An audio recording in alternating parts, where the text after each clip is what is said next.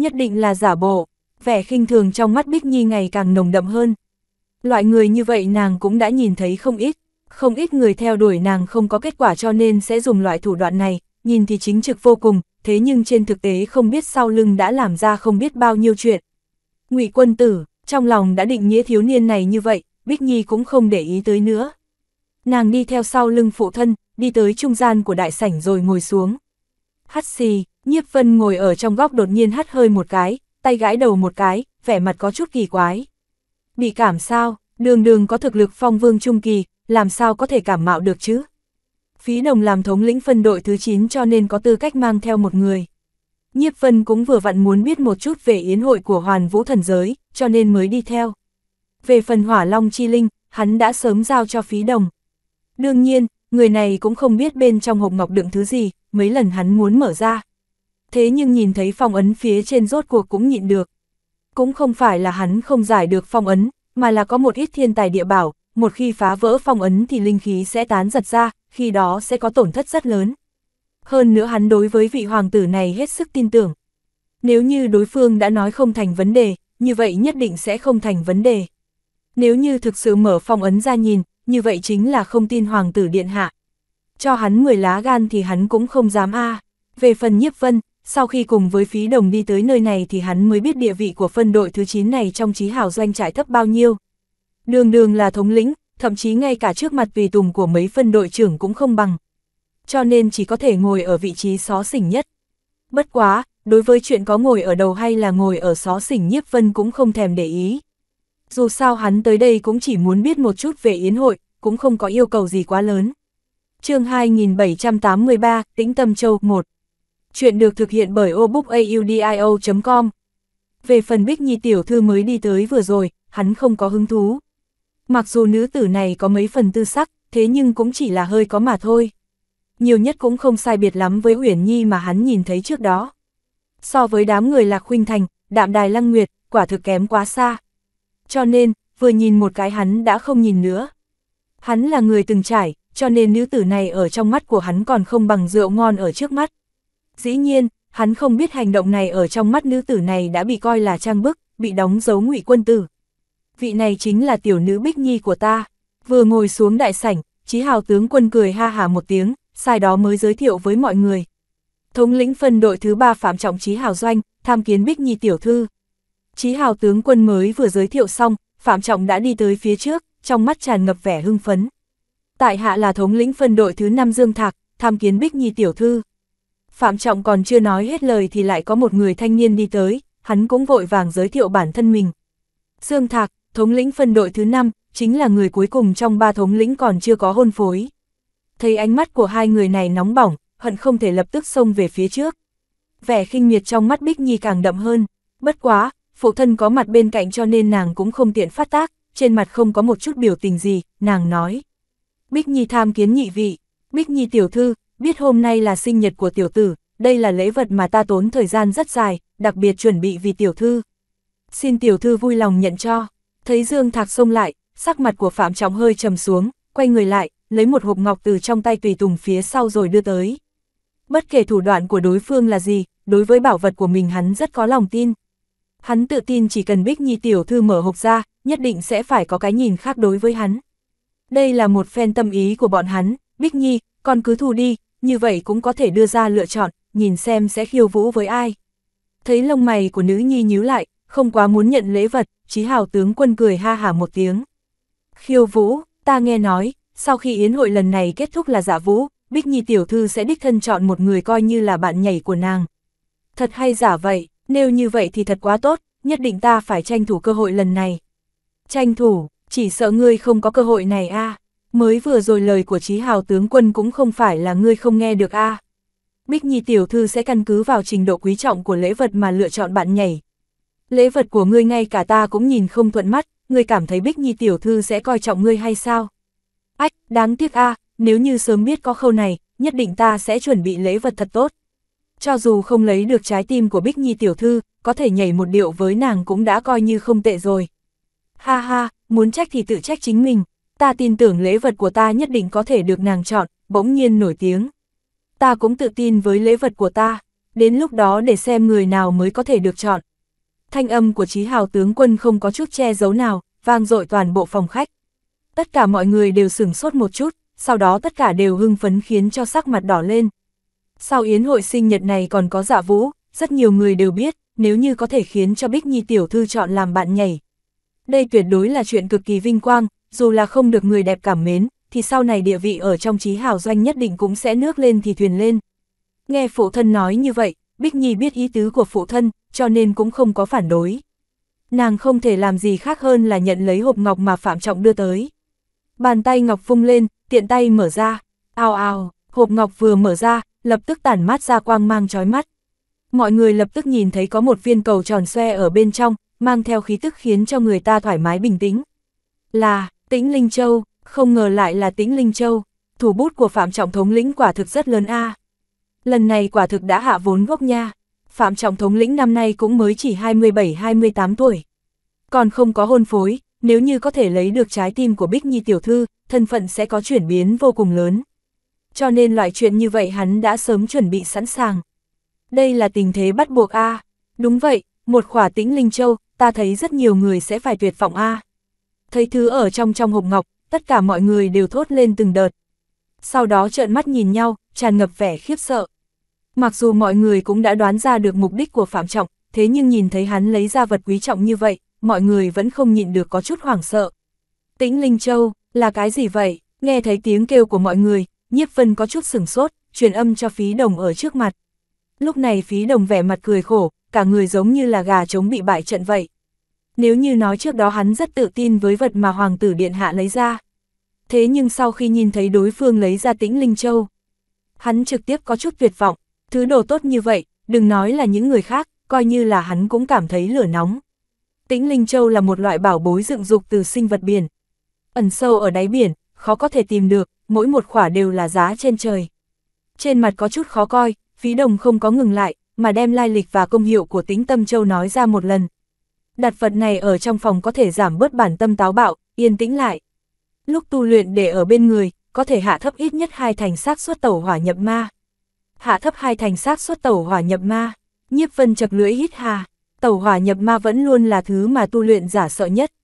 Một khi phát triển tới nước này, lực lượng sẽ không nằm trong sự khống chế của mình, rất dễ dàng xuất hiện biến cố. Người nhẹ thì trọng thương, người nặng thì tử vong. Chính vì vậy, bảo vật có thể an thần ngưng tâm rất được các tu luyện giả yêu thích. Chương 2784, Tĩnh Tâm Châu 2. Chuyện được thực hiện bởi obookaudio.com. Bất quá, chỉ cần tu luyện, tất sẽ bị tâm ma quấy phá. Muốn hoàn toàn yêu tĩnh lại nào có dễ dàng như vậy. Khỏa Tĩnh Tâm Châu này có thể hạ thấp xác suất tẩu hỏa nhập ma xuống 2 thành, nhìn qua không nhiều, thế nhưng trên thực tế tuyệt đối là một món bảo vật nghịch thiên. Cho dù là hắn, sau khi nghe được loại công hiệu này cũng phải cảm thấy động tâm. Không hổ là thống lĩnh của phân đội thứ 3, hơn nữa tình thế lại có chút bắt buộc, vừa mới ra tay đã rất phi phàm như vậy. Nếu như chẳng qua là giảm bớt xác suất tẩu hỏa nhập ma, như vậy ta cũng không thấy nó quá xuất sắc, dù sao tông môn như Hỏa Thần Tông nhất định cũng sẽ có loại vật này. Không tính là quá xuất sắc, chủ yếu nhất là chức năng thứ 2. Phí Đồng nói tiếp, còn có chức năng thứ 2 hay sao? Đúng vậy, chức năng thứ 2 chính là đem khỏa Tĩnh Tâm Châu này mài thành bột, phủ vào trên mặt có thể khiến cho da thịt người ta trở nên càng thêm mềm mại. Mặc dù không đến nổi vĩnh trú thanh xuân, thế nhưng trong vòng 10 năm dung nhan sẽ không thay đổi, chuyện này nhất định sẽ không có vấn đề. Phí Đồng cười khổ một tiếng, ách, Nhiếp Vân khẽ lắc đầu, nghe thấy hắn nói như vậy, khỏa Tĩnh Tâm Châu này quả thực đã tốn tiền vốn rất lớn của Phạm Trọng này, khó trách hắn ta lại tự tin như vậy. Đối với nam nhân mà nói, khỏa Tĩnh Tâm Châu này có tác dụng quan trọng nhất chính là an thần tĩnh tâm. Thế nhưng đối với nữ tử mà nói, có thể giữ được thanh xuân, so với bất kỳ thứ gì cũng mạnh hơn nhiều. Chỉ riêng phần tác dụng này cũng sẽ khiến cho không ít bảo vật ảm đạm thất sắc. Quả nhiên, Bích Nhi tiểu thư vốn trên mặt không có bất kỳ biểu tình gì, sau khi nhìn thấy khỏa Tĩnh Tâm Châu này ánh mắt lập tức lóe lên một cái, trên mặt hiện lên vẻ vui mừng. Mặc dù biểu hiện không quá rõ ràng, thế nhưng vẫn bị Nhiếp Vân nhìn thấy được. Khỏa Tĩnh Tâm Châu này ta rất thích, cảm ơn Phạm Trọng thống lĩnh. Thanh âm của Bích Nhi tiểu thư vang lên, thích là tốt rồi, hai mắt Phạm Trọng sáng lên, nở nụ cười nói. Nhận được lời khen như vậy đã nói lên tâm tư của hắn đã không có uổng phí. Có cái gì mà đắc ý cơ chứ? Một khỏa Tĩnh Linh Châu mà thôi, không có gì là xuất sắc. Nụ cười của hắn vẫn chưa hoàn toàn nở rộ thì đã nghe được một tiếng hừ lạnh vang lên bên người. Ngay sau đó thống lĩnh Dương Thạc của phân đội thứ 5 đi lên, trên mặt hiện lên vẻ không cho là đúng. Không có gì là xuất sắc, vậy thì ta cũng muốn nhìn một chút xem Dương thống lĩnh có thể lấy ra được lễ vật xuất sắc gì. Bị đối phương nghi ngờ ngay trước mặt giai nhân, Phạm Trọng hừ lạnh một tiếng. Hai người đã đối đầu từ lâu, cho nên cũng không cần thiết phải cho đối phương mặt mũi. Ta cũng đang định xuất ra đây a. Dương Thạc cũng đang chờ những lời này của hắn. Người này khẽ cười một tiếng, lộ ra một nụ cười tự tin. Tĩnh Tâm Châu nhiều nhất cũng chỉ có thể khiến cho người ta giữ dung mạo không thay đổi 10 năm mà thôi. Tu luyện giả chúng ta bế quan một lần cũng mấy năm a. 10 năm quả thực quá ngắn. Hơn nữa, thứ này chỉ có một lần công hiệu, không có cách nào chồng chất lên. Nếu như suy tính kỹ, chẳng khác nào gân gà vậy. Vừa chê bai tác dụng của Tĩnh Tâm Châu, Dương Thạc vừa tiến về phía trước. Tùy tùng sau lưng hắn mang lên một hộp ngọc, hắn tiện tay mở ra, để một cái bình ngọc màu đỏ nhạt ở bên trong hộp ngọc. Đây là chú nhan đan, trong một lần cơ duyên ta đã lấy được. Dùng một khỏa không những có thể giữ dung nhan 5 năm không thay đổi mà còn có thể cải thiện da thịt. Khiến cho da thịt của người ta trở nên bóng loáng mềm mại. Xinh đẹp động lòng người. Loại đan dược này có thể dùng trồng chất, mỗi một khỏa đều có công hiệu 5 năm, trong bình này tổng cộng có 6 khỏa. Bây giờ ta đặc biệt tặng cho Bích Nhi tiểu thư coi như là quà sinh nhật. Lấy ra bình ngọc rồi đưa tới, Dương Thạc cười nói. Có thể dùng liên tục, mỗi một khỏa đều có công hiệu 5 năm, 6 khỏa chính là 30 năm. Nghe thấy hắn giới thiệu như vậy, tất cả mọi người đều sửng sốt một chút. Chú nhan đan, đan dược của Huyền Cực Điện, ta đã nghe nói qua, Huyền Cực Điện từng công khai bán ra loại đan dược này. Bất quá, chỉ kéo dài được không tới 1 năm, bởi vì tài liệu thiếu hụt mà dừng bán ra. Trong vòng 1 năm này, tổng cộng bán ra không tới 1 vạn khỏa. Nói cách khác, toàn bộ thần giới, cũng chỉ có như thế. 1 vạn khỏa nghe thì không ít, thế nhưng phân tán ra Cửu Châu thập địa sẽ không còn được bao nhiêu. Nói như vậy, không phải giá cả của 6 khỏa chú nhan đan này sẽ là giá trên trời hay sao? Không chỉ là vấn đề giá cả, mà là có tiền cũng không mua được a. Dương Thạc thống lĩnh đã hạ vốn gốc rồi a. Sau khi mọi người hết khiếp sợ, tất cả đều hoảng sợ than một tiếng. Cho dù trong những người này có người chưa từng nghe qua loại đan dược này. Thế nhưng chỉ riêng năng lực có thể khiến cho người ta vĩnh trú thanh xuân này cũng khiến cho vô số người trở nên điên cuồng a. Nhất là loại công hiệu này đối với nữ nhân mà nói, cơ hồ không ai có thể ngăn cản được. Quả nhiên, nghe được cái tên chú nhan đan, vẻ mặt vốn không chút quan tâm của Bích Nhi nhanh chóng trở nên sáng ngời. Mặc dù không đến nỗi thất thố, thế nhưng quang mang trong mắt lại khiến cho người ta nhìn thấu suy nghĩ của nàng. Đáng hận, không cần nhiều lời, chỉ từ vẻ mặt của nàng thì Phạm Trọng cũng biết mình đã thua một ván. Mặc dù Tĩnh Tâm Châu không kém, thế nhưng so với chú nhan đan vẫn còn kém một ít.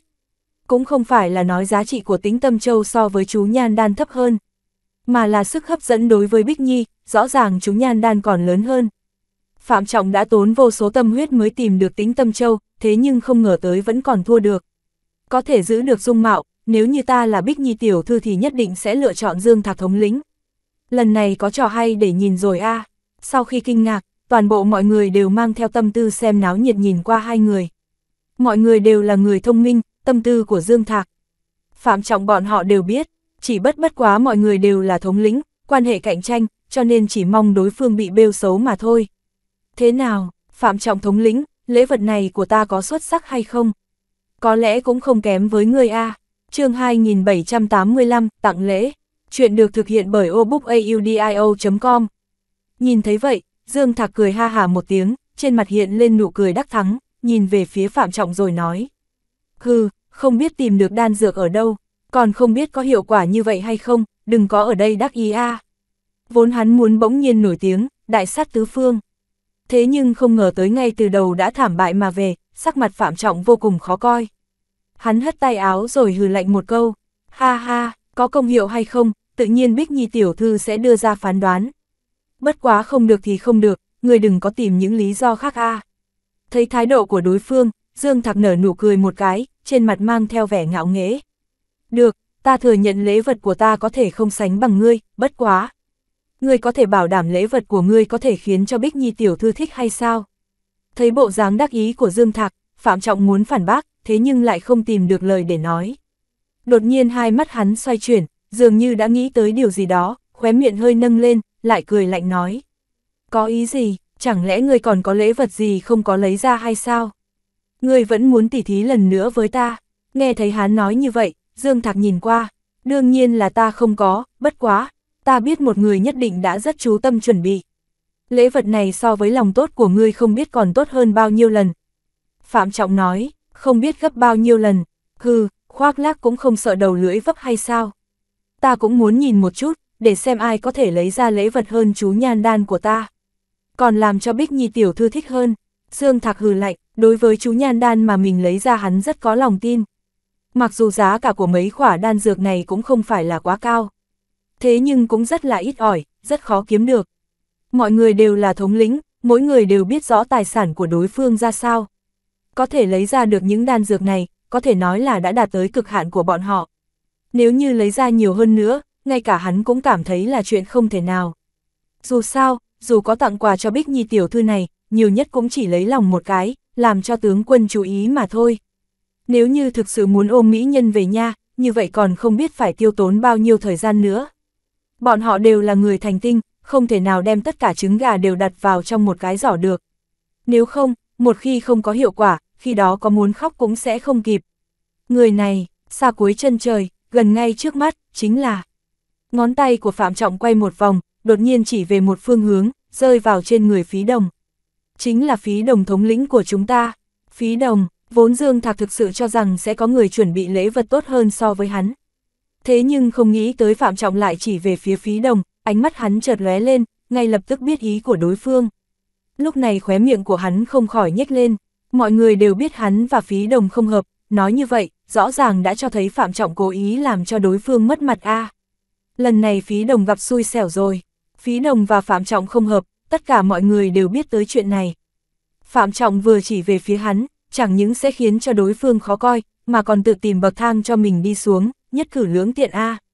Đúng vậy, nếu như Phí Đồng không cầm ra được bảo bối thích hợp, như vậy ánh mắt của mọi người đều sẽ tập trung ở trên người hắn, chuyện Phạm Trọng mất mặt vừa rồi sẽ không còn ai để tâm nữa. Vừa có thể đánh kích đối thủ cũ, lại vừa có thể giải vây cho mình, chiêu này của Phạm Trọng thật là ác độc. Phân đội thứ 9 cái gì cũng không có, Phí Đồng lại luôn luôn nghèo. Vì vậy có lẽ lần này sẽ mất mặt a. Dương Thạc vừa nhìn đã biết ý tứ của Phạm Trọng, những người khác cũng lập tức nhìn ra, mỗi một người đều mang theo vẻ mặt vui vẻ nhìn về phía Phí Đồng. Ngươi, Phí Đồng không nghĩ tới mình nằm cũng trúng tên, sắc mặt bởi vì tức giận mà trở nên xanh mét. Thấy hai người kia lấy ra lễ vật, hắn cũng biết mình đã không còn hy vọng. Hắn chỉ hy vọng thừa dịp người ta tặng quà loạn mình sẽ đưa lễ vật ra. Thế nhưng hắn có nằm mơ cũng không nghĩ tới Phạm Trọng lại hèn hạ như vậy, lại đem mũi thương chỉ về phía hắn. Thế nào, Phí Đồng thống lĩnh, lần trước ta nhìn thấy ngươi, không phải ngươi không cho là đúng, muốn tự bằng vào bản lĩnh của mình sao? Nếu đã dám nói như vậy, tất nhiên đã sớm chuẩn bị xong lễ vật, định bỗng nhiên nổi tiếng đúng không? Thấy vẻ mặt quẫn bách của Phí Đồng, Phạm Trọng cười hắc hắc không thôi. Ngươi bớt ở đây nói bậy đi. Phí Đồng quát lên, ta nói bậy, không dám thừa nhận sao? Ồ, ta hiểu rồi, có phải ngươi cảm thấy vật quá quý trọng, cho nên không bỏ được đưa cho Bích Nhi tiểu thư hay không? Ai, như vậy sẽ không được a, cũng đã chuẩn bị xong lễ vật, nhưng lại không bỏ được, như vậy cũng quá keo kiệt nha. Phạm Trọng giả bộ như bừng tỉnh, lại nói tiếp, sắc mặt Phí Đồng khó coi, muốn giải thích, thế nhưng lại không biết nên nói thế nào. Không chuẩn bị lễ vật chuẩn bị không nặng cùng với chuẩn bị xong mà không đưa hoàn toàn là hai khái niệm khác nhau. Nếu như thực sự bị áp danh hiệu này lên trên người, quả thực sẽ mất mặt lớn a. Đừng có quan tâm tới hắn, đưa lễ vật qua đi. Thấy Phí Đồng bị người này ép như vậy, Nhiếp Vân khẽ lắc đầu một cái, lại truyền âm qua cho hắn. Dù sao đã có mâu thuẫn với đối phương đã như vậy, còn cần nhiều lời như vậy làm gì chứ? Nói càng nhiều thì sẽ bị đối phương nắm đằng chuôi càng nhiều. Còn không bằng đưa lễ vật qua, vả vào miệng của đối phương một phen a. Biết ý của Hoàng tử điện hạ, Phí Đồng do dự một chút. Cũng không thể làm gì khác hơn là lấy ra hộp ngọc ở trong ngực, sau đó nhắm mắt đi tới. Bị buộc đến mức này, quả thực hắn không có biện pháp nào khác.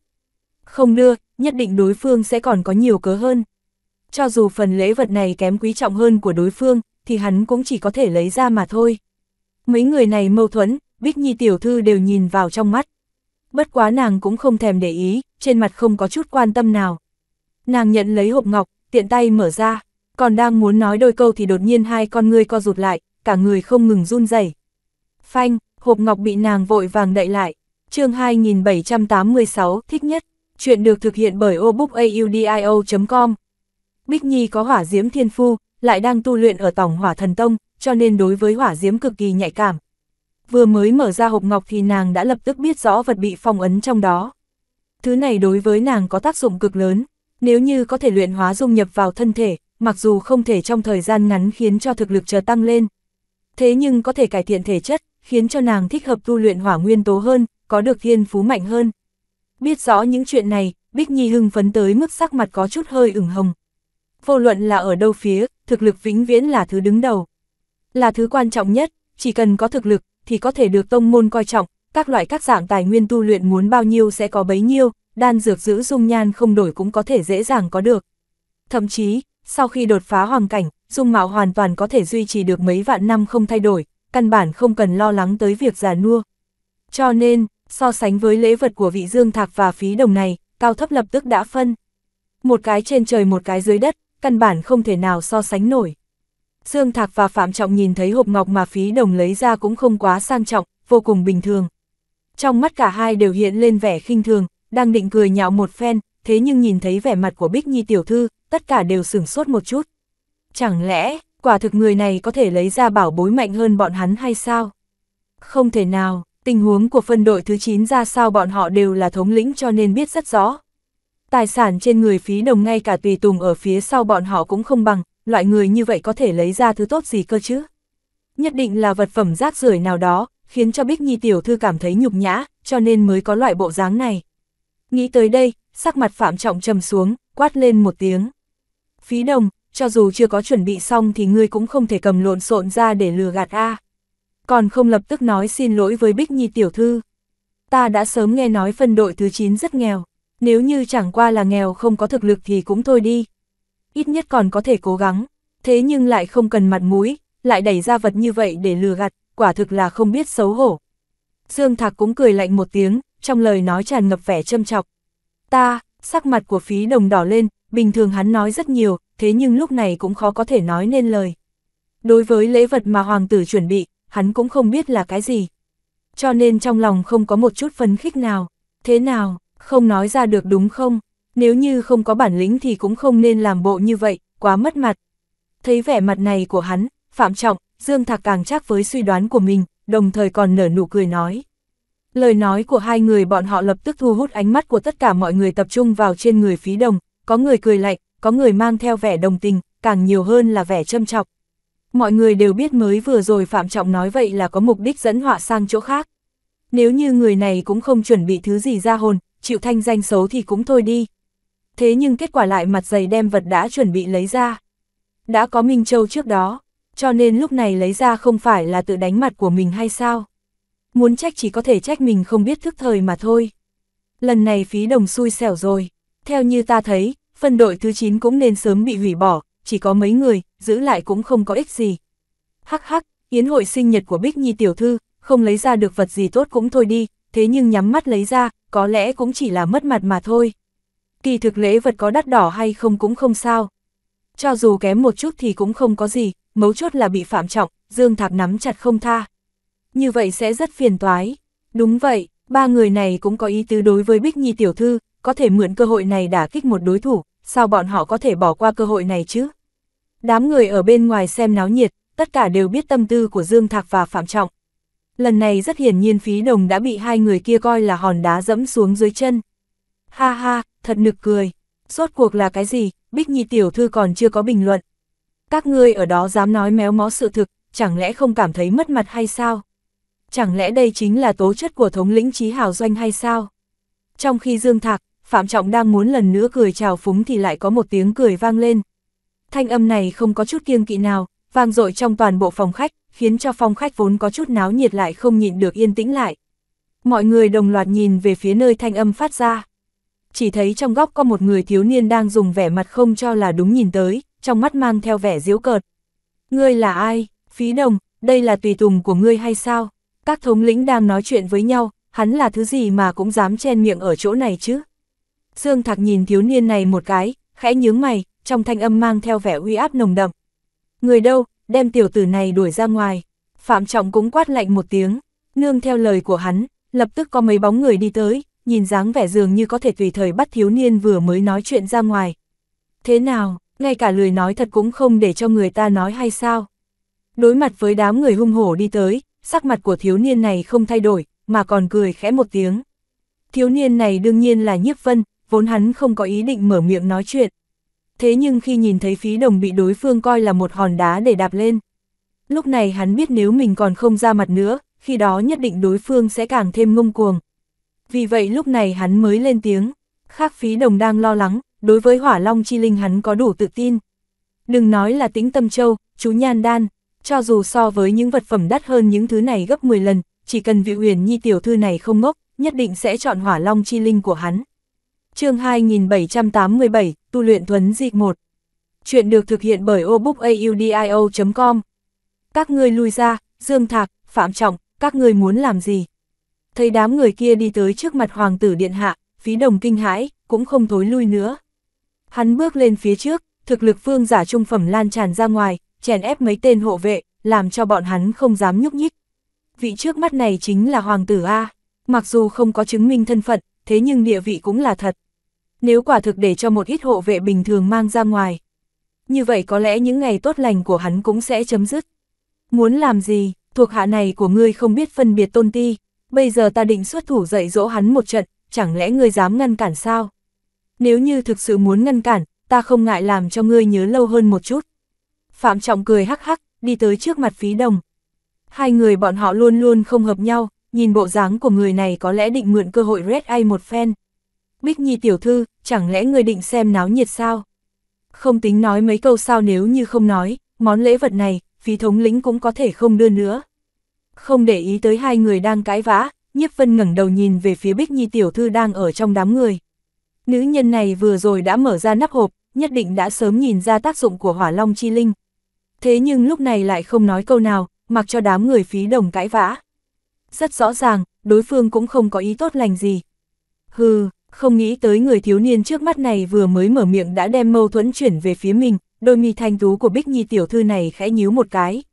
Sở dĩ nàng không nói lời nào, cũng không phải là muốn xem náo nhiệt, mà là đang đắn đo tới Hỏa Long chi linh ở trong hộp ngọc, không biết nên sử dụng thế nào. Mặc dù nàng biết một khi luyện hóa vật trước mắt này, có thể khiến cho tu vi của nàng đột nhiên tăng mạnh, thiên phú sẽ cao hơn, nhưng làm sao mới có thể luyện hóa vật này? Chuyện này nàng cũng không biết một chút nào, giống như rõ ràng đã đến Bảo Sơn, thế nhưng lại không biết nên đào thế nào vậy. Trong lòng rất là khó nhịn, bất quá, nàng cũng biết lúc này không phải là lúc nghĩ những chuyện này. Nàng nhìn mọi người một cái rồi chậm rãi mở miệng, món lễ vật của Phí Đồng thống lĩnh tặng ta. Thích nhất, có ý gì? Chẳng lẽ lễ vật mà Phí Đồng thống lĩnh đưa cho nàng so với chú Nhan Đan, Tĩnh Tâm Châu còn chân quý hơn hay sao? Không thể nào a, phân đội thứ 9 rất nghèo, làm sao có thể lấy ra bảo bối có thể khiến cho Bích Nhi tiểu thư hài lòng cơ chứ? Nhìn dáng vẻ chắc chắn của Bích Nhi tiểu thư, có lẽ sẽ không sai a. Chẳng lẽ chúng ta đều nhìn lầm rồi? Bích Nhi tiểu thư nói cực kỳ rõ ràng, thanh âm giống như châu ngọc gõ vào bên tai của mỗi người, khiến cho tất cả mọi người đều sửng sốt một chút. Thích nhất lễ vật của Phí Đồng, thật hay giả vậy? Bích Nhi tiểu thư, ngươi nói gì? Ta không tin Phí Đồng này có thể lấy ra bảo bối còn chân quý hơn so với chú Nhan Đan. Sắc mặt Dương Thạc có chút dữ tợn, mới vừa hắn đã chèn ép cho Phạm Trọng cạnh tranh với hắn rơi xuống hạ phong. Trong lòng đã sớm nắm chắc phần thắng, thế nhưng hắn nằm mơ cũng không nghĩ tới Bích Nhi tiểu thư sẽ nói ra những lời này. Quả thực chú Nhan Đan của người ta cũng rất thích, thế nhưng nếu muốn luận trình độ chân quý mà nói, lễ vật của Phí Đồng thống lĩnh mới là thứ ta thích nhất. Thấy Dương Thạc nghi ngờ mình, Bích Nhi tiểu thư nói. Lần này nàng nói rất rõ ràng, lễ vật của Phí Đồng thống lĩnh chân quý nhất. Nếu như còn nói thêm nữa thì chính là nghi ngờ ánh mắt của nàng. Phạm Trọng ở bên cạnh lần đầu tiên nghe thấy Bích Nhi tiểu thư nói, hắn còn tưởng rằng mình nghe nhầm. Thế nhưng lần thứ hai thấy nàng xác nhận, lúc này sắc mặt hắn mới trở nên khó coi, thiếu chút nữa đã phun ra một ngụm máu tươi mà tức chết. Vốn hắn tưởng rằng sẽ làm cho đối phương rơi xuống hạ phong, khiến cho người này bị bêu xấu ở trước mặt tất cả mọi người. Thế nhưng hắn có nằm mơ cũng không nghĩ tới, sau đó hắn mới trở thành tên hề lớn nhất. Khác với Dương Thạc, Phạm Trọng đang tan vỡ, hạnh phúc này tới quá nhanh khiến cho ngay cả Phí Đồng cũng có chút hôn mê. Là thống lĩnh của phân đội thứ 9, hắn vẫn luôn bị những phân đội khác nghi ngờ và gạt bỏ. Đây vẫn là lần đầu tiên gặp phải tình huống như vậy, vốn hắn cũng đã chuẩn bị xong chuyện bị mất mặt. Dù thế nào cũng sẽ không nghĩ tới mình lại trở thành người thắng lớn nhất. Tát hai cái tát vang dội vào mặt hai lão đối thủ. Một khắc trước vẫn đang bị người ta đùa cợt, thế nhưng sau một khắc đã biến thành tồn tại mà đối phương hâm mộ. Cuộc sống thay đổi nhanh chóng, giống như ngồi trong xe vậy, quá kích thích a. Chư vị tặng tiểu nữ lễ vật, cho dù là thứ đơn giản nhất thì cũng đại biểu cho tâm ý, không thể phân cao thấp a. Được rồi, bắt đầu yến hội đi. Nhìn thấu sự lúng túng và cổ quái của mọi người ở trong phòng khách, Chí Hào tướng quân cười ha hả một tiếng, phá vỡ sự yên lặng. Ngựa người cũng nên biết thăng bằng, không nên làm quá. Thuộc hạ không hợp nhau, gây ra mâu thuẫn, đối với hắn mà nói, so với đoàn kết nhất trí còn dễ trị hơn. Thế nhưng nếu như mâu thuẫn quá lớn, hận không thể sinh tử với nhau, như vậy sẽ không tốt. Nương theo lời của hắn, bên trong đại sảnh tấu lên âm nhạc. Vô số rượu ngon, thức ăn ngon từ bên ngoài lều được bưng vào. Trong lúc nhất thời mùi thơm ngát tỏa ra bốn phía, mọi người nhìn thấy Chí Hào tướng quân lên tiếng, cho nên cũng không có ai nói nhiều nữa. Những người khác cũng lục tục đưa ra lễ vật, chỉ bất quá có lễ vật của ba người trước đó, cho dù có đưa nữa cũng không có quang mang gì. Biết lễ vật của Phí Đồng là thứ mà Bích Nhi tiểu thư thích nhất. Phí Đồng cũng lập tức trở thành trung tâm của tất cả mọi người. Mỗi một người đều xoay quanh hắn, hỏi han, hoàn toàn khác với vẻ khinh bỉ trước kia. Người ở chỗ này đều là người thành tinh, Bích Nhi tiểu thư lên tiếng như vậy, lại không do dự. Không cố kỵ mặt mũi của Dương Thạc, Phạm Trọng đã đủ để thấy món lễ vật này chân quý như thế nào. Chỉ cần Bích Nhi tiểu thư nói tốt thêm vài câu, sau này vị Phí Đồng này nhất định sẽ có địa vị càng ngày càng cao. Đám người bọn họ tới đây tặng lễ, nói là vì lấy lòng Bích Nhi tiểu thư, còn không bằng nói muốn làm cho Chí Hào tướng quân chú ý a. Chương 2788, tu luyện thuấn di 2. Chuyện được thực hiện bởi obookaudio.com. Có bảo vật của Phí Đồng ở phía trước, nhất định bọn họ sẽ không CS biện pháp hấp dẫn sự chú ý của tướng quân nữa. Như vậy còn không bằng đánh quan hệ tốt với Phí Đồng, mong đợi chỗ tốt lớn hơn sau này a. Dù là ở đâu cũng sẽ không thoát khỏi cảnh nhân tình ấm lạnh như vậy a. Thấy một màn như vậy, Nhiếp Vân khẽ lắc đầu một cái. Sau đó đứng dậy rồi đi ra ngoài, mục đích khi hắn tới đây là muốn biết một chút về yến hội nơi này. Thuận tiện giúp Phí Đồng đưa lễ vật đi, bây giờ mục đích đã đạt tới. Hắn cũng không muốn tiếp tục ở lại nữa. Siêu, vừa mới đi được 10 bước, đang định rời khỏi phòng khách thì lại đột nhiên cảm thấy hoa mắt, đã có một bóng người chặn lại đường đi của hắn. Bích Nhi tiểu thư, ngẩng đầu nhìn lên, chính là Bích Nhi tiểu thư nổi bật nhất trong đám người trước đó. Không biết nàng đi tới trước mặt hắn từ lúc nào, nếu như ta đoán không sai, hỏa long chi linh này là ngươi lấy ra a. Nhiếp Vân đang kỳ quái ý đồ của đối phương thì đã nghe được bên tai vang lên một tiếng truyền âm. Sao tiểu thư lại có thể biết được chuyện này? Biết chuyện này cũng không giấu giếm được, lại nói Nhiếp Vân cũng không có ý định giấu giếm, cho nên hắn cười một tiếng. Hỏa long chi linh này, linh khí 10 phần, mang khí tức vừa mới ra đời. Nếu như ta đoán không sai, có lẽ vừa mới được tạo thành không lâu. Phân đội thứ 9 này phụ thân đã từng cẩn thận nói qua với ta. Phí Đồng không có bản lĩnh lấy ra loại vật này, cho nên người có khả năng nhất chính là ngươi. Ánh mắt của Bích Nhi tiểu thư lóe lên, nhìn thẳng nhìn về phía thiếu niên ở trước mắt nàng. Chỉ bất qua thiếu niên ở trước mắt nàng ánh mắt thâm thúy giống như đại dương, vô luận nàng nhìn thế nào cũng không thấy được một chút tâm tình gợn sóng nào. Nếu như Bích Nhi tiểu thư chỉ muốn hỏi cái này, như vậy ta có thể nói cho ngươi biết. Đó là ta lấy ra, nếu như không có chuyện gì khác mà nói, như vậy ta có thể đi hay không? Nhiếp Vân nói, ngươi, trên mặt Bích Nhi tiểu thư lập tức tràn ngập hàn khí. Nàng lớn như vậy rồi, đã từng gặp qua tất cả nam nhân. Tất cả đều coi nàng như thiên lôi sai đâu đánh đó, dù là một câu cũng muốn nói chuyện thêm với nàng. Thế nhưng tên trước mắt này, giống như nhìn thấy rắn độc vậy, hận không thể lập tức chạy trốn. Chẳng lẽ nàng không có mị lực như vậy sao? Nhất định là đối phương cố ý như vậy, muốn hấp dẫn sự chú ý của ta. Môi chu lên, trong lòng suy đoán. Bất quá, vô luận nàng nhìn như thế nào, trong ánh mắt của đối phương cũng không có dáng vẻ giả bộ chút nào. Tất cả đều phát ra từ bản tâm, giống như mị lực của nàng ở trong mắt đối phương, cũng không có khác gì những người khác vậy. Nhìn thấy như vậy, Bích Nhi tiểu thư cảm thấy có chút nhục trí, trước đó nàng cảm giác mình ưu việt. Thế nhưng loại cảm giác này lại biến mất trong nháy mắt. Cho tới lúc này, rốt cuộc nàng đã biết đối phương căn bản không phải là ngụy trang, mà là thật sự coi nàng như là một người bình thường. Được rồi, hỏa long chi linh này của ngươi linh tính quá đủ. Ta căn bản không có cách nào luyện hóa được. Sau khi biết được những chuyện này, Bích Nhi tiểu thư cũng không có ngạo khí gì nữa. Mà là nghiêm túc hỏi một câu, không có cách nào luyện hóa. Nhiếp Vân có chút sửng sốt nói, hắn luyện chế hỏa long chi linh, mặc dù linh chính 10 phần, thế nhưng đối với người tu luyện hỏa diễm mà nói, có lẽ sẽ luyện hóa vô cùng đơn giản mới đúng. Không có biện pháp luyện hóa, chuyện này hắn cũng không nghĩ tới. Bích Nhi tiểu thư, tại hạ là thống lĩnh của phân đội thứ 2, không biết có thể kính ngươi một ly hay không? Đang định tiếp tục hỏi một chút, rốt cuộc là chuyện gì xảy ra thì hắn đã nghe được tiếng bước chân vang lên. Ngay lập tức có một người trung niên bưng một ly rượu đi tới. Nhiếp Vân biết nếu như tiếp tục ở cùng với Bích Nhi tiểu thư thì nhất định sẽ dẫn tới quá nhiều người chú ý. Vì vậy hắn mới ôm quyền, xoay người đi ra ngoài. Dù sao ở trong chí hào doanh, địa vị của nàng rất cao, chỉ cần không rời khỏi doanh trại, đối phương muốn tìm hắn cũng sẽ không phí quá nhiều thời gian. So với việc ở chỗ này bị tất cả mọi người chú ý, còn không bằng trực tiếp rời đi thì hơn. Bích Nhi tiểu thư cũng biết suy nghĩ của hắn, cho nên cũng không nói thêm gì nữa.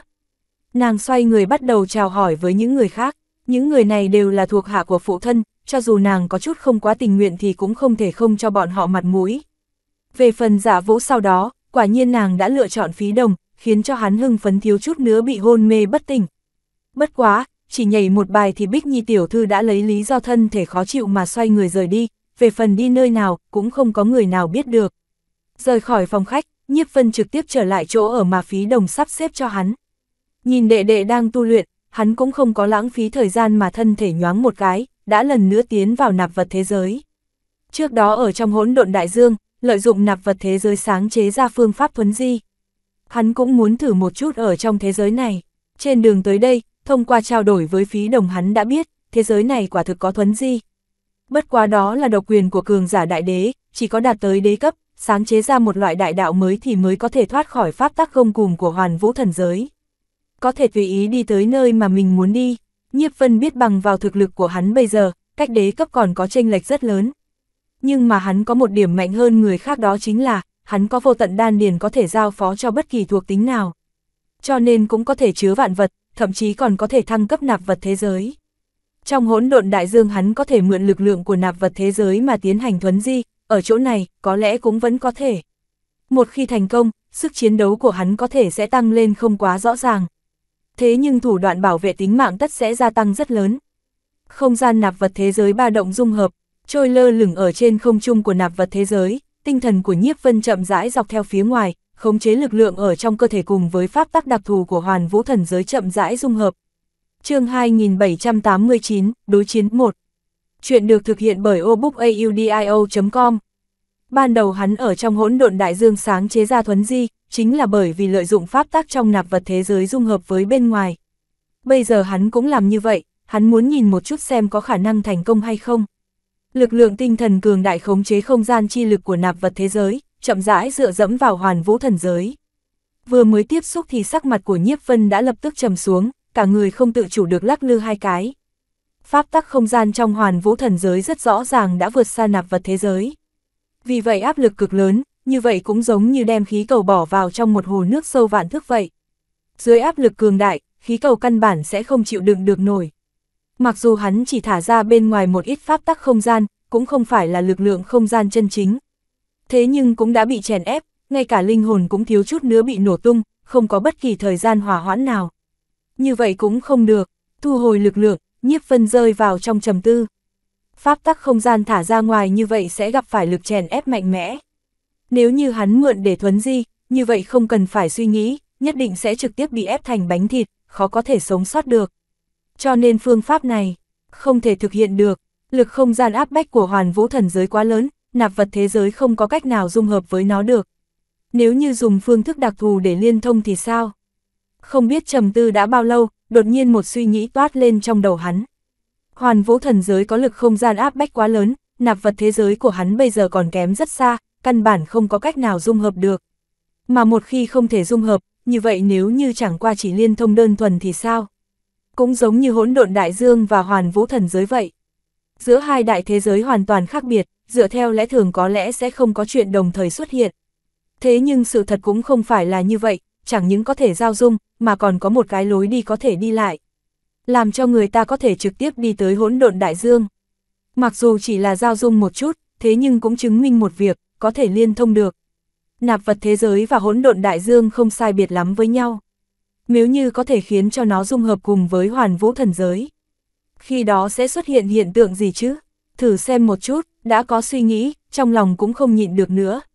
Nhiếp Vân hít sâu một hơi, ánh mắt ngưng trọng, đang chuẩn bị điều chỉnh trạng thái, tiến hành thử nghiệm thì lại nghe thấy tiếng gõ cửa vang lên từ phía ngoài. Siêu, thân thể khẽ nhoáng một cái, Nhiếp Vân đã xuất hiện ở trong phòng. Quả thực đủ nóng vội, tinh thần quét qua phía ngoài, hắn đã nhìn ra người ở phía ngoài là ai, Nhiếp Vân khẽ cười khổ một tiếng. Tuy rằng hắn đã đoán ra vị Bích Nhi tiểu thư này nhất định sẽ tới hỏi thăm xem làm thế nào mới có thể luyện hóa được hỏa long chi linh. Thế nhưng hắn thật không ngờ nàng lại đến nhanh như vậy, ngay cả đợi tới ngày hôm sau cũng không được. Bích Nhi tiểu thư, mời. Mở cửa phòng, Nhiếp Vân mời nàng vào. Thấy hắn đi vào phòng, Bích Nhi tiểu thư do dự một chút, cuối cùng vẫn theo chân hắn đi vào trong. Đêm hôm khuya khoắt tiến vào trong phòng của một nam nhân, chuyện này có chút nói không rõ ràng. Tuy nhiên, bọn họ đều là người tu luyện, đối với những chuyện này cũng không tính là cần phải quan tâm đặc biệt. Nhìn Bích Nhi tiểu thư vội vã tới tìm ta như thế, chắc hẳn là đang muốn biết xem làm thế nào mới có thể luyện hóa hỏa long chi linh này a. Ngồi xuống trong phòng, Nhiếp Vân cười nói. Đúng vậy, Bích Nhi cũng không ngồi xuống mà đứng tại nguyên chỗ đáp một tiếng. Mục đích nàng tới đây là vậy, không có gì phải giấu giếm. Bích Nhi tiểu thư sao có thể xác nhận như vậy? Xác nhận nhất định ta sẽ nói cho người biết chứ. Nhiếp Vân cười khẽ một tiếng, lại ngẩng đầu nhìn về phía đối phương. Dường như bề ngoài hắn cũng chưa nói mình sẽ nói cho nàng a. Nhìn thực lực của ngươi, có lẽ cũng đã đạt tới vương giả trung phẩm a. Ta có thể bảo phụ thân phong ngươi làm thống lĩnh. Không nghĩ tới hắn lại có thể nói như vậy, hai hàng lông mày của Bích Nhi tiểu thư khẽ nhíu một cái. Tuy nhiên nàng cũng không có biểu hiện gì quá lớn, chỉ thản nhiên nói. Trong mắt nàng mà nói, người trước mắt này cố ý nói như vậy, chỉ đơn giản là muốn kiếm chút chỗ tốt. Nàng đáp ứng là được, cũng không có gì mà không làm nổi. Thống lĩnh, Nhiếp Vân khẽ lắc đầu, đừng nói là thống lĩnh, cho dù là chí hào doanh này hắn cũng sẽ không ở đây quá lâu. Cho nên đương nhiên điều kiện này hắn cũng không có hứng thú gì cả. Không nên quá tham lam, thống lĩnh đã là cực hạn. Bằng không, dùng thực lực của ngươi cho dù có leo lên được thì cũng sẽ không làm được bao lâu a. Thấy hắn lắc đầu, đôi mi thanh tú của Bích Nhi tiểu thư nhíu lại, có vẻ không vui. Theo nàng thấy, trình độ lòng tham của người trước mắt này đã vượt qua dự đoán trước đó của nàng. Nàng nói không sai, tuy rằng chí hào doanh cũng có thống lĩnh có địa vị cao hơn. Thế nhưng nếu như không đủ thực lực trấn áp thì sẽ không có người nào nghe theo mệnh lệnh, như vậy cũng sẽ không có tác dụng. Thực lực của ta, nghe thấy đối phương có ngữ khí bất thiện như vậy, Nhiếp Vân cũng không suy nghĩ gì nữa mà chỉ cười một tiếng. Vậy thì để xem có phải ngươi đã nhìn nhầm hay không a. Vừa mới dứt lời thì bàn tay của Nhiếp Vân đã đánh ra, lăng không đập qua chỗ nàng. Bàn tay khẽ động, trên không trung lập tức xuất hiện ba ảo ảnh, giống như là ba cái roi vậy, đè ép không khí làm cho nó phát ra ba tiếng giòn vang. Phanh, phanh, phanh, tam tiên trưởng, bộ trưởng pháp này là Nhiếp Vân học được trong lúc còn ở hỗn độn hải dương. Động tác rất là đơn giản, chỉ cần đem lực lượng trong cơ bắp, cơ thể vận dụng tốt là có thể phóng ra được. Giống như là cái trường tiên co lại, phát ra tiếng giòn vang. Ba tiếng giòn vang này cũng không phải chỉ để cho đẹp mắt, êm tai, mà trên thực tế là trong thời gian ngắn ộc phát, mỗi một trưởng đều dùng lực lượng cường đại nhất. Sau khi tiếng giòn vang qua đi, lực lượng của ba trưởng sẽ hợp nhất, tạo thành một nói, khiến cho công kích của người bình thường sẽ lập tức bộc phát ra thực lực gần như gấp 3. Chương 2790, đối chiến 2. Chuyện được thực hiện bởi obookaudio.com. Ồ, Bích Nhi tiểu thư dường như cũng không nghĩ tới người trước mắt này nói động thủ là động thủ, sắc mặt của nàng lập tức có chút khó coi. Nơi này là quân doanh, ý niệm của phụ thân nàng có thể tùy thời bao phủ tới. Dưới tình huống như vậy mà tiểu tử này không ngờ lại còn dám ra tay, không thể không nói, lá gan của hắn quá lớn. Tuy rằng trong nội tâm cảm thấy đối phương gan lớn, dám cam lòng động thủ đối với một mỹ nữ như nàng. Chỉ là trong mắt nàng cũng hiện lên vẻ hưng phấn, nàng một mực bế quan tu luyện, đạt đến thực lực như bây giờ, cơ hội thực chiến với người ta cũng không nhiều. Có người nguyện ý chiến đấu với nàng, đương nhiên nàng cầu còn không được. Nghĩ đến điểm này, nàng cũng không thông báo cho những người khác, đôi bàn tay trắng như tuyết siết chặt, vươn tay chào đón công kích. Rất rõ ràng quyền pháp của nàng so với bọn người Quán Lăng trước đó cao minh hơn rất nhiều. Tuy nhiên, cũng không biết là thực chiến ít hay là do nguyên nhân khác. Cho nên cũng không tính là cao minh, Nhiếp Vân chỉ cảm thấy có một đạo lực lượng cực nóng đập vào mặt, không có vượt quá tưởng tượng của hắn. Tam tiên trưởng ngạnh kháng với quyền của Bích Nhi tiểu thư, phát ra tiếng phanh phanh giòn vang. Trong khoảnh khắc, Nhiếp Vân đã biến trưởng thành chỉ, liên tục bắn ra về phía trước. Ba chỉ này, tựa như cái dùi sắc bén, đâm thẳng vào ba huyệt vị trên tay của Bích Nhi tiểu thư. Bởi vì hắn biến chiêu quá mức dồn dập, cho nên trong không khí phát ra tiếng vang ô ô. Ồ, không nghĩ tới thiếu niên trước mắt này lại có thể biến chiêu nhanh như vậy, sắc mặt Bích Nhi tiểu thư trầm xuống, nắm tay co rụt lại, vội vàng lui về phía sau. Nhìn chỉ lực của đối phương, nếu như nàng không lùi mà nói, không cẩn thận nắm tay của nàng sẽ bị phế. Dầm ào ào, lui về phía sau 2 bước, thấy đối phương cũng không thừa cơ đuổi theo, thân thể mềm mại của Bích Nhi tiểu thư lần nữa nhoáng một cái, lại xông về phía trước. Lần này nàng đã thay đổi sách lược, không còn là nắm đấm đơn thuần mà là song chưởng. Thực chiêu và hư chiêu kết hợp với nhau, cánh tay giống như là dây lưng bằng lụa, khiến cho người ta nhìn không rõ rốt cuộc nàng muốn công kích phương vị nào của đối phương. Đây chính là tuyệt chiêu của Hỏa Thần Tông, là vũ kỹ nàng tu luyện đã nhiều năm, liệt diễm thiên huyễn thủ. Chiêu này tuy rằng còn chưa có chính thức đối địch, thế nhưng Bích Nhi biết rõ, mặc dù dùng thực lực như phí đồng cũng không ngăn cản nổi. Bởi vì chiêu số phức tạp lại hiểu biến báo, thường thường thứ vừa mới nhìn thấy là thực chiêu. Thế nhưng khi chính thức đánh xuống lại là hư chiêu, rõ ràng là hư chiêu, thế nhưng trên thực tế nhưng lại thực chiêu. Chiêu này lợi hại nhất chính là ở chỗ chữ huyễn, khiến cho người ta khó lòng phòng bị, khó có thể chống lại. Đối với chiêu này nàng có tin tưởng tất thắng, chính là bởi vì như thế cho nên nàng mới dám đêm khuya tiến vào phòng của Nhiếp Vân mà không có chút sợ hãi nào. Nhiếp Vân cười khẽ một tiếng, cũng không có nhiều lời, tay trái đánh về phía bên trái, tay phải thì điểm về phía trước một điểm. Giống như hắn không có nhìn thấy chiêu số của đối phương vậy, chỉ đem ngón tay công kích tới phía trước mà thôi. Động tác nhìn thì đơn giản, thế nhưng ở trong mắt Bích Nhi tiểu thư thì lại không đơn giản chút nào. Nếu như không có bất ngờ gì xảy ra, mục tiêu cuối cùng của liệt diễm thiên huyễn thủ của nàng sẽ công kích tới 2 điểm ngón tay của đối phương. Nếu như không thay đổi biến chiêu mà nói, phương vị mà ngón tay của đối phương chỉ chính là huyệt vị chí mạng của nàng. Không có khả năng, quát lên một tiếng, sắc mặt của Bích Nhi tiểu thư vô cùng khó coi, lần nữa lui về phía sau một bước. Dù thế nào nàng cũng không nghĩ tới, đối phương lại có thể phá giải chiêu này của nàng vô cùng đơn giản hơn chiêu trước. Lại chỉ duỗi 2 ngón tay ra mà thôi, đối phương vô ý thì cũng thôi đi, thế nhưng nếu như khám phá ra chiêu số của nàng rồi mới lại nghĩ ra đối sách. Như vậy kinh nghiệm chiến đấu sẽ đáng sợ tới mức nào chứ? Trên thế giới này làm sao có thể tồn tại nhân vật lợi hại như thế chứ? Trong lòng khiếp sợ, cảm thấy không có khả năng, thế nhưng thân thể lại tung lên, xông lại phía trước. Lần này hoàn toàn khá với 2 lần trước, nàng đã dùng tới hỏa diễm thiên phú. 2 ngón tay vươn thẳng về trước, còn chưa tới đến trước mặt thì đã tản mát ra khí thức cực nóng khiến cho người ta hoa mắt. Loại nhiệt lượng và dung nham này hoàn toàn khác với hỏa diễm. Là một loại cảm giác khiến cho người ta như bị thiêu đốt từ bên trong. 2 chiêu liên tục thất bại, nàng đã thi triển ra hỏa diễm đặc thù của Hỏa Thần Tông. Không tệ, nhìn thấy đạo hỏa diễm này, trong mắt của Nhiếp Vân có tinh quang chợt lóe lên rồi biến mất, dường như cũng đã đạt được thứ mà hắn muốn vậy. Hắn khẽ mỉm cười, cũng không tránh né, ngón tay cũng giơ lên, cũng đồng thời điểm tới. Oanh, 4 cả ngón tay ngạnh kháng trên không trung, phát ra một tiếng trầm đục. Đạp đạp đạp đạp đạp, Bích Nhi tiểu thư liên tục lui về phía sau vài bước, trong mắt tràn ngập vẻ hoảng sợ. Cái này, liên tục tấn công 3 lượt lui về phía sau.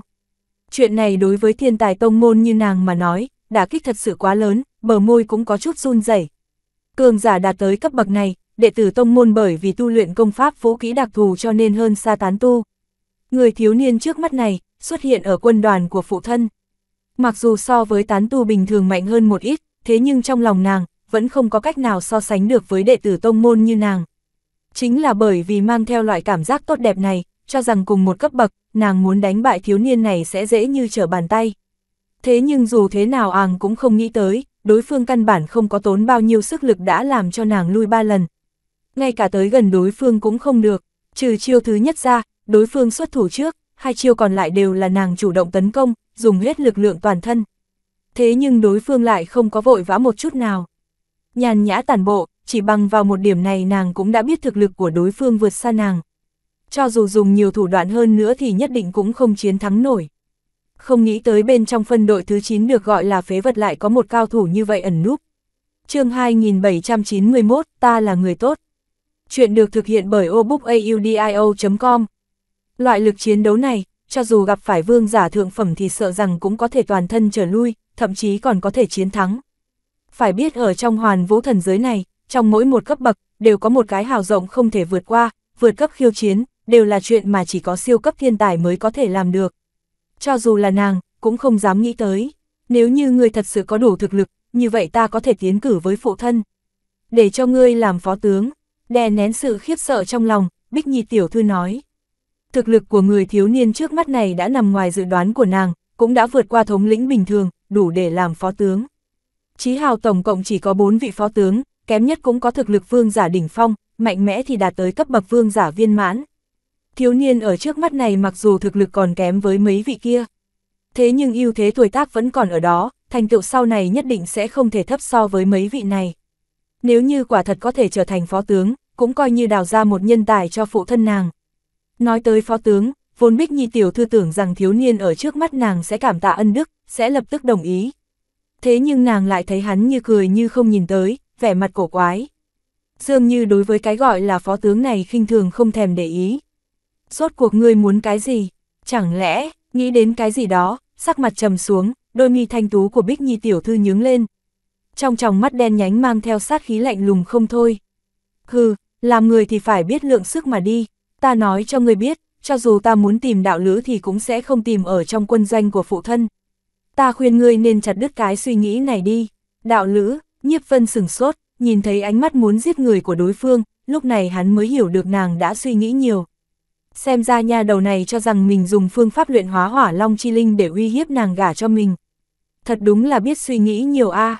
Ngươi suy nghĩ nhiều rồi, ta không có hứng thú đối với ngươi. Mới vừa rồi không nói với ngươi, đó là bởi vì không xác định được thể chất của ngươi thế nào. Cho nên không có biện pháp nói.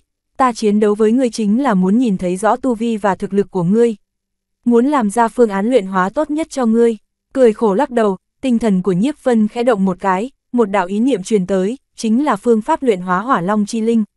Đúng như hắn nói vậy, mới vừa rồi sở dĩ hắn chiến đấu với vị Bích Nhi tiểu thư này đúng là bởi vì muốn hiểu rõ thể chất và năng lực của đối phương. Thể chất và thực lực của mỗi người khác biệt, khi đó phương pháp luyện hóa cũng sẽ không giống nhau, muốn nhanh chóng luyện hóa được cái hỏa long chi linh này thì chỉ có thể hiểu rõ tu vi và thể chất của đối phương thì mới có thể định ra phương pháp tốt nhất. Nếu như đối phương đứng đó bất động, để cho lực lượng của Nhiếp Vân di chuyển trong cơ thể của nàng một lần. Như vậy hắn cũng có thể biết rõ, thế nhưng làm như vậy, nhất định đối phương sẽ không muốn. Cho nên lúc này hắn mới động thủ, lấy phương thức chiến đấu, thăm dò cho rõ ràng. Dĩ nhiên, làm như vậy cũng là có tư tâm, đối phương không phòng bị chút nào, nhất định sẽ thi triển ra chiêu số mạnh nhất. Trong đó hỏa diễm đặc thù của Hỏa Thần Tông tự nhiên cũng sẽ phải xuất ra. Cũng để cho hắn có cơ hội công khai quan sát, quyết định phương án cho ta. Nghe được câu ngươi suy nghĩ nhiều rồi, ta không có hứng thú đối với ngươi. Mấy chữ này khiến cho Bích Nhi tiểu thư thiếu chút nữa tức giận mà bạo phát. Nàng cố nén lửa giận trong lòng, lại nhìn tới tin tức mà đối phương truyền tới trong đầu. Nhìn qua một hồi, nàng không nhịn được có chút sững sờ. Phương án luyện hóa này vô cùng cặn kẽ, thậm chí ghi rõ đường tắt vận chuyển chân khí của nàng, nếu như không biết tu vi và chân khí của nàng, chuyện này căn bản sẽ không làm được. Chuyện này, thật sự là phương pháp mà đối phương vừa mới lập ra hay sao? Nếu như quả thật là như vậy, quả thực nàng đã trách lầm đối phương. Nghĩ tới đây, khuôn mặt của Bích Nhi tiểu thư đỏ lên, có chút lúng túng. Đồng thời cũng có chút nổi nóng, nàng cũng không xấu xí ngược lại còn là một vị đại mỹ nhân. Người trước mắt này không có một chút hứng thú nào cũng thôi đi, lại còn nói. Không có hứng thú đối với nàng, cả thực là tức chết người Nữ nhân chính là như vậy, nếu như người chú ý tới nàng sẽ nổi nóng, không để ý tới nàng thì nàng cũng sẽ nổi nóng. Ý kiến của ta, ngươi nên luyện hóa hỏa long chi linh ở nơi này đi. Một khi gặp phải chỗ gì đó không đúng, như vậy ta có thể xuất thủ giúp ngươi một tay. Nhiếp Vân cũng không biết trong lòng nữ tử trước mắt này đang nghĩ cái gì. Hắn do dự một chút rồi mới mở miệng nói, hỏa long chi linh là do hắn tự mình luyện chế, nếu như thực sự trong quá trình luyện hóa đối phương xảy ra vấn đề ở đâu đó. Khi đó hắn có thể tiện tay giải quyết, không tốn quá nhiều tinh lực. Nếu là những người khác làm như vậy, dù là thực lực còn mạnh mẽ hơn hắn, chỉ sợ cũng không có làm tốt được như hắn. Làm như vậy, không phải là vì lấy lòng nữ nhân này, mà là sợ nàng nghĩ sai, nếu như thực sự xảy ra vấn đề gì, trách nhiệm sẽ rơi vào trên đầu hắn, phiền toái sẽ xuất hiện không ít. Không cần, không biết suy nghĩ của hắn, Bích Nhi tiểu thư như nghĩ tới điều gì đó, sắc mặt đỏ lên, nói.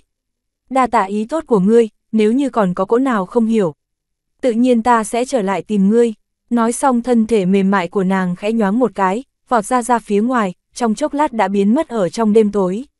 Sẽ có lúc ngươi phải chịu khổ. Thấy đối phương không để ý tới đề nghị của mình mà xoay người rời đi, Nhiếp Vân cũng không ngăn cản, chỉ có lắc đầu một cái mà thôi. Mặc dù hắn đã chế định phương pháp thích hợp nhất để luyện hóa hỏa long chi linh. Thế nhưng cũng không phải dễ luyện hóa như vậy, nếu như không có ai hộ pháp, cho dù sẽ không xuất hiện tình huống tẩu hỏa nhập ma, như vậy chuyện nếm chút khổ sở cũng là chuyện nhất định phải có. Nếu đối phương không muốn tiếp nhận đề nghị của mình, chịu khổ là do nàng ta, hắn sẽ không xen vào nữa. Chương 2792, đan điền lần nữa xếp hạng 1. Chuyện được thực hiện bởi obookaudio.com. Hừ, còn tưởng rằng là chính nhân quân tử gì, cũng giống như những người khác vậy, vừa nói mấy câu đã lộ ra cái đuôi. Bích Nhi tiểu thư rời khỏi tiểu viện, bị gió lạnh thổi qua, vẻ ửng hồng trên mặt lúc này mới biến mất, nàng khẽ gắt nhẹ một cái. Hỏa long chi linh là vật nóng bỏng, muốn luyện hóa nó mà không tẩu hỏa nhập ma, đầu tiên phải mở ra lỗ chân lông trên người. Không thể có chút ngăn cách nào, nói cách khác, nhất định phải cởi hết y phục, cho dù có y phục thì nhất định cũng sẽ không chịu nổi được nhiệt lượng mà bị đốt thành tro bụi. Đối phương muốn hộ pháp cho mình, rất rõ ràng đã biết chuyện này, nhất định trong lòng đã có một ít ý niệm xấu xa. Chờ ta luyện hóa xong hỏa long chi linh sẽ đi tìm ngươi gây phiền toái nữa. Hừ lạnh một tiếng, Bích Nhi tiểu thư vội vàng bay vút đi về phía chỗ ở của mình. Nhiếp Vân không biết ý tốt của mình lại bị người khác hiểu nhầm thành lãng tử nói năng tùy tiện. Thế nhưng cho dù biết thì hắn cũng chỉ có thể bất đắc dĩ lắc đầu cười khổ mà thôi. Hỏa long chi linh là vật mà hắn luyện chế, nếu như hắn ra tay giúp đối phương luyện hóa mà nói, không cần cởi y phục thì cũng có thể làm được. Chính vì vậy, hắn căn bản không nghĩ ra được điểm này, cho nên mới tạo thành hiểu lầm như vậy. Hắc hắc, thu hoạch không nhỏ. Nhiếp Vân búng ngón tay một cái, một đạo hỏa diễm màu xanh biếc từ trên đầu ngón tay bắn ra, hắn không nhịn được mà bật cười một tiếng. Có thể sáng lập tông môn ở trong Hoàn Vũ thần giới, hơn nữa độc chiếm một tròn thập địa. Như vậy hỏa thần tông này cường đại thế nào không thể nghi ngờ. Trong đó có cường giả đế cấp, chuyện này chắc chắn là chuyện ván đã đóng thuyền. Có đại đế cũng đồng nghĩa với có một cái đại đạo mới. Quan sát hỏa diễm mà Bích Nhi tiểu thư sử dụng một lần, hắn đã tạo thành loại thiên phú đặc thù này ở trong đan điền. Loại này hỏa diễm này tương tự với diễm hỏa vậy, thế nhưng lại có chút khác, giống như thủy ngân và nước, thứ trước và thứ sau đều có rất nhiều đặc tính giống nhau, lưu động, thể lỏng. Thế nhưng trên phương diện bản chất lại căn bản không cùng một cấp bậc. Hỏa diễm thông thường là màu đỏ thẫm, hừng hực thiêu đốt. Người đến gần, có thể cảm thấy cảm giác nóng cháy từ bên ngoài đến bên trong. Mà hỏa diễm của hỏa thần tông thì màu xanh, tản ra ngoài sự nóng bỏng khiến cho người ta có cảm giác từ trong ra ngoài. Cẩn thận nhắc tới, loại hỏa diễm này có chút tương tự với tâm hỏa do tẩu hỏa nhập ma hình thành, khiến cho người ta khó có thể khu trừ, năng lực so với diễm hỏa còn cường đại hơn không ít. Tinh luyện, có được loại thiên phú này, tinh thần của Nhiếp Vân khẽ động một cái, hỏa diễm màu xanh càng trở nên kinh khủng hơn, đem không khí chung quanh thiêu đốt có chút vặn vẹo. Loại hỏa diễm này là do vị tông sư khai phái của hỏa thần tông sáng tạo ra, trừ huyết mạch của hắn và được hắn đồng ý ra. Những người khác không thể tu luyện loại hỏa diễm này, cũng không có cách nào tu luyện được. Nhiếp Vân thì khác, chỉ cần cảm ngộ thuộc tính của hỏa diễm là hoàn toàn có thể lợi dụng đan điền lần nữa sao chép được thuộc tính. Hơn nữa lực lượng sao chép được có thể tiến hành đề luyện, trở nên càng thêm thuần khiết. Những người khác, chỉ có người có huyết mạch đến gần vô hạn với tông sư khai phái thì lực lượng mới có thể càng thêm thuần khiết. Mà hắn thì hoàn toàn không cần phải chịu loại hạn chế này. Tại sao lại xuất hiện tình huống như vậy, cho dù là hắn cũng có chút không rõ. Nhưng bất kể như thế nào, chuyện này đối với hắn mà nói đều là chuyện tốt, có loại năng lực giao phó cho thiên phú này.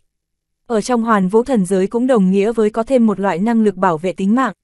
Loại hỏa diễm này không ngờ lại có thể trực tiếp sinh ra ở bên trong diễm hỏa đan điền, kỳ quái.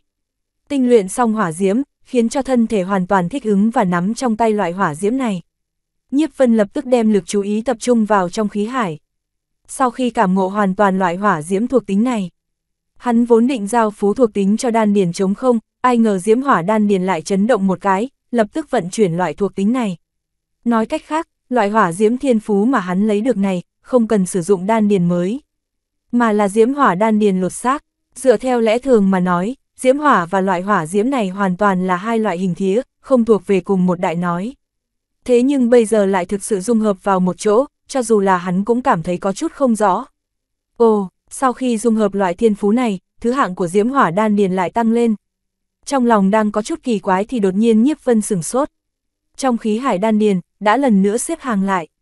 Hỏa diễm đan điền sau khi dung hợp đã từ vị trí hơn 20 dần dần tiến về phía trước, một lát sau đã tiến vào hàng ngũ trước 10.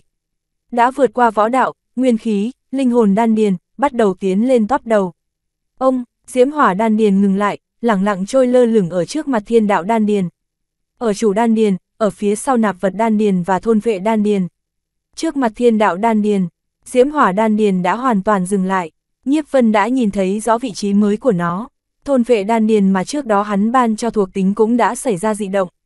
Xếp hạng phía sau chủ đan điền và nạp vật đan điền, bây giờ lại có thêm diễm hỏa đan điền dị động đi tới phía sau thôn vệ đan điền, hai đại đan điền chiếm cứ vị trí mà trước kia thiên đạo đan điền chiếm cứ. Thiên đạo đan điền đứng hàng thứ 3, hai thứ này vị trí thứ 2, thì ra là như vậy. Đan điền đặc thù, Nhiếp Vân đã sớm biết tới. Hắn cũng biết những đan điền này sắp hạng cũng sẽ giống như đẳng cấp đại đạo xếp hàng vậy. Hai loại thiên phú này xếp hạng trước mặt thiên đạo, như vậy đã nói rõ lực lượng đã vượt qua thiên đạo. Hóa ra cái gọi là vượt qua 3.000 đại đạo, trên thực tế chính là sáng chế ra lực lượng vượt qua thiên nói. Nhiếp Vân đã hiểu ra, hai đan điền này xếp hạng trước mặt của thiên đạo đan điền, như vậy đã nói rõ lực lượng ẩn chứa trong đó đã vượt qua thiên nói. Nói cách khác, cái gọi là vượt qua 3.000 đại đạo trong hoàn vũ thần giới trên thực tế là sáng chế ra lực lượng vượt qua thiên nói. Chỉ bất quá so với chủ đan điền, nạp vật đan điền của hắn vẫn còn kém rất xa. Chương 2793, đan điền lần nữa xếp hạng 2. Chuyện được thực hiện bởi obookaudio.com. Thật không biết chủ đan điền, nạp vật đan điền là cấp bậc gì. Thấy hai đại đan điền thôn phệ, hỏa thần vừa mới sinh ra vẫn giống như những khác đan điền khác, xoay quanh chủ đan điền rồi xoay tròn. Trong lòng Nhiếp Vân không khỏi có chút kỳ quái, hai thứ này đã vượt qua thiên đạo thiên phú, thế nhưng vẫn phải ngoan ngoãn nghe theo chủ đan điền. Quả thực không biết cái đan điền này rốt cuộc có cấp bậc gì. Nghiên cứu một lát, phát hiện ra hai đại đan điền thôn phệ, hỏa thần cùng với những đan điền khác không có mâu thuẫn. Cũng đều giống như những thiên phú khác vậy, cũng đều bị chủ đan điền tiết chế, lúc này hắn mới yên lòng lại. Tinh thần thối lui ra khỏi khí hải, Nhiếp Vân lần nữa trở lại nạp vật thế giới.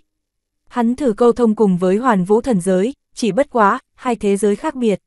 Hắn muốn câu thông cũng không phải đơn giản là có thể thành công được. Hắn thử nghiệm không biết bao lâu mà cũng không có một chút tiến bộ nào. Nhiếp Vân đã sớm biết điểm này, hắn cũng không có sinh ra tâm lý gấp gáp gì. Giữa trưa ngày thứ 2, Phí Đồng đã đi tới căn phòng, cao hứng nói Chí Hào tướng quân tự mình triệu kiến hắn để nói chuyện phiếm. Hắn đem chuyện mình ở trong Thanh Sơn bộ phát hiện ra cầu long thú nói qua một lần, Chí Hào tướng quân rất là coi trọng.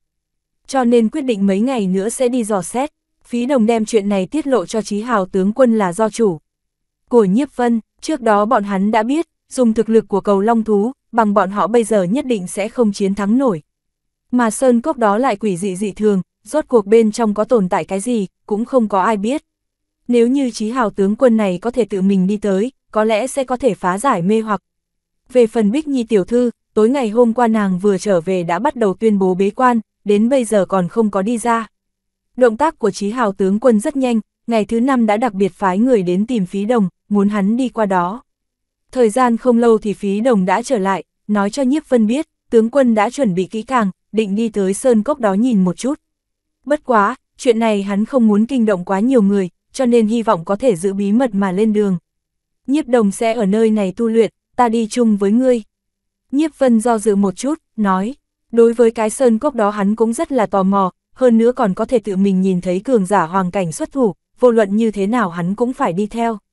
Về phần Nhiếp Đồng, Nhiếp Vân suy nghĩ một chút, đệ đệ vẫn không nên đi thì hơn. Cũng không phải là nói thực lực của hắn không được, thực lực của hắn trên thực tế còn thắng được ca ca như Nhiếp Vân. Sở dĩ để cho đệ đệ không đi là bởi vì nơi mà Chí Hào doanh lựa chọn có linh khí rất đầy đủ. Tu luyện ở chỗ này có thể khiến cho tu vi nhanh chóng tấn cấp. Mặc dù khả năng lần nữa đột phá của Nhiếp Đồng không lớn, thế nhưng ở lại chỗ này, lại có thể củng cố tu vi tốt hơn, khiến cho thực lực tiến hơn một bước. So với việc đi mạo hiểm với hai người, còn không bằng để cho đệ đệ ở lại chỗ này tiếp tục tu luyện. Đối với quyết định này, Nhiếp Đồng cũng vui vẻ đồng ý. Sau khi quyết định xong, Phí Đồng cũng chuẩn bị một chút, lúc này mới mang theo Nhiếp Vân đi tới doanh trướng của Chí Hào tướng quân. Tướng quân, vị này là bằng hữu ta kết bạn ở bên ngoài, tên là Nhiếp Vân. Tiến vào phòng khách, Phí Đồng vội vàng giới thiệu qua. Chí Hào doanh ở bên ngoài thi hành nhiệm vụ, cũng không phải giống như lúc ở trong Hoàng Triều, quy củ cũng không có nghiêm khắc như vậy. Vì vậy mang theo một bằng hữu đi vào cũng không tính là không tuân theo quân kỷ. Cũng giống như Chí Hào tướng quân cũng đem nữ nhi mang đến đây vậy. Ồ, ánh mắt của Chí Hào tướng quân như điện, nhìn về phía Nhiếp Vân. Đây cũng là lần đầu tiên Nhiếp Vân nhìn thấy vị cường giả hoàng cảnh này gần như vậy, ánh mắt hắn thản nhiên tiếp đón. Ánh mắt của hai người vừa mới tiếp xúc, Nhiếp Vân đã nhất thời cảm thấy có một đạo lực lượng trời long đất lở chèn ép tới, giống như thú hống, đâm thẳng vào trong linh hồn. Mặc dù đối phương không có tiến hành công kích đối với hắn, thế nhưng thân là tướng quân, chinh chiến hàng năm, lại là cường giả hoàng cảnh, uy áp của bản thân tản ra quả thực quá mức kinh khủng, khiến cho người ta khó có thể chống lại. Cảm nhận cảm giác áp bách sinh ra ở sâu trong đầu, Nhiếp Vân biết nếu không né tránh, không cẩn thận sẽ chỉ bị thương. Hắn đang định xoay đầu qua chỗ khác thì đột nhiên lại cảm thấy áp lực nhẹ một chút, ngay sau đó đã thấy Chí Hào tướng quân ở trước mắt nở nụ cười. Phí Đồng, vị bằng hữu này của ngươi không tệ, nếu như nguyện ý, hy vọng hắn có thể gia nhập Chí Hào doanh chúng ta. Chí Hào tướng quân cười một tiếng, áp lực ngập trời cũng biến mất toàn bộ, giống như căn bản chưa từng tồn tại vậy. Đa tạ tướng quân, nghe thấy hắn nói như vậy, Phí Đồng biết tướng quân đã công nhận hoàng tử điện hạ, hắn hưng phấn tới mức sắc mặt đỏ lên, vội vàng ôm quyền nói. Ở dưới áp lực của ta mà không có rơi vào khổ chiến, còn có thể suy nghĩ né tránh. Như vậy đã nói lực ý chí vượt xa người thường. Rất tốt, lực ý chí và kiến thức như vậy, khó trách có thể tiện tay đánh bại Bích Nhi, ngay cả một chút hy vọng chiến thắng cũng không có. Chí Hào tướng quân cười nói. Ách, nghe thấy hắn nói như vậy, trên mặt Nhiếp Vân có chút lúng túng, ngay sau đó hắn khẽ cười khổ. Xem ra hành động trước đó của hắn, không có lừa gạt được vị trước mắt này, cũng may sau khi đi tới quân doanh hắn cũng không có làm ra hành động đặc biệt gì. Nếu không, không cẩn thận đối phương sẽ thực sự chém giết mình a. So với Nhiếp Vân đang khiếp sợ, trong lòng Chí Hào tướng quân so với hắn còn khiếp sợ lớn hơn. Ngày đó nữ nhi rời đi tìm vị thiếu niên này hắn cũng đã biết, chuyện xảy ra sau đó, toàn bộ đều nằm trong ý niệm bao phủ của hắn. Thiên phú của Bích Nhi, người làm vì phụ thân như hắn biết rất rõ. Thế nhưng thực lực như thế ở trước mắt người thiếu niên này lại liên tục 3 chiêu bị thua phải lùi lại. Bích Nhi chẳng qua chỉ là khiếp sợ, mà hắn thì là rung động. Động tác lúc chiến đấu của thiếu niên này mặc dù nhìn qua đơn giản, thế nhưng vô luận là thời cơ hay là nhãn lực, đều đã vượt xa tuổi tác, thực lực có thể có. Cho dù là hắn, đem thực lực áp chế đến vương giả trung phẩm, muốn dễ dàng chiến thắng nữ nhi mình như vậy cũng rất là khó khăn. Chương 2794, lại về cầu Long Sơn Cốc. Chuyện được thực hiện bởi obookaudio.com. Nhưng, thiếu niên này lại có thể tùy tiện làm được. Đáng sợ, vốn là hắn cho là đối phương có thể là gian tế mà những thế lực đối đầu khác phái tới. Thế nhưng quan sát một đoạn thời gian sau đó đã khiến cho hắn bỏ đi cái suy nghĩ này. Nếu như quả thật là gian tế do những thế lực đối đầu khác phái tới, vừa mới lẻn vào Chí Hào doanh có lẽ nên rẻ đặt mới đúng. Tuyệt đối không phải như bây giờ, làm ra động tĩnh lớn tới như vậy. Dĩ nhiên, bỏ suy nghĩ này đi cũng không có nghĩa là hắn không còn hoài nghi nữa. Hắn đồng ý để Phí Đồng mang theo đối phương cùng đi tới sơn cốc của cầu Long Thú, trên thực tế cũng có ý tự mình khảo sát một phen. Nhiếp Vân không biết suy nghĩ của Chí Hào tướng quân, bất quá, hắn cũng có thể đoán ra được, đối với loại suy nghĩ này, hắn cũng không bài xích. Đồng thời cũng không để ý, dù sao hắn cũng không phải gian tế, đối với Chí Hào doanh cũng không có ý đồ gì. Hắn chỉ muốn nhờ nơi này để thành công dung nhập vào Hoàn Vũ thần giới mà thôi. Trải qua một đoạn thời gian nữa, nhất định hắn sẽ rời đi. Nếu như đối phương muốn quan sát, muốn hoài nghi, chỉ cần không ra tay thì cũng không có gì cả. Mặc dù Chí Hào doanh không lớn, thế nhưng nơi này dù sao cũng là địa bàn của Hỏa Thần Tông. Nhất cử nhất động, nhất định sẽ có người giám thị. Cho nên những người khác đều ở lại chỗ này, chỉ có mấy người chúng ta đi mà thôi.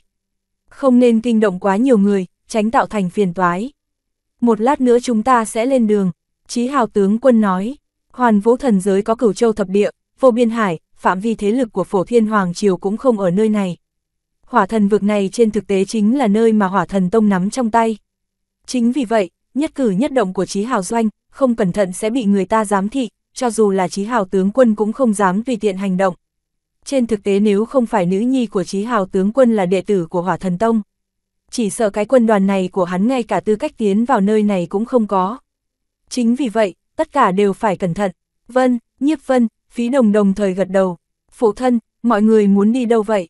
Con cũng đi. Ba người mới vừa nói xong thì đã nghe được một đạo thanh âm vang lên, ngay sau đó Bích Nhi tiểu thư đã đi vào bên trong. Lúc này Bích Nhi tiểu thư so với 2 ngày trước càng thêm phiêu dật, vô luận là khí chất hay là da dẻ đều có biến hóa rõ ràng. Nữ nhi ngon của ta đã tấn cấp rồi sao? Tốt, tốt, Chí Hào tướng quân cười nói. Nghe nói như vậy, Nhiếp Vân cái này mới nhìn ra tới, trước mắt vị này Bích Nhi tiểu thư thực lực tựa hồ có đột phá, trước giống như hắn, vương giả trung phẩm, mà bây giờ đã đạt tới vương giả thượng phẩm cấp bậc, cùng Nhiếp Đồng không kém nhiều. xem ra ta đã đánh giá thấp hiệu quả của hỏa long chi linh a. Hỏa long chi linh là do hắn luyện chế thành công, vốn hắn tưởng rằng nhiều nhất cũng chỉ có thể thay đổi thiên phú, không nghĩ tới lại còn có thể khiến cho vị Bích Nhi tiểu thư này thành công tấn cấp. Dĩ nhiên, Nhiếp Vân cũng không biết, nữ tử trước mắt này sở dĩ có thể tấn cấp cũng không phải là tác dụng đơn thuần của hỏa long chi linh. Quan trọng hơn là có Chí Hào tướng quân xuất thủ, phương án luyện hóa mà Nhiếp Vân định ra khiến cho Bích Nhi tiểu thư ăn đau khổ. Cũng may nhờ có vị phụ thân này của nàng xuất thủ. Là cường giả hoàng cảnh, tự mình xuất thủ, hơn nữa trong tay hắn lại có vô số bảo vật. Cho nên lúc này mới khiến cho Bích Nhi tiểu thư trong thời gian ngắn đột nhiên tăng mạnh, thành công tấn cấp. Phụ thân, để cho con đi cùng, nếu như vạn nhất xảy ra chuyện không vui gì đó với Hỏa Thần Tông, khi đó con cũng có thể chu toàn một chút. Bích Nhi tiểu thư nói, được, Chí Hào tướng quân khẽ gật đầu, hắn lặng lẽ hành động, mặc dù nhìn thần không biết quỷ không hay. Thế nhưng không có nghĩa là người của Hỏa Thần Tông không biết, nữ nhi đi theo. Như vậy hắn có thể tránh khỏi không ít phiền toái.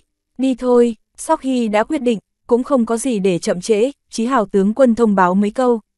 Sau đó lại mang đám người Nhiếp Vân từ trong quân trướng đi ra ngoài, không có kinh động tới bất kỳ người nào, trực tiếp rời khỏi quân doanh. Tốc độ của các ngươi quá chậm, đi đến nơi đó không biết sẽ phải phí bao nhiêu thời gian, để ta mang các ngươi đi a. Ra khỏi quân doanh, từ trong miệng Phí Đồng xác định được phương vị, Chí Hào tướng quân nói. Sơn cốc kia quả thực cách nơi này khá xa, ban đầu đám người Nhiếp Vân đã đi suốt 7-8 ngày. Đám người Nhiếp Vân lập tức cảm thấy thân thể bị một cỗ lực lượng bao phủ, thân thể nhẹ bẫng lên, sau đó lập tức bay lên. Mà Chí Hào tướng quân thì nhẹ nhàng nhoáng lên một cái, bay thẳng về phía trước. Hoàn Vũ thần giới, có thực lực hoàng cảnh đã có thể phi hành, tuy rằng Chí Hào tướng quân chỉ là hoàng cảnh hạ phẩm. Thế nhưng cũng là cường giả hoàng cảnh chân thật, hắn mang theo mấy người bay đi, cũng không có bao nhiêu khó khăn. Tốc độ phi hành của Chí Hào tướng quân so với tốc độ đi lại trên mặt đất của bọn hắn trước đó còn nhanh hơn nhiều. Đoạn đường trước đó cần 7-8 ngày, lúc này không tới một ngày cũng đã đi được hết. Chưa tới giữa trưa ngày thứ hai thì đã thấy sơn cốc kia xuất hiện ở trước mặt mọi người. Tướng quân, chính là cái sơn cốc này. Phí Đồng chỉ về phía trước nói. Chí Hào tướng quân khẽ gật đầu một cái, bàn tay buông lỏng một chút, mọi người đáp xuống mặt đất. Nghỉ ngơi tại chỗ, điều chỉnh đến trạng thái tốt nhất, sau đó chúng ta mới đi vào. Đáp xuống, Chí Hào tướng quân cũng không vội vã để cho mọi người tiến vào sơn cốc, mà là truyền lệnh xuống một câu. Thấy hắn sắp xếp như vậy, Nhiếp Vân không khỏi gật đầu không ngừng. Phi hành một ngày, tinh khí thần của bọn họ đều đã hạ thấp. Nếu nữ lúc này tùy tiện tiến vào mà không biết tình huống trong sơn cốc, quả thực sẽ là hành vi lỗ mãng, mà Chí Hào tướng quân đưa ra loại quyết định này, như vậy đã nói rõ, mặc dù hắn có thực lực hoàng cảnh, thế nhưng cũng sẽ không lỗ mãng. Nhiếp Vân luôn bị mang theo phi hành, tiêu hao cũng không lớn. Hắn khoanh chân ngồi một lát cũng đã hoàn toàn khôi phục như cũ. Ngay sau đó hắn đã mở mắt, đứng dậy, dò xét tình huống chung quanh một lần. Nhiếp Vân nhìn một vòng, đang muốn trở lại nơi mà mọi người đang ở lại thì đột nhiên nghe thấy một tiếng gọi.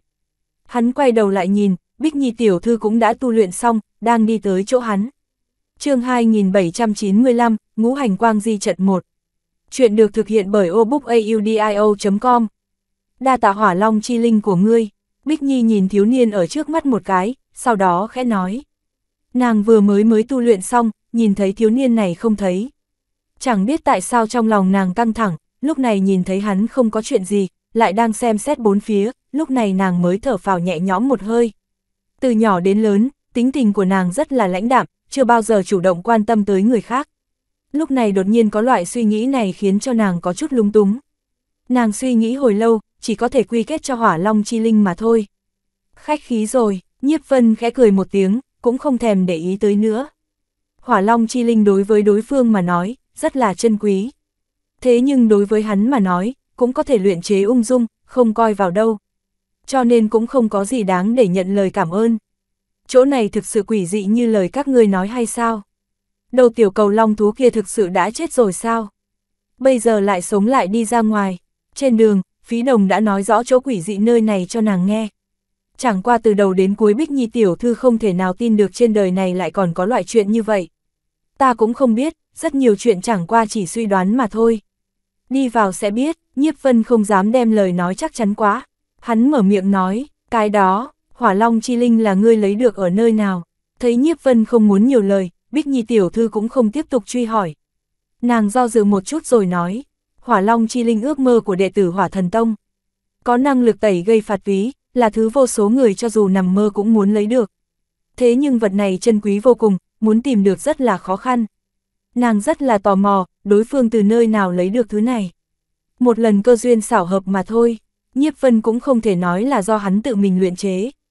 Nếu quả thực nói như vậy, đối phương không những không tin mà thậm chí còn coi hắn là kẻ ngu si. Hỏa Long chi linh hắn luyện chế vô cùng đơn giản, trên thực tế là dính quang mang của trưởng khống giả nạp vật thế giới. Nếu như không có một cái thế giới đơn độc, pháp tắc trong đó lại do hắn định đoạt. Như vậy cho dù thực lực mạnh hơn gấp trăm lần thì cũng không thể nào luyện chế ra được loại vật này. Chuyện này giống như tạo thành than đá vậy, cho dù đã biết thành phần, thế nhưng không có hoàn cảnh đặc thù, tình huống đặc biệt thì cũng không thể nào tạo thành được. Không khác gì không nói, Bích Nhi tiểu thư có chút nổi dóa, kỳ thực cũng không phải là nàng muốn biết xuất xứ của Hỏa Long chi linh. Chẳng qua chỉ là cô nam quả nữ có chút lung túng, cho nên mới thuận miệng hỏi mấy câu. Vốn nàng tưởng rằng cho dù đối phương không nói rõ ràng tỉ mỉ thì cũng sẽ giới thiệu một chút. Thế nhưng nàng nằm mơ cũng không nghĩ ra được đối phương lại trả lời qua loa lấy lệ như vậy. Trước đó nam nhân khác ở trước mặt nàng không có chỗ nào không xun xoe. Thế nhưng lúc này ở bên cạnh thiếu niên này, ngay cả một chút tác dụng cũng không có. Các ngươi ở nơi này sao? Chuẩn bị lên đường đi. Âm thầm tức giận, Bích Nhi tiểu thư đang muốn nói cái gì đó thì đã nghe thấy tiếng bước chân truyền tới, lúc này Phí Đồng đã đi tới. Trở lại nơi mới điều tức vừa rồi, Chí Hào tướng quân đã hoàn toàn khôi phục.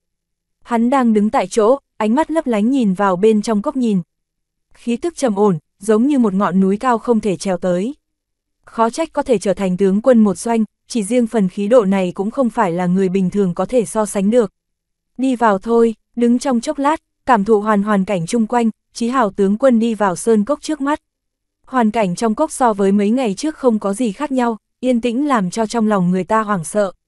Đi theo sau lưng Chí Hào tướng quân, Nhiếp Vân cảm thấy loại cảm giác khiến cho người ta khiếp đảm đã giảm bớt đi không ít. Rất nhanh, mọi người đã đi qua dược viên trước đó. Lúc này dược viên đã trống rỗng, lại đi thêm một lát nữa, mọi người lần nữa nhìn thấy sơn động cổ quái kia. Chính là cái sơn động này. Phí Đồng khẽ gật đầu một cái. Chí Hào tướng quân cũng không nói chuyện, thân thể nhẹ nhàng nhoáng một cái, đã giống như một đạo gió mát, tiến vào trong đó trước.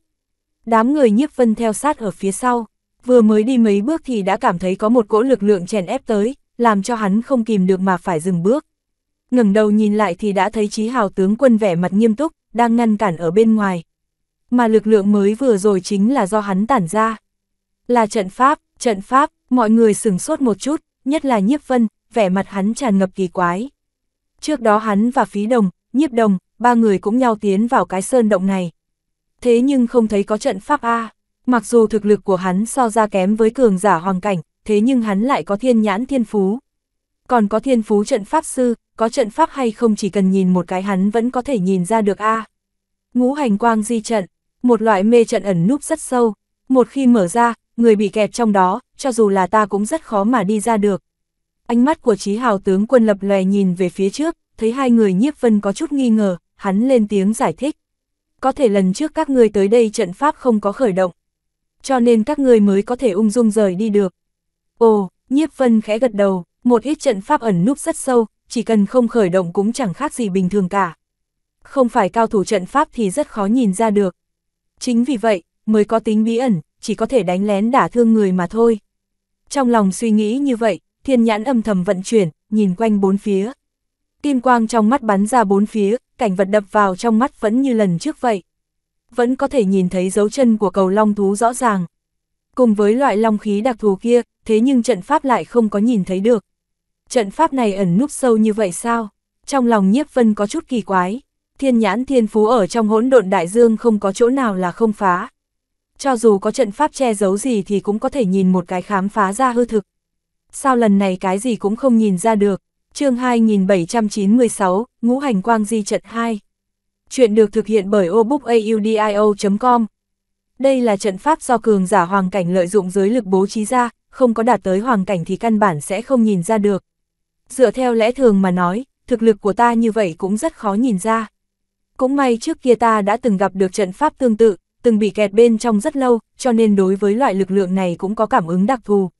Cho nên mới có thể thuận lợi phát hiện ra được. Dường như đã nhìn ra vẻ nghi hoặc trên mặt đám người Nhiếp Vân, Chí Hào tướng quân nói. Giới lực là lực lượng đặc hữu của cường giả hoàng cảnh, bây giờ các ngươi còn cách hoàng cảnh rất xa. Cho nên không biết cũng là rất bình thường, cũng không cần phải nghĩ quá nhiều. Chỉ biết là một khi cường giả hoàng cảnh sử dụng giới lực, chỉ cần không có đạt tới loại cảnh giới này. Như vậy cái gì cũng không cảm nhận ra được, Chí Hào tướng quân nói, còn có loại lực lượng này sao? Nhiếp Vân có chút kỳ quái hỏi, vốn hắn cho là cường giả hoàng cảnh chẳng qua chỉ là lực lượng gia tăng, đạt tới đẳng cấp nhất định mà thôi. Xem ra cũng không phải là như vậy, đúng vậy, muốn đạt tới cường giả hoàng cảnh, đầu tiên phải thai nghén ra thế giới, sáng chế ra giới thạch. Chỉ có giới thạch mới có thể dung hợp cùng với hoàn vũ thần giới mà không chịu chèn ép, mới coi như là có cơ hội đánh vào hoàng cảnh. Đương nhiên, người có thể thành công tỷ lệ cũng rất thấp, nghe nói không vượt qua 1 thành. Chí Hào tướng quân không lên tiếng, dường như Bích Nhi tiểu thư đối với việc làm thế nào mới có thể tấn cấp hoàng cảnh lại biết rất rõ. Nàng nhẹ giọng giải thích rõ, nàng thân là đệ tử của Hỏa Thần Tông, trong tông môn có giới thiệu cặn kẽ về việc tấn cấp hoàng cảnh. Thai nghén một giới thạch, Nhiếp Vân nhíu mày lại, càng ngày càng hồ đồ. Bất quá, hắn cũng biết bây giờ không phải là lúc nên hỏi cái này. Dù sao hắn cũng vẫn còn cách thực lực hoàng cảnh còn một khoảng cách rất lớn. Dù có hỏi thăm nhiều hơn nữa cũng là vô ích, lúc này hắn che giấu tạp niệm, cũng không có hỏi vấn đề này nữa mà ngẩng đầu nhìn về phía Chí Hào tướng quân, nói. Trận pháp này có thể phá giải hoặc là đi vòng qua được không? Nếu là trận pháp mà cường giả hoàng cảnh bố trí, như vậy nhất định không thể nào tùy tiện ở trong này. Trước đó bọn họ không có xúc động, không có nghĩa là không có cách nào xúc động tới nó. Rất có thể tiến vào sâu hơn nó sẽ tự động mở ra. Ngay cả Chí Hào tướng quân cũng kiêng kỵ như vậy, nếu thực sự bị kẹt trong đó, nhất định phiền toái sẽ không nhỏ. Nếu có thể trước khi trận pháp này mở ra phá hỏng nó, hoặc là đi vòng qua, đương nhiên là tốt nhất. Đi vòng qua nhất định không được, nếu là phá giải nói, đến lúc đó có thể thử một chút. Bất quá ta cũng không có nắm chắc quá lớn. Chí Hào tướng quân hít sâu một hơi, lông mày nhướng lên, nhìn chằm chằm vào trong sơn động. Đứng tại chỗ nhìn một hồi, đột nhiên hắn búng ngón tay ra một cái, một đạo kình khí bắn ra ngoài. Đánh vào trên tảng đá cách đó không xa, trong nháy mắt nham thạch to lớn đã bị chẻ thành từng cái cột lớn cao cỡ một người, ước chừng có hơn 30 cái. Trước hết tiên phải nhìn rõ trận pháp thì mới có thể phá giải được. Sau khi làm xong những chuyện này, sắc mặt Chí Hào tướng quân càng thêm ngưng trọng, bàn tay lăng không chộp ra một chảo, một cây cột đá đã bay tới. Nhẹ nhàng đẩy một cái, bay thẳng vào sâu trong sơn động. Rơi, quát nhẹ một tiếng, cột đá nhoáng một cái đã rơi xuống, cắm thẳng vào một xó xỉnh ở trong sơn động. Cứ như vậy, tốc độ ra tay của Chí Hào tướng quân rất nhanh, chỉ trong chốc lát hơn 30 cái cột đá đã rơi toàn bộ vào bên trong động, phân tán ra các ngõ ngách. Phù, bố trí xong hơn 30 cái cột đá, Chí Hào tướng quân thở ra một hơi, sắc mặt không những không có buông lỏng mà ngược lại còn trở nên càng thêm ngưng trọng. Nhiếp Vân ở bên cạnh nhìn vào, chỉ thấy trên trán hắn đã có một tầng mồ hôi dày đặc tiết ra. Thực lực đạt tới loại cảnh giới này như hắn cũng đã trở nên vạn độc bất xâm, bách tà bất nhập, đừng nói là cường giả hoàng cảnh, có thể khiến cho Chí Hào tướng quân đổ ra nhiều mồ hôi như vậy cũng đủ để chứng minh vừa rồi đối phương đã tiêu hao lớn như thế nào. Xem ra những cột đá này cũng không phải là nói đặt là đặt, nhất định trong đó có dính dáng tới không ít thứ. Đúng như Nhiếp Vân đoán vậy, Chí Hào tướng quân cũng không có tiếp tục động thủ, mà là nghỉ ngơi tại chỗ trong mấy chục hô hấp. Sau đó mới mở mắt ra lần nữa, đi, khẽ hô một tiếng, cắn nát ngón tay giữa, Chí Hào tướng quân bắn ra một giọt máu tươi trong ngón tay về phía trước.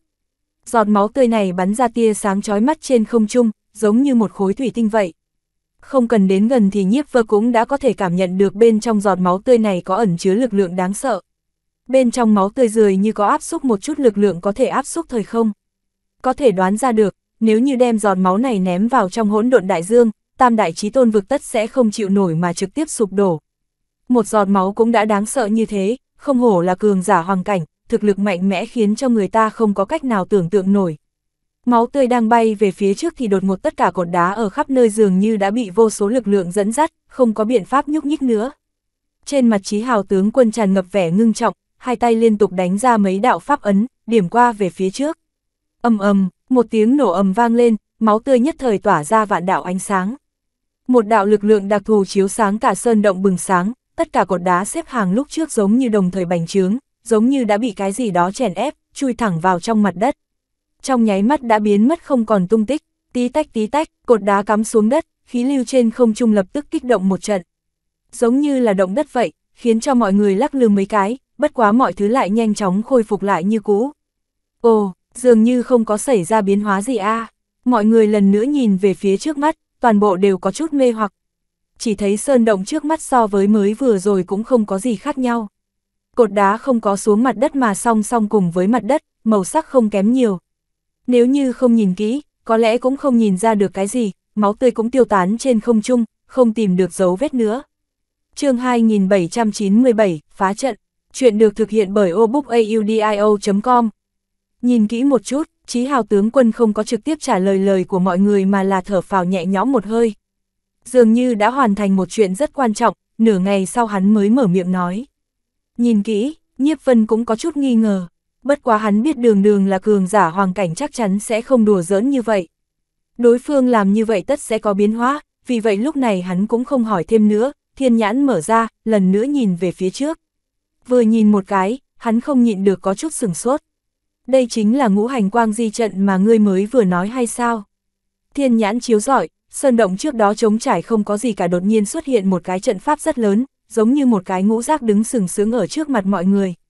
Bên trong có từng đạo dây nhỏ quấn quanh, cực kỳ phức tạp, một khi đụng chạm vào nó nhất định sẽ dẫn tới cuồng chiều, khiến cho người ta rơi vào trong đó, không có cách nào tự kiềm chế được. Trước đó thiên nhãn cũng không nhìn thấy được trận pháp, bây giờ lại có thể rõ ràng thấy. Xem ra hành động mới vừa rồi của Chí Hào tướng quân, mục đích chính là làm cho trận pháp hiện hình. Mới vừa rồi ta dùng thủ đoạn đặc hữu của cường giả hoàng cảnh, khiến cho trận pháp ẩn núp này hiện ra. Bất quá muốn phá giải nó, vẫn tương đối phiền toái. Sắc mặt Chí Hào tướng quân có chút nặng nề, cũng không có bởi vì khiến cho trận pháp hiện hình mà hắn cảm thấy cao hứng. Quả thực rất khó, Nhiếp Vân gật đầu đồng ý. Trận pháp này lợi dụng lực lượng ngũ hành kim mộc thủy hỏa thổ tạo thành. Tương sinh tương khắc, hoàn hoàn tương giao, mọi người không đi đến vị trí trung tâm của trận pháp sẽ không xúc động tới nó. Thế nhưng một khi đi tới trung tâm, trận pháp sẽ khởi động, tất sẽ vây khốn tất cả mọi người vào trong đó, khó có thể rời đi được. Nhiếp Vân ở trong hỗn độn đại dương cũng coi như đã từng nhìn thấy qua vô số trận pháp, có thiên phú trận pháp sư, hiểu được tất cả huyền bí của trận pháp. Thế nhưng nhìn thấy ngũ hành quang di trận trước mắt này thì hắn mới biết được một chút hiểu biết về trận pháp lúc trước thô thiển cực kỳ, hoàn toàn không cùng một cấp bậc. Cho dù hắn có thiên phú trận pháp sư, muốn phá vỡ trận pháp này cũng rất khó có thể làm được. Các ngươi ở chỗ này chờ đi, ta đi qua thử một chút, nếu như bị kẹt ở đó. Như vậy các ngươi đừng ở đợi chỗ này, rời khỏi sơn cốc trước đi. Một ngày nếu như ta ở bên trong không ra được thì lập tức thông báo cho phó tướng của Chí Hào doanh, bảo bọn họ mau chóng chạy tới, liên hợp phá trận. Chí Hào tướng quân do dự một chút rồi nói, phụ thân cẩn thận. Nghe phụ thân nói ngưng trọng như thế, lúc này Bích Nhi mới ý thức được trận pháp trước mắt này đáng sợ thế nào, nàng vội nói. Được rồi, nhìn nữ nhi mình một cái, thân thể của Chí Hào tướng quân nhoáng một cái đã sải bước đi về phía trước. Trận pháp trước mắt này, chỗ cửa động là một cái sinh môn, chỉ cần không đi sâu thì cũng sẽ không đụng chạm vào. Như vậy cũng không có bất cứ vấn đề gì, giống như ban đầu hai người điêu vịnh tiến vào trong đó cũng không sao vậy. Bất quá nếu như đi vào đến khoảng cách nhất định thì sẽ không được, vô luận đi tới bất kỳ phương hướng cũng sẽ đụng chạm vào. Một khi trận pháp khởi động, tất sẽ khiến cho người ta rơi vào trong đó, khó có thể đi ra hơn nữa. Bàn tay của Chí Hào tướng quân khẽ lộn một cái, một cây trường thương xuất hiện ở trong lòng bàn tay hắn. Bề mặt có khí tức xoay quanh, mang theo thanh âm nghẹn ngào. Lại là một món thần binh vương phẩm đỉnh cấp, thông qua nói chuyện cùng với Phí Đồng, Nhiếp Vân cũng biết phân cấp binh khí bên trong thế giới này. Thần binh phong vương trước đó mà hắn biết chính là thần binh vương phẩm ở trong thế giới này. Chia làm 4 cấp bậc hạ, trung, thượng cùng với đỉnh phong. Lên trên nữa còn có hoàng phẩm, đế phẩm. Đừng nói là đế phẩm, thần binh hoàng phẩm cũng đã thưa thất dị thường, vô cùng chân quý. Cho dù Chí Hào tướng quân có địa vị không thấp, thế nhưng cũng chỉ có một món vương phẩm đỉnh phong, cách hoàng phẩm vẫn còn có một khoảng cách rất lớn. So với thần binh này của hắn, lúc này Nhiếp Vân mới biết được, chân huyết vương quan trước đó bất quá chỉ là thần binh vương phẩm hạ đẳng mà thôi. Mà trường thương hắn lấy được từ trong tay vương giả có bướu thịt, cũng chỉ là thần binh vương phẩm trung đẳng mà thôi. Về phần loại thần binh vương phẩm đỉnh phong, cho dù có một món cũng rất khó có thể luyện hóa. Hừ, lấy ra thần binh vương phẩm đỉnh phong, khí chất cả người của Chí Hào tướng quân lập tức xảy ra biến hóa, tựa như một dầu mãnh hổ vừa mới xuống núi vậy. Tản mát ra lực lượng kinh khủng khiến cho người ta sợ hãi. Hổ xuống núi là muốn săn mồi, khí thế 10 phần, thanh thế kinh người. Hổ lên núi là hổ đã ăn no, khí thế sẽ giảm nhiều. Chí Hào tướng quân tay cầm trường thương, chiến ý toàn thân thiêu đốt lên tới đỉnh điểm. Thực lực hoàng cảnh sơ kỳ thể hiện ra, mặc dù đám người Nhiếp Vân ở cách rất xa, thế nhưng vẫn cảm thấy áp lực như thủy triều vào tới, không có kiềm chế được mà phải lui về phía sau mấy bước, trên mặt tràn ngập vẻ hoảng sợ. Loại lực lượng này, đừng nói là động thủ, chỉ bằng vào khí thế cũng đã có thể ép cho người có thực lực như bọn hắn chết tươi. Khí thế tích tục đến đỉnh điểm, hai hàng lông mày của Chí Hào tướng quân giống như lưỡi đao, trường thương trong tay chấn động mạnh một cái, sau đó rít gào đâm về phía trước. Kinh khí của trường thương vừa mới xuất hiện đã giống như thực chất, phát ra quang mang chói mắt, chợt đánh vào điểm trung tâm của trận pháp. Bị đánh vào, trận pháp đung đưa, một đạo bạch quang lóe lên, hai mắt của mọi người lập tức mất đi sắc thái, đợi tới khi lần nữa nhìn thấy rõ ràng thì Chí Hào tướng quân cách đó không xa đã mất đi tung tích. Chí Hào tướng quân tiến vào trận pháp, Nhiếp Vân nhìn chằm chằm vào phía trước, hai hàng lông mày nhíu chặt lại. Mặc dù thiên nhãn của hắn không thấy được hướng đi của Chí Hào tướng quân, thế nhưng đối phương tuyệt đối không phải là đột nhiên tiêu thất, mà là bị trận pháp hút vào, rơi vào trong trận. Loại mê trận này, bên trong không thấy được bên ngoài nhất định cũng không thấy được bên trong. Nếu không, chỉ cần một người đứng ở ngoài trận thông qua phương thức đưa tin đặc thù cho trong trận. Như vậy sẽ không phải có thể đơn giản phá giải trận pháp hay sao? Chương 2798, rơi vào trận pháp thượng. Chuyện được thực hiện bởi obookaudio.com. Phụ thân, người sẽ không có nguy hiểm đó chứ? Vẻ mặt Bích Nhi tiểu thư có chút khẩn trương. Yên tâm đi, tướng quân sẽ không có việc gì. Phí Đồng tràn ngập tự tin. Hắn đã cùng tướng quân chinh chiến nhiều năm như vậy. Làm một binh sĩ, loại tự tin này đã nhập vào trong xương tủy của hắn, chỉ cần tướng quân ra tay, sẽ không có bất kỳ chuyện gì. Chỉ mong như vậy a. Khác với Bích Nhi lo lắng, Phí Đồng tự tin, Nhiếp Vân nhìn chằm chằm vào trận pháp trước mắt, không ngừng suy nghĩ. Nếu như trước mắt có người chú ý mà nói, có thể nhìn thấy hai mắt của không ngừng bắn ra kim quang lóng lánh, giống như một đầu cự long ẩn nấp ở bên trong mắt hắn. Tùy thời cũng có thể một bước lên trời. Đây chính là ký hiệu thiên phú thiên nhãn vận chuyển đến cực hạn. Thân là trận pháp sư, lại hiểu vô số trận pháp ở trong hỗn độn đại dương. Mặc dù so ra kém với vạn pháp chúa tể, thế nhưng cũng không phải là người mà Bích Nhi, Phí Đồng có thể so sánh. Trận pháp trước mắt này ngũ hành tương sinh, tương khắc, sinh sinh không ngừng, cuồn cuộn không ngừng cung cấp năng lượng. Tựa như một cái tụ linh trận thiên nhiên vậy, nếu như không tìm được quy luật, bằng vào lực đạo mà nói, đừng nói là hoàng cảnh sơ kỳ, cho dù là trung kỳ, hậu kỳ, sợ rằng cũng không có biện pháp nào khác. Thực lực của Chí Hào tướng quân hắn rất là tán đồng. Lực ý chí cũng rất kiên cường, thế nhưng đối với nghiên cứu trận pháp mà nói, khó có mà nói được. Rốt cuộc có thể phá vỡ hay không, hắn cũng không biết được. Rầm rầm rầm rầm, trong lúc ba người bên ngoài đang khẩn trương không ngừng nhìn vào bên trong thì đã nghe được mặt đất rung chuyển từng trận. Lực lượng điên cuồng càn quét, giống như cuồng phong bạo vũ, ngay cả màng nhĩ cũng sắp bị chấn nát. Thanh âm rất vang, lực lượng tản ra lại bị trận pháp lập tức hấp thu. Ngay cả một chút cũng không có tản ra ngoài, cho dù là đám người Nhiếp Vân cũng không có cảm giác chút nào. Trận pháp có thể hấp thu lực lượng của tướng quân, sợ rằng hắn rất khó có thể phá trận. Sắc mặt của Nhiếp Vân trầm xuống, năng lượng của đối phương không cách nào tản mát ra, đây cũng không phải là chuyện tốt lành gì. Phá mê trận cũng giống như phá vỡ cái lồng quay ở chung quanh vậy, bên trong dù có làm ầm vang thế nào thì cũng chỉ là vấn đề nội bộ mà thôi. Không đánh nát được vách tường ngăn cách, như vậy sẽ vĩnh viễn không có cách nào đi ra được. Thanh âm mới vừa rồi rất vang vọng, dường như đã bộc phát ra toàn bộ lực lượng của Chí Hào tướng quân. Dựa theo lẽ thường mà nói, cho dù trận pháp không có cách nào trực tiếp phá vỡ thì cũng phải đung đưa mấy cái mới đúng. Như vậy mới có hy vọng phá giải, mà bây giờ lại chỉ nghe được thanh âm, trận pháp vẫn không nhúc nhích, như vậy chỉ có một nguyên nhân. Lực công kích của hắn đều bị trận pháp này hấp thu sạch sẽ. Cũng giống như gõ trống vậy, dùng lực lượng lớn hơn nữa thì thanh âm phát ra cũng chỉ có giới hạn A. Rất khó phá trận, nói vậy là có ý gì? Bích Nhi tiểu thư đứng ở bên cạnh hắn, cũng nghe được những lời này vào trong tai, nàng lập tức lo lắng hỏi. Chỉ mong chẳng qua đây chỉ là suy đoán của ta mà thôi. Nhiếp Vân không dám đem lời nói của mình nói chắc quá. Hắn đang định đem suy đoán của mình nói ra thì đột nhiên có một đạo cuồng phong cuốn qua. Chân ba người đồng thời mềm nhũn, ngay sau đó một đạo thanh âm vang dội vang lên ở cách đó không xa. Giống, thanh âm này so với tiếng nổ từ bên trong trận pháp truyền ra còn vang dội hơn. Giống như sét đánh đột nhiên vang vọng vậy. Cầu long thú, sắc mặt của Nhiếp Vân, Phí Đồng đồng thời biến đổi. Bọn họ đối với tiếng giống to này tới bây giờ vẫn còn rất là sợ hãi, chính là thanh âm của cầu long thú mà ban đầu bọn hắn nghe được. Đang kinh hãi thì một đạo khí mang đã chợt tìm tới, tạo thành một đạo dấu vết đen nhánh ở trên không trung. Cẩn thận, sắc mặt Nhiếp Vân trầm xuống, chợt kéo tay Bích Nhi tiểu thư chợt đã bị dọa cho sợ hãi ở bên cạnh. Đồng thời cả người hất tay đánh ra một quyền nghênh đón. Quyền đụng phải một cái vật cứng, lập tức toàn thân đau nhói, da rẻ nổ tung, máu đỏ tươi chảy ra. Bóng đen mới vừa rồi lại là móng vuốt sắc bén của cầu long thú. Mặc dù thực lực của Nhiếp Vân không kém, thế nhưng so với loại vương thú khi trưởng thành có thể đạt tới vương cảnh viên mãn này vẫn kém không ít. Khi quyền của hắn va chạm với chảo của đối phương, bản thân Nhiếp Vân cũng không có dừng lại mà kéo tay Bích Nhi tiểu thư, liên tục lui về phía sau mấy bước. Lúc này hắn mới nhìn thấy rõ trước mắt có một đầu cầu long thú đang dùng hai mắt đỏ thẫm nhìn qua phía hắn. Giống như mãnh hổ nhìn thấy mấy đầu dê con đợi làm thịt vậy. Quay đầu nhìn sang một bên, Phí Đồng cũng lui về phía sau tránh thoát công kích chí mạng. Đang đứng ở cách đó không xa, miệng thở hổn hển. Thực lực của Bích Nhi hơn xa Phí Đồng, nếu như chiến đấu tỷ võ, nhất định sẽ có thể chiến thắng. Thế nhưng nếu là sinh tử tương đấu, người chết nhất định là nàng.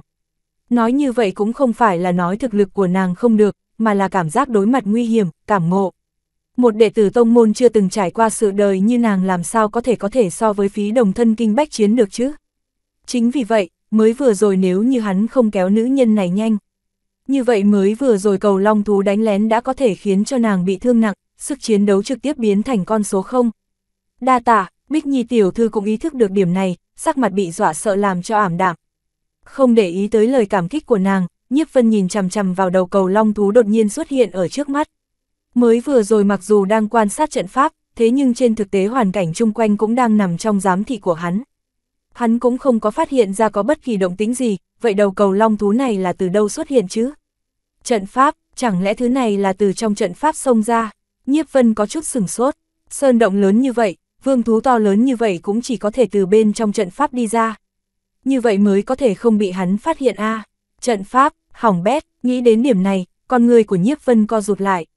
Sao vậy, bây giờ Bích Nhi, Phí Đồng và đều lấy hắn làm trung tâm, nhìn thấy hắn có bộ dáng này, hai người đều không khỏi khẩn trương. Chương 2799, rơi vào trận pháp hạ 1. Chuyện được thực hiện bởi obookaudio.com.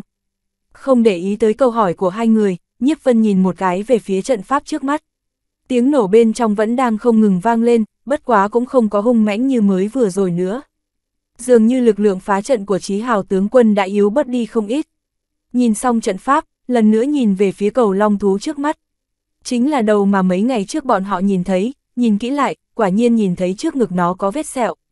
Trước tiên lui ra ngoài, lại đó nghĩ biện pháp, lông mày nhíu lại, Nhiếp Vân nói, lui ra ngoài, không nghĩ tới hắn lại đưa ra quyết định này, hai người Phí Đồng đều có chút sửng sốt một chút. Nhanh lên một chút, Nhiếp Vân biết đầu vương thú trước mắt này không thể nào để cho bọn hắn có quá nhiều thời gian cân nhắc. Vì vậy hắn lôi kéo Bích Nhi, lập tức thối lui về phía cửa động.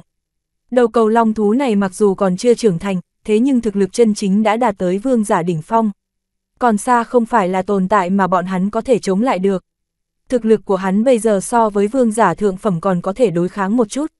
Thế nhưng gặp phải vương giả đỉnh phong mà nói, sẽ chỉ có một con đường chết. Giống, lui về phía sau hai bước, Nhiếp Vân đột nhiên phát hiện ra đầu cầu long thú trước mắt này cũng không đuổi tới. Ngược lại trong ánh mắt còn nở nụ cười lạnh lẽo, chuyện này khiến cho trong lòng hắn không khỏi rung chuyển một cái. Dừng lại, vội vàng kêu lên, bước chân đang lui về phía sau chợt ngừng lại. Ao ao, mới vừa dừng lại thì đã cảm thấy sau lưng có một đạo cương phong lạnh thấu xương vào tới. Hắn vội vàng quay đầu nhìn lại, chỉ thấy sau lưng chẳng biết từ khi nào đã có một đầu cầu long thú khác đang đứng đó. Móng vuốt sắc bén đang lóe lên hàn quang chói mắt, nguy hiểm thật, trong lòng Nhiếp Vân rung động, mới vừa rồi nếu không phải hắn đã nhìn ra đầu cầu long thú trước mặt này có chút cổ quái. Cho nên mới ý thức được sau lưng nhất định sẽ có vấn đề, cho nên vội vàng dừng lại. Nếu không sợ rằng giờ phút này nhất định đã bị móng vuốt của đối phương đánh xuống trúng người. Nhìn uy lực của móng vuốt mới vừa rồi này, lại nhìn thực lực bây giờ của hắn như vậy, cho dù có thể may mắn thoát chết được thì cũng sẽ trọng thương mất đi lực lượng tiếp tục chiến đấu. Thật là đáng sợ, giống, đầu cầu long thú đang định ôm cây đợi thỏ phía sau nhìn thấy không có làm thương tổn được đám người Nhiếp Vân. Dường như có chút bất mãn, miệng phát ra một tiếng gầm. Chân bước lên trước một bước, cùng lúc đó, đầu cầu long thú ở phía đối diện cũng đi tới. Hai đại vương thú ép tới gần, mọi người nhất thời cảm thấy có một cỗ áp lực như là núi lớn sụp đổ lan tràn tới người. Khiến cho hít thở của người ta cũng có chút khó khăn. Đầu cầu long thú trước người có thực lực vương cảnh đỉnh phong, đầu sau lưng này cũng không kém chút nào, cũng là vương cảnh đỉnh phong. Hai đại vương cảnh đỉnh phong phong tỏa đường lui, cho dù bây giờ muốn chạy trốn cũng sẽ trốn không thoát. Nhiếp Vân, làm sao bây giờ? Sắc mặt Bích Nhi có chút ảm đạm, một chút suy nghĩ cũng không có. Từ ra đời cho đến bây giờ nàng luôn một mực tu luyện, đâu có gặp phải loại chiến trận này chứ. Cho nên đã sớm bị dọa cho ngây ngốc, nếu như không phải Nhiếp Vân còn giữ được tỉnh táo thì nhất định nàng đã trở nên điên cuồng rồi. Đi về phía bên trái, tinh thần lực tập trung cao độ, lúc nào cũng đề phòng hai đầu cầu long thú bạo phát đả thương người, đồng thời Nhiếp Vân cũng lặng lẽ truyền âm cho hai người. Đi về bên trái, như vậy không phải sẽ rơi vào trận pháp hay sao? Hai người đồng thời sửng sốt, mọi người chạy trốn đã bị ép trở lại, phương vị đã xảy ra biến hóa, bên trái chính là trận pháp mà mới vừa rồi Chí Hào tướng quân đã tiến vào. Chí Hào tướng quân là cường giả hoàng cảnh tiến vào trận pháp mà cũng không đi ra được. Bọn họ đi vào chẳng phải sẽ cửu tử nhất sinh hay sao? Bây giờ không có biện pháp nào khác, đối phương rất hiển nhiên cũng muốn ép chúng ta đi vào đó. Nhiếp Vân bất đắc dĩ lắc đầu một cái. Nếu như có những con đường khác có thể chạy trốn, như vậy hắn tuyệt không sẽ làm như vậy. Hơn nữa hắn cũng đã nhìn ra, hai đầu cầu long thú này không có trực tiếp hạ sát thủ như vậy, tất hiển nhiên cũng đã có tính toán bước bọn họ vào trận pháp. Đối phương đã có loại tính toán này, coi như đám người bọn hắn tìm được đường chạy trốn chân chính thì nhất định cũng sẽ bị hai đầu vương thú này ép ba người chạy về. Nghe thấy hắn nói như vậy, Bích Nhi, Phí Đồng vội vàng nhìn về phía hai đầu vương thú trước người, sau lưng. Quả nhiên bọn họ cũng đã nhìn ra điểm không tầm thường. Đúng như Nhiếp Vân nói vậy, hai đầu vương thú này hoàn toàn có thể điên cuồng công kích chém giết bọn họ. Thế nhưng lúc này không có động thủ, rất hiển nhiên đã muốn đẩy bọn họ đi vào ngũ hành quang di trận ở trước mắt. Đi, Nhiếp Vân biết rõ đối phương sẽ không để cho bọn hắn có quá nhiều thời gian cân nhắc. Hơn nữa hắn cũng nghe động tĩnh bên trong trận pháp càng ngày càng nhỏ. Lúc này thời gian cũng không cho phép, cho nên cũng không có nói thêm nữa, tay lại lôi kéo Bích Nhi và Phí Đồng, phóng tới hướng bên trái. Siêu, hắn thi triển thiên phú thiên hành sư, tốc độ cực nhanh, giống như tia chớp vậy, trong nháy mắt đã thoát khỏi gông cùm. Ngũ hành quang di trận bởi vì Chí Hào tướng quân tiến vào cho nên đã sớm hoàn toàn khởi động, ba người vừa mới đi được mấy bước thì đã bị một khí tức sương mù bao phủ, rơi vào trong mê trận. Giống, hai đại cầu long thú dường như cũng đoán ra được bọn họ sẽ xông vào trận pháp, cho nên lập tức đi theo. Bất quá, không giống như đám người Nhiếp Vân đi không có mục đích mà là nhàn nhã tiến vào trận pháp. Dường như trận pháp sương mù này đối với bọn chúng không có chút trở ngại nào vậy. Cái gì cũng không nhìn thấy được, khác với hai đầu cầu long thú nhàn nhã vô cùng, ba người Nhiếp Vân vừa mới tiến vào trận pháp thì đã nhất thời cảm thấy trước mắt giống như bị sương mù bao phủ, cái gì cũng không nhìn thấy được. Bản thân ngũ hành quang di trận này chính là mê trận, khiến cho người ta mất đi cảm giác phương hướng, nếu như không tìm được phương pháp phá trận, như vậy sẽ chỉ xoay tròn ở tại chỗ, vĩnh viễn cũng không có cách nào rời đi được. Chương 2800, rơi vào trận pháp hạ 2. Chuyện được thực hiện bởi obookaudio.com. Không có phương hướng, bốn phía toàn bộ đều giống nhau, như vậy chúng ta nên đi về phía nào đây? Vừa tiến vào nơi này, Phí Đồng cũng có chút mê man. Trước sau trái phải thậm chí trên dưới cũng giống nhau như đúc, giống như rơi vào hồ nước sâu, nên đi như thế nào đây chứ? Trước tiên không quản những thứ này, chúng ta phải đi nhanh lên chút, mau chóng rời đi nơi này. Nếu như ta đoán không sai, hai đầu cầu long thú kia rất nhanh sẽ đuổi tới đây. Nhiếp Vân nói, đuổi tới, không phải bọn chúng muốn ép chúng ta chạy vào đây hay sao? Tại sao lại muốn đuổi chúng ta chứ? Bích Nhi có chút mơ hồ, mới vừa rồi ngay cả nàng cũng có thể cảm nhận được rõ ràng được mục đích của cầu long thú.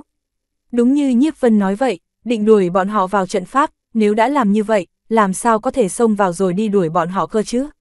Ngươi là đệ tử tông môn, phụ thân lại là cường giả hoàng cảnh. Ta không tin ngươi lại không có một chút thủ đoạn bảo vệ tính mạng nào.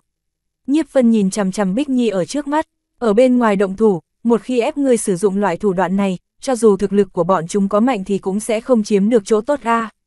Thế nhưng ép chúng ta đi vào trận pháp thì lại khác. Nếu như ta đoán không sai, trận pháp này đối với bọn nó không có một chút ảnh hưởng nào, chúng nó có thể tùy ý xuất nhập.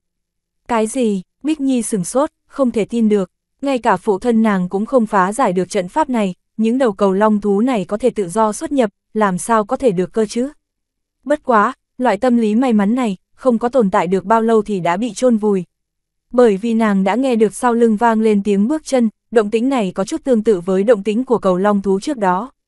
Giống như hai gia hỏa này đúng như Nhiếp Vân nói vậy, đã đi vào bên trong, tùy thời sẽ tiến hành công kích đối với bọn họ. Đi theo ta, Nhiếp Vân cũng đã nghe được động tĩnh, sắc mặt lập tức trầm xuống, quay đầu phân phó một tiếng. Bên ngoài cho dù bọn họ không chiến thắng nổi, ít nhất còn có thể ngăn cản được một hai. Mà ở chỗ này, tất cả mọi thứ trước mắt đều là sương mù, cái gì cũng không nhìn rõ, lại bị vây quanh.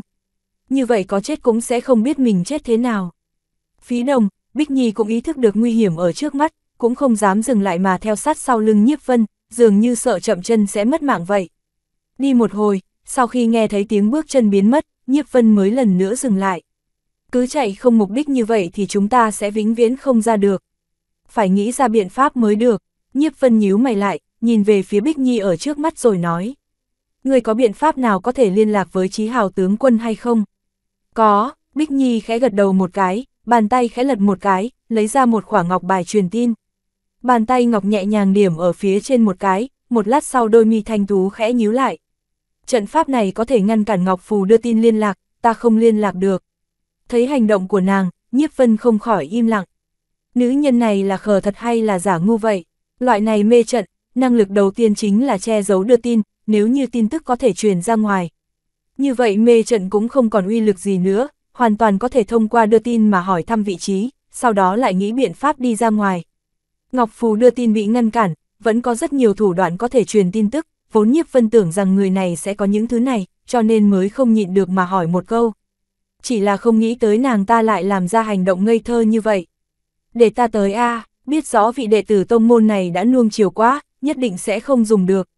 Cho nên Nhiếp Vân không thể làm gì khác hơn là tự mình nghĩ biện pháp. Hắn kéo tay Bích Nhi tiểu thư lại, kéo nàng xuống bên cạnh mình. Ngươi muốn làm gì? Thấy động tác của hắn như vậy, Bích Nhi tiểu thư kinh hãi, sắc mặt khó coi. Không phải người này thú tính đại phát, muốn làm gì nàng đó chứ? Nơi này nguy cơ trùng trùng, sinh tử chỉ trong một ý niệm, tình huống như vậy mà còn muốn cái này, có lầm hay không Nếu như để cho Nhiếp Vân biết suy nghĩ trong lòng của tiểu nữ này, nhất định hắn sẽ trực tiếp ngất đi. Suy nghĩ của người này cũng không tránh khỏi quá phong phú lấy bộ dáng này của nàng, cho dù ở cởi hết y phục ra rồi nằm ở trên giường thì hắn cũng không có hứng thú gì, chứ đừng nói là ở đây. Bất kể suy nghĩ trong lòng của nàng, hai hàng lông mày của Nhiếp Vân nhướng lên, kéo tay của Bích Nhi tiểu thư, dùng chỉ làm kiếm, nhẹ nhàng rạch một cái, một giọt máu tươi đã bay ra. Phương pháp dùng huyết mạch truy tung, Bích Nhi tiểu thư và Chí Hào tướng quân là phụ tử, huyết mạch tương liên, đưa tin ở chỗ này không có cách nào sử dụng. Thế nhưng nhất định sẽ không ngăn cản được huyết mạch cảm ứng. Liên hệ máu mủ là chí lý trong thiên địa, bất kỳ người nào cũng không có cách nào vi phạm được. Máu tươi bay đến không trung, xoay tít một vòng, Nhiếp Vân điểm ra mấy đạo pháp quyết về phía giọt máu. Ông, một tiếng minh vang vang vọng, máu tươi phát ra quang mang màu tím nhạt, tạo thành một cái qua ngầm ang hình lục giác trên không trung, xoay tít xoay tròn. Ào ào, hình lục giác này ngừng lại, đưa ra một cái đầu mũi tên, lại giống như một cái dây nhỏ lan tràn về phía xa xa. Nhiếp Vân nhìn một chút, nói. Ở bên này, sau khi đã xác định xong phương vị, mọi người cũng không có dừng lại ở đây mà nhanh chóng đi theo nó. Sương mù ở trong ngũ hành quang di trận mê man, đưa tay không nhìn thấy được 5 ngón, Nhiếp Vân không thể làm gì khác hơn là một tay nắm Bích Nhi tiểu thư, một tay nắm lấy Phí Đồng, ba người nhanh chóng đi về phía trước.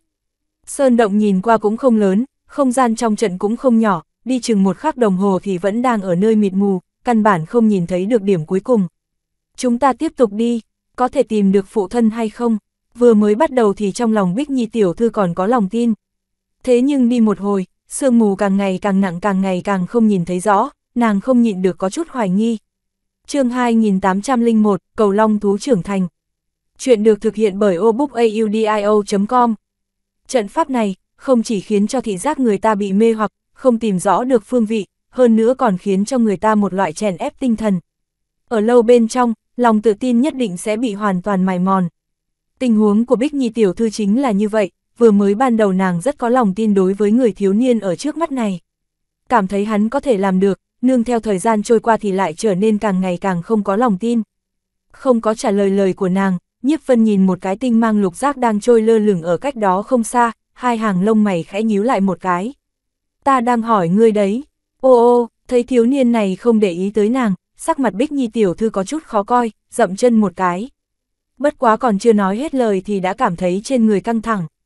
Bị người từ phía sau ôm lấy, miệng cũng bị đối phương che lại. Vội vàng nhìn về phía sau, lúc này nàng mới phát hiện ra thiếu niên vốn đứng ở trước mặt chẳng biết từ lúc nào đã đi tới sau lưng của nàng. Ôm chặt toàn thân của nàng, làm cho nàng không thể động đậy được.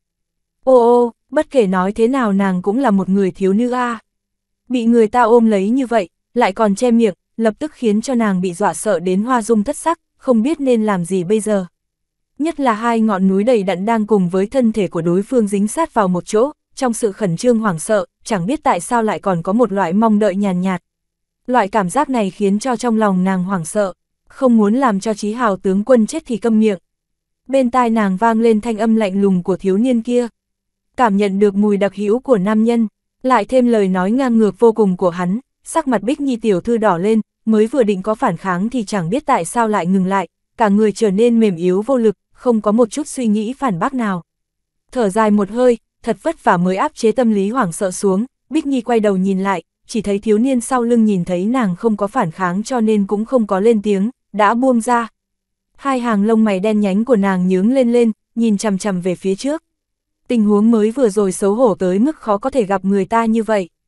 Dường như sợ đối phương thấy, thế nhưng khi biết đối phương quả thật không có nhìn nàng lại không nhịn được có chút mất mơ ma tác, lúc này mới nhớ tới lời nói của thiếu niên, nàng không nhịn được hỏi. Phụ thân ta thế nào rồi? Thiếu niên không có trả lời câu hỏi của nàng, vẫn nhìn về phía trước, Bích Nhi tiểu thư nhìn theo ánh mắt của hắn, không nhịn được sửng sốt một chút. Phía trước sương mù đã biến mất, xuất hiện một khu trống không, đường kính mấy chục thước, lúc này đang có một cái bóng người cao lớn đang đứng sừng sững ở trong đó, quay lưng về phía bọn hắn tựa như một ngọn núi lớn vậy. Cha, thấy bóng người này, hai mắt của Bích Nhi sáng lên, định đi qua. Kết quả cánh tay lại căng thẳng, bởi vì thiếu niên lần đã nữa kéo nàng lại. Chớ vội động, người đi qua sẽ chỉ gây thêm phiền toái hơn mà thôi. Dừng lại một chút, Bích Nhi không có tiến về phía trước, cũng không có lên tiếng. Đối với thiếu niên này, mặc dù nàng không biết rõ mọi chuyện, thế nhưng vẫn thực sự tin tưởng. Lẳng lặng đứng tại chỗ đợi một lúc, quả nhiên nàng đã phát hiện ra có cái gì đó không đúng. Mặt đất dưới chân hơi đung đưa, giống như động đất nhẹ nhẹ vậy, nếu như không cẩn thận quan sát, căn bản sẽ không phát hiện ra được. Trong khu trống không kia, tay của phụ thân nàng đang cầm trường thương, cơ bắp toàn thân căng cứng, lực lượng tựa như vực sâu như biển, dường như tùy thời cũng có thể đánh ra công kích cường đại. Có thể khiến cho một vị cường giả hoàng cảnh làm ra loại hành động này, nếu như nói không sao, ngay cả nàng cũng không tin được. Trong khi đang nghi ngờ thì ở trong sương mù chung quanh khu trống không này đột nhiên có một đạo quang mang thê lương bắn ra, bắn thẳng về phía Chí Hào tướng quân. Đạo quang mang này âm hàn kinh khủng, giống như lưỡi dao sắc bén xé rách bầu trời, đánh xuống đầu của Chí Hào tướng quân, tốc độ vừa nhanh vừa hung ác. Nhìn uy thế của chiêu này, nếu như Nhiếp Vân chống lại, có lẽ ngay cả phản ứng cũng không kịp thì cũng đã bị chém thành hai khúc, tử vong tại chỗ. Ông, Chí Hào tướng quân mặt không đổi sắc, trường thương trong tay khẽ chuyển một cái, chợt đâm tới lưỡi dao sắc bén kia. Lưỡi dao sắc bén rất nhanh, động tác của hắn lại còn nhanh hơn, hai đại công kích trong nháy mắt đã liên tục va chạm mấy mươi lần trên không trung, mặt đất ở dưới chân dưới sự xung kích của song phương đối công không ngừng run rẩy, càng thêm dữ dội. Siêu, trong lúc mọi người ở đây cho là lần này Chí Hào tướng quân tất sẽ ngăn cản được lưỡi dao sắc bén ở bên ngoài, không có cách nào bị thương tổn thì lại có một tiếng xé gió vang lên, có một bóng đen chẳng biết từ lúc nào đã xuất hiện ở phía sau hắn, đột nhiên tăng tốc, mạnh mẽ bổ tới. Thấy chiêu đánh lén này, toàn thân Bích Nhi tiểu thư không tự chủ được có chút cứng lại, sắc mặt thay đổi. Mặc dù nàng rất tin tưởng thực lực của phụ thân, thế nhưng nàng cũng biết một khi chiêu này đánh vào người, cho dù là hoàng cảnh sơ kỳ, như vậy cũng sẽ bị thương nặng, khó có thể chống cự lại được. Không cần lo lắng, Chí Hào tướng quân không có việc gì. Đang định xông qua giúp một tay thì bên tai lại vang lên thanh âm của thiếu niên. Ngẩng đầu nhìn lại, chỉ thấy vẻ mặt của Nhiếp Vân vô cùng trầm ổn, giống như đối với một màn trước mắt này hắn không có một chút lo lắng nào vậy. Không để ý tới thiếu niên, lại vội vàng nhìn về phía trước mặt. Lúc này trường thương trong tay của Chí Hào tướng quân chẳng biết từ khi nào đã đổi phương hướng lại, ngăn cản toàn bộ công kích ở hai bên ra bên ngoài.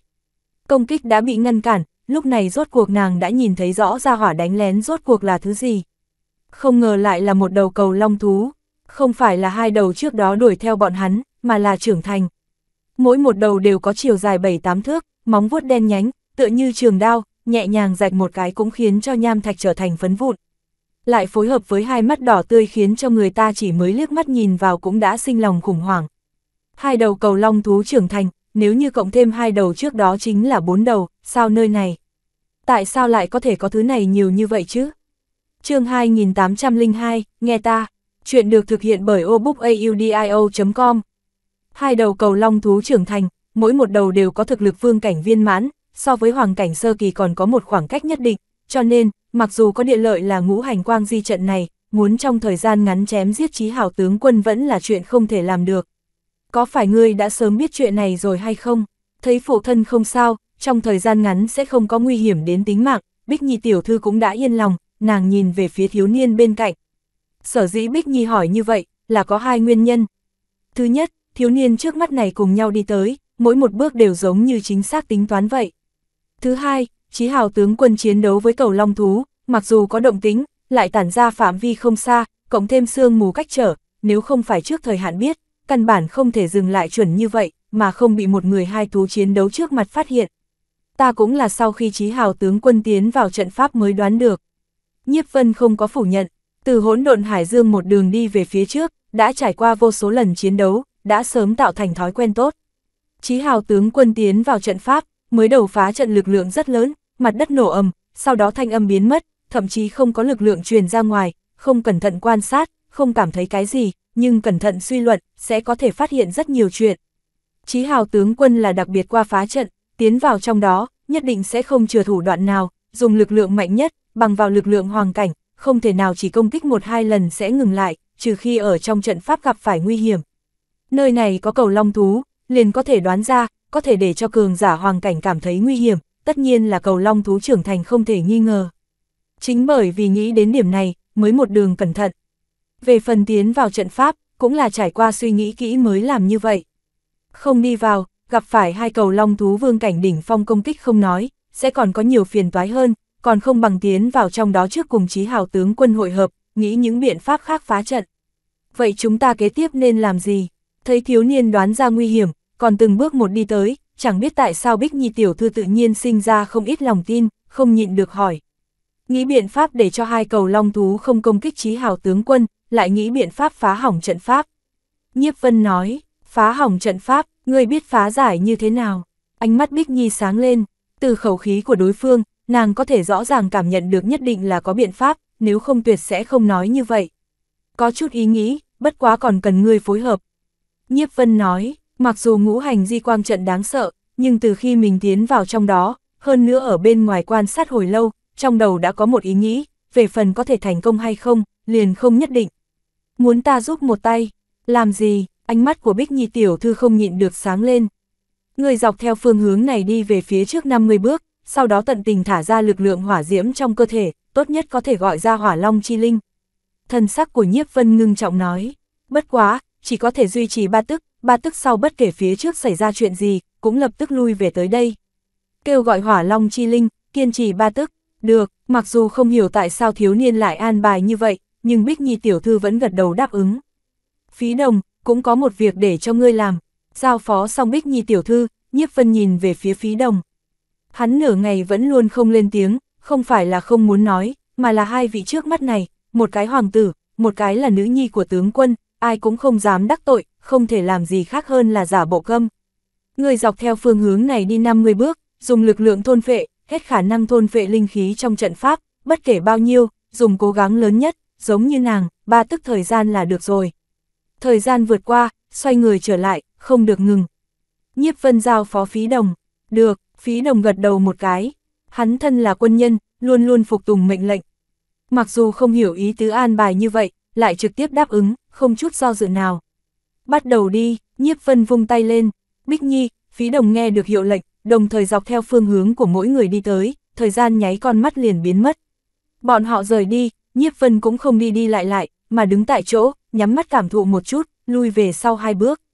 Phía trước chiến đấu đã lắng xuống, cầu long thú lần nữa trốn vào sương mù, đang đợi cơ hội đánh lén, mà lực chú ý của Chí Hào tướng quân tựa hồ đều tập trung ở trên người hai con vương thú, cũng không phát hiện cách bọn họ không xa. Không giống Nhiếp Vân, Bích Nhi tiểu thư đếm đủ bước chân, vừa đến 50 liền ngừng lại. Hô, thở ra một hơi, đôi mi thanh tú nâng lên, lực lượng trong cơ thể điên cuồng xoay tròn, một cổ khí lãng theo kinh mạch, huyệt đạo lập tức phun ra. Lực lượng cuồng bạo hội tụ vào một chỗ, tạo thành một đạo hỏa long, mặc dù ánh lửa hừng hực không có xua tan sương mù, lại chiếu sáng tứ phương, giống như mặt trời không ngừng thiêu đốt. Tí tách tí tách tí tách, hỏa diễm vừa xuất hiện, sương mù trước mắt lập tức phát ra mùi cổ quái, giống như đốt hồng sắt thép, rơi ra rỉ sắt. 1, 2, 3, đếm tới 3 tức, Bích Nhi tiểu thư thu lại hỏa diễm, vội vàng lui về phía sau. Cũng trong lúc đó, Phí Đồng cũng dựa theo phân phó làm xong, đi tới bên này.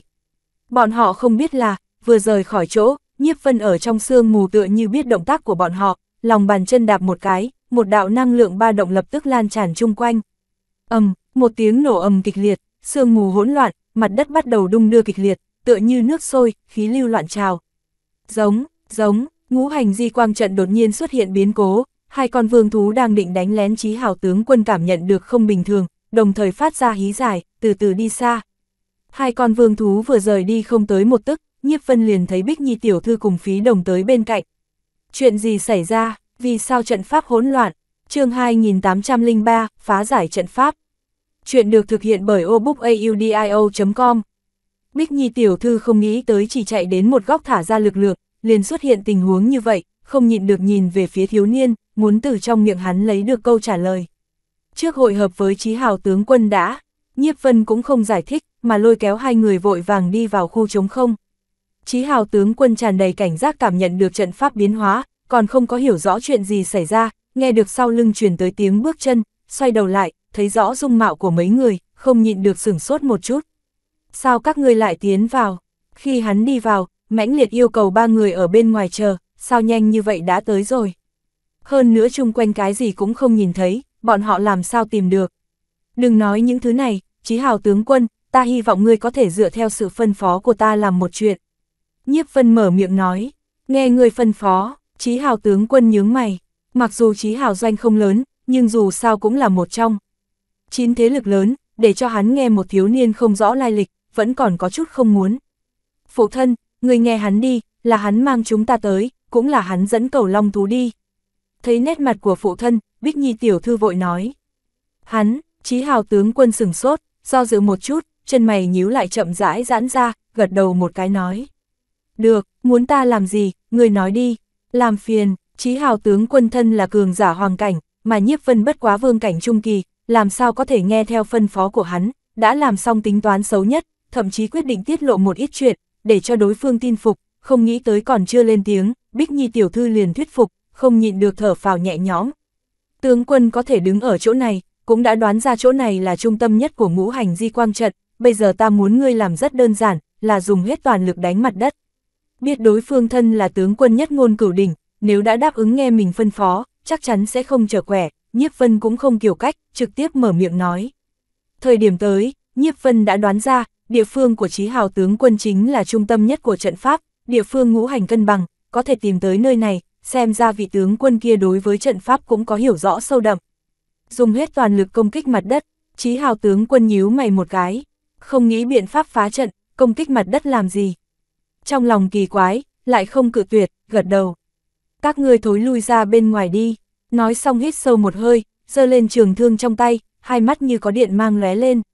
Đám người Nhiếp Vân biết một kích toàn lực của cường giả hoàng cảnh rất phi phàm, dư âm cũng không phải là bọn họ có thể chống lại, lúc này đều lui ra ngoài. Thân thể của Chí Hào tướng quân búng một cái, chậm rãi bay lên, nhướng mày, thân ở trên không trung chợt đổi ngược, người trên thương dưới, thẳng tắp đâm xuống mặt đất. Thân thương phối hợp lực lượng đặc hữu của hoàng cảnh, tựa như tuệ tinh rơi xuống đất, sơn nhạc sụp đổ. Thẳng tắp đánh về phía mặt đất, dựa theo tình huống bình thường, thân thương sắc bén, mặt đất mềm yếu, dưới một thương, người sau nên bị đâm ra một lỗ to, thân thương cắm sâu vào mới phải, ai ngờ mũi thương vừa tiếp xúc mặt đất, lập tức phát ra nổ ầm, tốc độ tiến tới của mũi thương tựa hồ bị một lực lượng đặc thù trở ngại, không cách nào tiến tới. Hừ, thấy dưới một kích, ngay cả mặt đất cũng không đụng phải, sắc mặt của Chí Hào tướng quân đỏ lên, tức giận hừ một tiếng. Nương theo thanh âm, lực lượng cuồng bạo từ trong cơ thể xông ra, dọc theo cánh tay phối hợp thân thương lần nữa đâm xuống. Rào, khí lãng lấy hắn làm trung tâm phát ra chung quanh, đám người Nhiếp Vân cách thân thương đã rất xa, vẫn cảm thấy một lực lượng hung mãnh như nước thủy triều đánh tới, không nhịn được dùng hết toàn lực chống cự. Rắc rắc, thời điểm bọn họ cảm thấy không đỡ được cổ lực lượng này, bên tai rõ ràng nghe được thanh âm trứng gà tan vỡ, mới đầu còn có chút yếu ớt, không nghe rõ, để cho người ta không xác định, sau đó dần dần mở rộng, tựa như tạo thành một đạo hồng lưu, càng ngày càng vang. Rắc rắc, rắc rắc, rắc rắc, tựa như dọc theo dòng suối tìm được thác nước, thanh âm từ xa đến gần, càng ngày càng lớn, cho đến mặt đất cũng bắt đầu run rẩy. Cái này, nương theo thanh âm tăng lớn, cảm giác bị áp bách vì theo giảm nhỏ, lúc này mới phát hiện Chí Hào tướng quân đã ngưng công kích, đứng tại chỗ, nhắm nhìn bốn phía, mặt không thể tin được. Phụ thân, thế nào? Nhìn dáng vẻ của phụ thân, Bích Nhi tiểu thư vội vàng đi tới. Trận pháp, phá, Chí Hào tướng quân nuốt nước miếng một cái. Phá, Bích Nhi, Phí Đồng đồng thời nhìn, quả nhiên thấy sương mù chung quanh giống như khối băng bị gõ bể, xuất hiện từng kẽ hở, trạng thái cố định dần dần sụp đổ. Loại sụp đổ này giống như quân bài domino, lẫn nhau dây dưa, càng lúc càng nhanh, đến cuối cùng, lấy tốc độ mà tất cả mọi người không thấy rõ biến mất. Hô, một đạo cuồng phong quét qua, lúc này mọi người mới phát hiện, vẫn đứng ở trong sơn động, sương mù, trận pháp mới vừa rồi, tựa như một trận xuân mộng, không có lưu lại chút dấu vết nào. Đánh mặt đất, tương đương với đánh thổ thuộc tính liên kết ngũ hành, thì ra là như vậy, ta hiểu. Trận pháp hoàn toàn tiêu tán, Chí Hào tướng quân giờ mới hiểu được, lần nữa nhìn về phía Nhiếp Vân, trong mắt tràn đầy khâm phục. Mới vừa rồi để hắn nghe đối phương ra lệnh, trong lòng vẫn có mâu thuẫn rất lớn, đường tướng quân, cường giả hoàng cảnh, nghe theo một gia hỏa không rõ lai lịch nói, đổi thành người nào cũng sẽ không thoải mái. Lúc này, thành công phá trận mới hiểu được mục đích của đối phương, trong lòng cực kỳ bội phục. Loại phương pháp phá trận này, không thể tưởng tượng nổi, kỳ tư diệu tưởng làm người ta xem thế là đủ rồi, cho dù là hắn, cho nhiều thời gian hơn nữa, cũng không nghĩ ra được. Phụ thân, trận pháp rốt cuộc phá như thế nào? Bởi vì công kích mặt đất sao? Thấy trận pháp phá giải, lần nữa trở lại sơn động, Bích Nhi tiểu thư thở phào nhẹ nhõm, mặt kỳ quái nhìn tới. Không chỉ nàng kỳ quái, Phí Đồng cũng cảm thấy không giải thích được, sao tướng quân đâm mặt đất, trận pháp liền phá. Ngũ hành di quang trận thật chỉ đơn giản như vậy.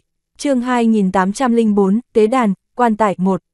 Chuyện được thực hiện bởi obookaudio.com. Dĩ nhiên không có đơn giản như vậy.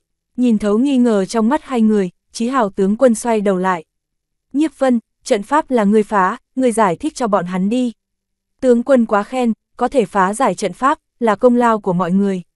Nhiếp Vân cười một tiếng, cũng không tranh công. Trận pháp này gọi ngũ hành di quang trận, dựa vào lực lượng ngũ hành ổn định không gian, chế tạo ảo cảnh.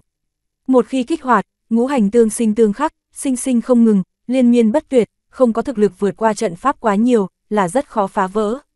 Không sai, ngũ hành di quang trận này không có trận kỳ, trận cơ, muốn phá hư căn bản không thể cậy mạnh, không có thực lực hoàng cảnh trung kỳ, đừng nói phá vỡ, muốn đi ra ngoài cũng cơ hồ là không thể nào.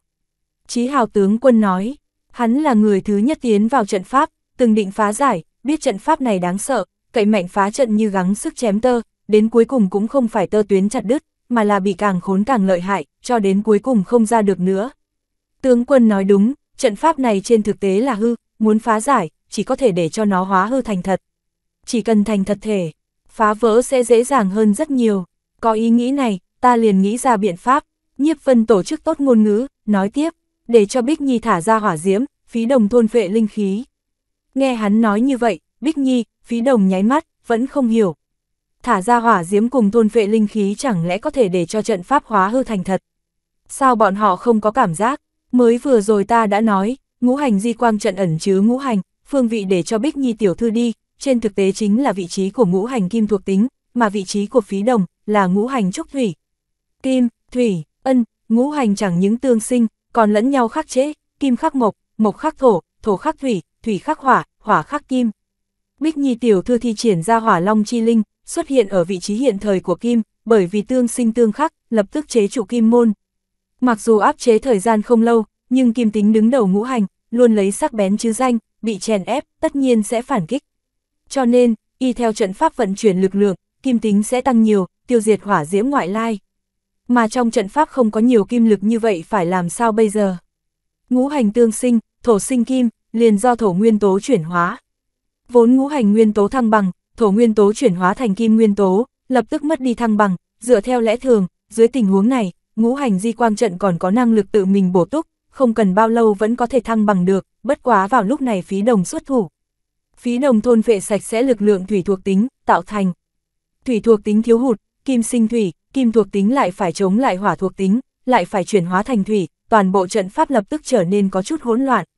Nếu như lúc này mộc thuộc tính cùng thổ thuộc tính có thể hoàn tương sinh ngược lại có thể giải quyết nguy cơ, mà lúc này ta vừa vặn đứng ở vị trí trọng yếu của trận pháp, ngăn trở loại lực lượng này trao đổi, thời gian rất ngắn, đã để cho trận pháp trở nên không thăng bằng. Ngũ hành loạn thành một đoàn, trận pháp tự nhiên cũng rối loạn, mới vừa rồi sương mù hỗn loạn trên thực tế chính là loại hiện tượng này tạo thành. Dĩ nhiên, chỉ hỗn loạn vô dụng, chỉ cần tìm được vị trí thuộc tính hiện thời, lần nữa điều chỉnh, không được bao lâu vẫn sẽ lần nữa ổn định lại. Lúc này, ta để cho Chí Hào tướng quân dùng hết toàn lực công kích mặt đất, Mặt đất này là trung tâm trận pháp, ngũ hành nguyên tố đang trao đổi, bị chợt công kích, liền không kiên trì nổi, giống như khí cầu thổi bạo, không chịu nổi ngũ hành hỗn loạn, hoàn toàn phá vỡ. Nhiếp Vân giải thích cặn kẽ một lần, cái này, lợi hại, nghe đến mấy cái này, Bích Nhi, Phí Đồng miệng mở ra, đều cảm thấy có chút điên rồi. Phương pháp phá trận nghe cũng phức tạp như vậy, chân chính thi triển ra, khẳng định càng khó hơn, một sai lầm nhỏ cũng không được. Phương pháp nhiều hạn chế như vậy, bị hắn thi triển ra, thậm chí ngay cả năng lực sở trường của bọn họ cũng tính vào, lúc này mới nhất cử phá trận. Người này là người hay quái vật, đừng nói nữa, 4 con cầu long thú đi về phía kia, chúng ta nhanh đuổi theo. Thấy ánh mắt mọi người như nhìn quái vật, Nhiếp Vân có chút lúng túng, nói sang chuyện khác. Trận pháp xuất hiện vết rách, 4 con cầu long thú kia cũng biết vô lực vãn hồi, rời trận pháp bỏ chạy vào trong sơn động, bọn họ mới vừa lúc đi ra, còn thấy được bóng lưng của đối phương. Bất quá bây giờ sớm đã biến mất không thấy, có thể bố trí trận pháp lợi hại như vậy, cái sơn động này đúng là không đơn giản, qua đi. Chí Hào tướng quân cũng gật đầu, trận pháp này hắn cũng phá giải không được, đủ thấy đáng sợ. Hơn nữa còn có 4 con cầu long thú, nếu nói không có vấn đề, mình cũng không tin. Trận pháp bị phá, không có trở ngại nữa, mọi người không ngừng, theo sát ở sau lưng Chí Hào tướng quân, đi tới chỗ sâu hơn trong sơn động. Sơn động không rộng lắm, lại cực sâu, thực lực của Chí Hào tướng quân cũng không thấy được cuối cùng. Dọc theo lối đi chậm rãi đi về phía trước, Nhiếp Vân cảnh giác quan sát bốn phía. Trừ mới vừa rồi có ngũ hành di quang trận, bên trong lối đi không có những trận pháp khác, mọi người một đường đi về phía trước rất thuận lợi, rất nhanh đi tới một nơi. Nơi này cách địa phương trận pháp mới vừa rồi chừng vài trăm thước, là một nham động rộng rãi, bên trong gió rét ào ào, một mảnh lạnh lẽo thê lương. 4 con cầu long thú đang ở trong đó, giống như không thấy bọn họ vậy, không nhúc nhích đứng ở bốn phía nham động. Đó là cái gì? Sắc mặt của Bích Nhi trầm xuống, vị trí phía trước mọi người, một tế đàn đứng sừng ở trong nham động, một cái hộp hình tứ phương lẳng lặng để ở phía trên. Là một quan tài, Nhiếp Vân híp mắt lại, vật trên tế đàn, hắn thông qua thiên nhãn có thể nhìn rõ ràng, là một quan tài. Sơn động chật hẹp, 4 con cầu long thú trấn thủ, có tế đàn còn có quan tài, cực kỳ quỷ dị a. Ta biết, Chí Hào tướng quân tựa hồ nghĩ tới điều gì, nói ra suy đoán của mình. Nếu ta đoán không lầm, nơi này chắc là địa phương một vị cường giả hoàng cảnh tán công. Chương 2805, Tế đàn, quan tài 2. Chuyện được thực hiện bởi obookaudio.com. Tán công, mặc dù cường giả hoàng cảnh không kém, nhưng tuổi thọ không phải vô cùng vô tận, chỉ cần không có đạt tới đại đế, siêu thoát đại đạo, liền cuối cùng có một ngày vẫn lạc, cường giả vẫn lạc ở chỗ này, nên sớm đoán ra bản thân sẽ chết, mới chuẩn bị trước quan tài, về phần cầu long thú, chắc là yêu sủng của hắn, cho dù người chết rồi, vẫn bất ly bất khí thủ ở chỗ này. Chí Hào tướng quân nói, thì ra là như vậy, đám người Phí Đồng đồng thời gật đầu, đúng vậy, cái giải thích này vô cùng chính xác, loại hiện tượng trước mắt này, cũng hợp lý nhất. Hoang Sơn Dã Lĩnh, tại sao cầu long thú lại thủ ở chỗ này? Bên ngoài lại vì sao có cường giả hoàng cảnh lưu lại trận pháp? Hết thảy, đều có thể dùng lý do này giải thích. Nhiếp Vân cũng cảm thấy Chí Hào tướng quân giải thích rất tốt, chẳng qua là luôn cảm giác nơi nào đó có cái gì không đúng. Đi qua nhìn một chút, do dự một chút, Nhiếp Vân nói, cái quan tài này có phải cường giả hoàng cảnh vẫn lạc mà Chí Hào tướng quân nói hay không, nhìn một chút thì sẽ biết, một mực đứng ở chỗ này suy đoán, căn bản vô dụng. Các ngươi đi theo phía sau ta, phòng ngừa cầu long thú đánh lén. Không có trận pháp kiềm chế, Chí Hào tướng quân có thực lực hoàng cảnh, tuy cầu long thú nhiều lại không tạo được bất cứ uy hiếp gì với hắn, lo lắng duy nhất là đám người Nhiếp Vân. Vâng, đám người Nhiếp Vân cũng biết thực lực của bọn họ bây giờ kém không ít, nên theo chặt sau lưng, chậm rãi đi tới tế đàn. Chung quanh tế đàn là mấy chục tầng nham thạch màu đen xây thành bậc thang, 4 người mặt cảnh giác chậm rãi đi về phía trước, chỉ chốc lát đã đến bên cạnh cầu thang. Sao chúng không có động tính? Lần này không chỉ đám người Bích Nhi tiểu thư kỳ quái, ngay cả Nhiếp Vân cũng không biết rõ. Dựa theo lẽ thường, nếu Chí Hào tướng quân suy đoán không sai, quan tài thật là chủ nhân của cầu long thú, nhóm người mình muốn qua, cầu long thú nhất định sẽ tới ngăn trở, bây giờ động cũng không động, để cho người ta đáng giá nghiền ngẫm. Phỏng chừng trên bậc thang này có nguy hiểm, bọn nó biết chúng ta đi lên khó có thể chống cự, mới không nhúc nhích. Chí Hào tướng quân nói, không sai, mọi người gật đầu, đúng là có khả năng này. Những cầu long thú kia có thực lực vương cảnh đỉnh phong trở lên, trí khôn tự nhiên cũng cao ngoại hạng, bọn họ biết không phải là đối thủ của Chí Hào tướng quân, cho nên không xông qua chịu chết, cũng biết mọi người căn bản không cách nào đến gần quan tài, lúc này mới không sợ hãi. Hô, nghĩ đến điểm này, đám người Nhiếp Vân ngừng lại, không có đi về phía trước. Nếu đoán ra phía trước có nguy hiểm, ít nhất cũng phải biết rõ nguy hiểm rốt cuộc là cái gì, lợi hại ra sao mới quyết định, nếu không mạo hiểm xông tới, rất dễ dàng lâm vào bị động.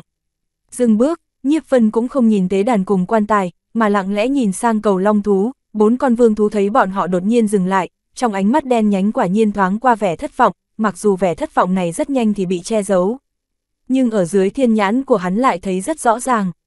Thất vọng, chẳng lẽ mới vừa rồi suy đoán đều là thật, thấy tia thất vọng này, trong lòng Nhiếp Vân trầm xuống, toát ra một dự cảm xấu, nhíu mày. Tướng quân, phía trên này có trận pháp hay không? Trong lòng cảnh giác, Nhiếp Vân nhìn kỹ tế đàn, qua không biết bao lâu, từ đầu đến cuối không có phát hiện thứ gì.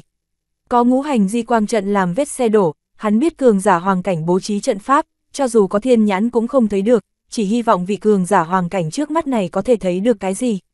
Không nhìn ra, Chí Hào tướng quân lắc đầu, Nhiếp Vân nhíu mày, Chí Hào tướng quân vừa vào sơn động thì nhìn ra ngũ hành di quang trận, thuận lợi tìm được trung tâm trận pháp. Chứng minh đối với trận pháp có nghiên cứu sâu đậm, nói không nhìn ra là có ý gì. Không nhìn ra cấp bậc trận pháp, hay không có nhìn ra có trận pháp hay không. Dựa theo quan sát của ta, giống như không có trận pháp, nếu không chính là trận pháp này quá cao cấp, ngay cả ta cũng không phát hiện được.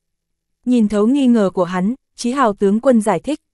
Chắc là cấp bậc trận pháp quá cao, mới vừa rồi ngũ hành di quang trận kia cũng hao tốn nhiều thời gian mới phá giải, nếu nơi này là địa phương đặt di thể, cấp bậc khẳng định cao hơn. Bích Nhi nói, ta cũng cho là như vậy. Phí Đồng phụ họa gật đầu. Lưu trận pháp ở bên ngoài cũng cường đại như vậy, tế đàn rất rõ ràng đã đến hạch tâm, trận pháp chỗ này không cần suy nghĩ, khẳng định càng kinh khủng hơn, không nhìn ra cũng rất bình thường.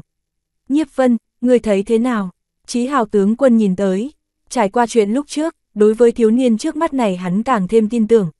Ta có biện pháp có thể xác định nơi này có trận pháp hay không? Không có trả lời câu hỏi của hắn, Nhiếp Vân suy tư chốc lát nói. Biện pháp gì? Rất đơn giản, trận pháp cao minh, chỉ có người tiến vào trong đó mới có thể kích hoạt, lấy thân phạm hiểm, không thể thực hiện. Nhiếp Vân nói, ý nghĩ của ta rất đơn giản, chúng ta không biết nơi này có trận pháp không có, nhưng những cầu long thú kia biết a. Ý của ngươi là, bắt những cầu long thú này lại hỏi thăm. Chí Hào tướng quân sửng sốt một chút. Không sai, Nhiếp Vân gật đầu, nếu những cầu long thú kia ở chỗ này không biết bao nhiêu năm, đối với tế đàn có trận pháp hay không khẳng định biết rất rõ, hỏi thăm bọn chúng, tuyệt đối mạnh hơn tùy tiện xông tới nhiều. Là một biện pháp tốt, bất quá ta cũng có một chuyện muốn nói rõ ràng. Chí Hào tướng quân nói, 4 con cầu long thú này cùng nhau tấn công ta, ta có thể ứng phó, thậm chí còn có thể đánh bại, chỉ bất quá bây giờ chúng nó đứng ở 4 phương vị, ta sợ tấn công một con trong đó, còn dư lại sẽ tới tấn công các ngươi.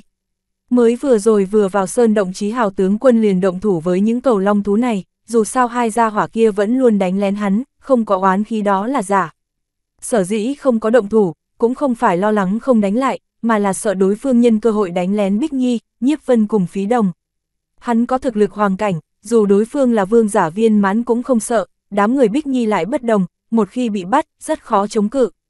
Chương 2806, Hoàng ngự giáp phù. Chuyện được thực hiện bởi obookaudio.com. Tướng quân có vật bảo toàn tánh mạng gì, vương giả viên mãn cũng có thể chống cự một đoạn thời gian không? Đã sớm đoán ra hắn sẽ có loại lo lắng này, Nhiếp Vân hỏi.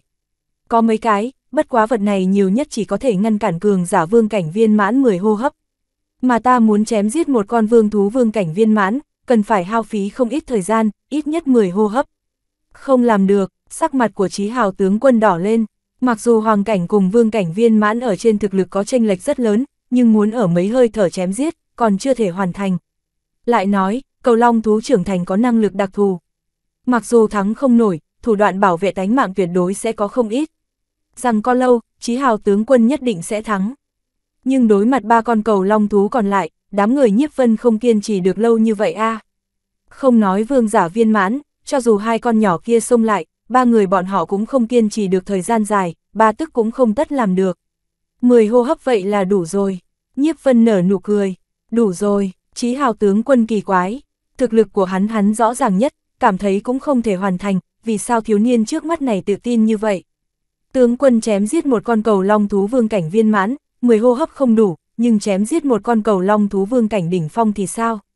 Nhiếp Vân hỏi, vương cảnh đỉnh phong cùng vương cảnh viên mãn chỉ kém một cấp, trên thực lực lại khác biệt rất lớn, đối phó loại cầu long thú này, ta thậm chí có thể miểu sát. Chí Hào tướng quân mặt đầy nghi ngờ, Ý của ngươi là để cho ta chém giết cầu long thú nhỏ. Làm như vậy, cầu long thú trưởng thành công kích các ngươi, chẳng phải nguy hiểm hơn. Là có một ít nguy hiểm, bất quá thử nghĩ một chút, nếu như có người tấn công Bích Nhi tiểu thư, tùy thời có thể giết chết nàng, ngươi là lựa chọn lập tức cứu nàng, hay đánh lén người khác. Nhiếp Vân nói, cái này, Chí Hào tướng quân không nói thêm gì nữa. Đổi thành hắn gặp phải tình huống như vậy, không cần suy nghĩ nhất định là cứu nữ nhi. Ngươi có thể nháy mắt giết tiểu cầu long thú, mà chúng ta lại có hoàng ngự giáp phù ung dung ngăn trở. Đối phương, bọn nó nhất định không dám đánh cuộc với ngươi. Nhiếp Vân giải thích, đúng là như vậy. Ánh mắt của Chí Hào tướng quân sáng lên, liên lụy đến tánh mạng của tiểu cầu long thú, hai cầu long thú trưởng thành thật là cha mẹ mà nói, tất nhiên không dám đánh cuộc.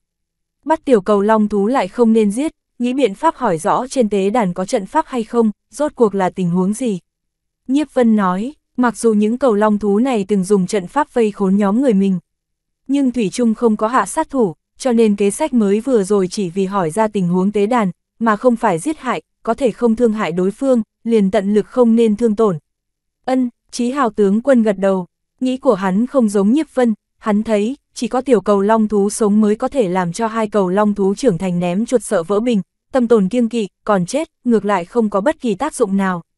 Đây là hoàng ngự giáp phù, thương nghị xong, chế định tốt kế sách, Chí Hào tướng quân lấy ra một ngọc phù đưa cho Nhiếp Vân. Vận chuyển lực lượng vào, trong nháy mắt sẽ kích hoạt, ngọc phù này có thể sử dụng 3 lần, mỗi lần đều là 10 hô hấp. Giảng giải phương pháp sử dụng hoàng ngự giáp phù xong, Chí Hào tướng quân nhướng mày, nhìn quanh một vòng, ánh mắt rơi vào trên người một con tiểu cầu long thú. Chính là con trước ngực có vết sẹo, động thủ, biết thời gian kéo càng dài càng phiền toái, khẽ quát một tiếng, thân hình của Chí Hào tướng quân thẳng tắp vọt ra, cả người giống như tia chớp, thời gian nháy mắt liền đến trước mặt tiểu cầu long thú. Giống, mới vừa rồi đối thoại, đều là truyền âm, cầu long thú không biết mấy người kia đang thiết kế bọn nó, lúc này đột nhiên thấy Chí Hào tướng quân xuất hiện ở trước mắt, tất cả đều sốt ruột la lên. Nhất là tiểu cầu long thú, trong mắt lóe lên ý khủng hoảng, theo bản năng lui về phía sau. Đến đây đi, ánh mắt của Chí Hào tướng quân chợt lóe, chưởng như sấm bắt xuống. Giống, động tác của Chí Hào tướng quân lập tức để cho hai cầu long thú trưởng thành cảm nhận được khủng hoảng, đồng thời gầm to vào tới. Quả nhiên giống như bọn họ đoán, sử dụng phương pháp vây ngụy cứu triệu, công kích tới đám người Nhiếp Vân. Trong đó một con, móng vuốt như gió, thẳng tắp tìm tới Nhiếp Vân. Đã sớm đoán được tình huống như vậy, Nhiếp Vân cũng không hoảng hốt, giơ hoàng ngự giáp phù trong tay, quán thâu lực lượng vào. Một màn hào quang xuất hiện ở bên ngoài ba người, lực lượng chảy xuôi, tản mát ra lực lượng đặc hữu của cường giả hoàng cảnh. Hoàng ngự giáp phù là cường giả hoàng cảnh tốn hao toàn bộ lực lượng luyện chế, hoàn toàn có thể ngăn cản vương cảnh viên mãn đánh lén. Leng keng, móng nhọn đánh vào màn hào quang, phát ra thanh âm sắt thép giao kích, lực lượng của vương thú viên mãn rất lớn, nhưng thủy chung không cách nào phá vỡ. Ha, nằm xuống đi, nơi này công kích, cũng tiến vào mi mắt của Chí Hào tướng quân, biết nên làm như thế nào, lông mày chợt nâng lên, lực lượng trong tay đột nhiên gia tăng. Sức chiến đấu cuối cùng cường giả hoàng cảnh sơ kỳ hoàn toàn hiện ra ở trước mặt mọi người, lực lượng giống như mưa rơi, hoàn toàn bao phủ tiểu cầu long thú vào bên trong, vô luận người sau giãy giụa như thế nào cũng khó trốn thoát. Rắc, lực lượng khổng lồ chèn ép, tiểu cầu long thú cũng không kiên trì nổi nữa, đầu gối mềm nhũn, thân thể té xuống đất, hoàn toàn bị vây khốn. Nghe Nhiếp Vân giao phó, chẳng qua là vây khốn, mà không đả thương nó. Dừng tay, nếu không ta liền giết tên tiểu tử này. Biết cầu long thú trưởng thành khẳng định có thể nghe hiểu ngôn ngữ nhân loại, Chí Hào tướng quân vung tay, trường thương xuất hiện, đặt ngang ở nơi cổ họng của tiểu cầu long thú, thanh âm vang lên. Giống, nghe nói như vậy, hai con cầu long thú trưởng thành đồng thời kêu gào, động tác tấn công đám người Nhiếp Vân ngừng lại, không dám nhúc nhích.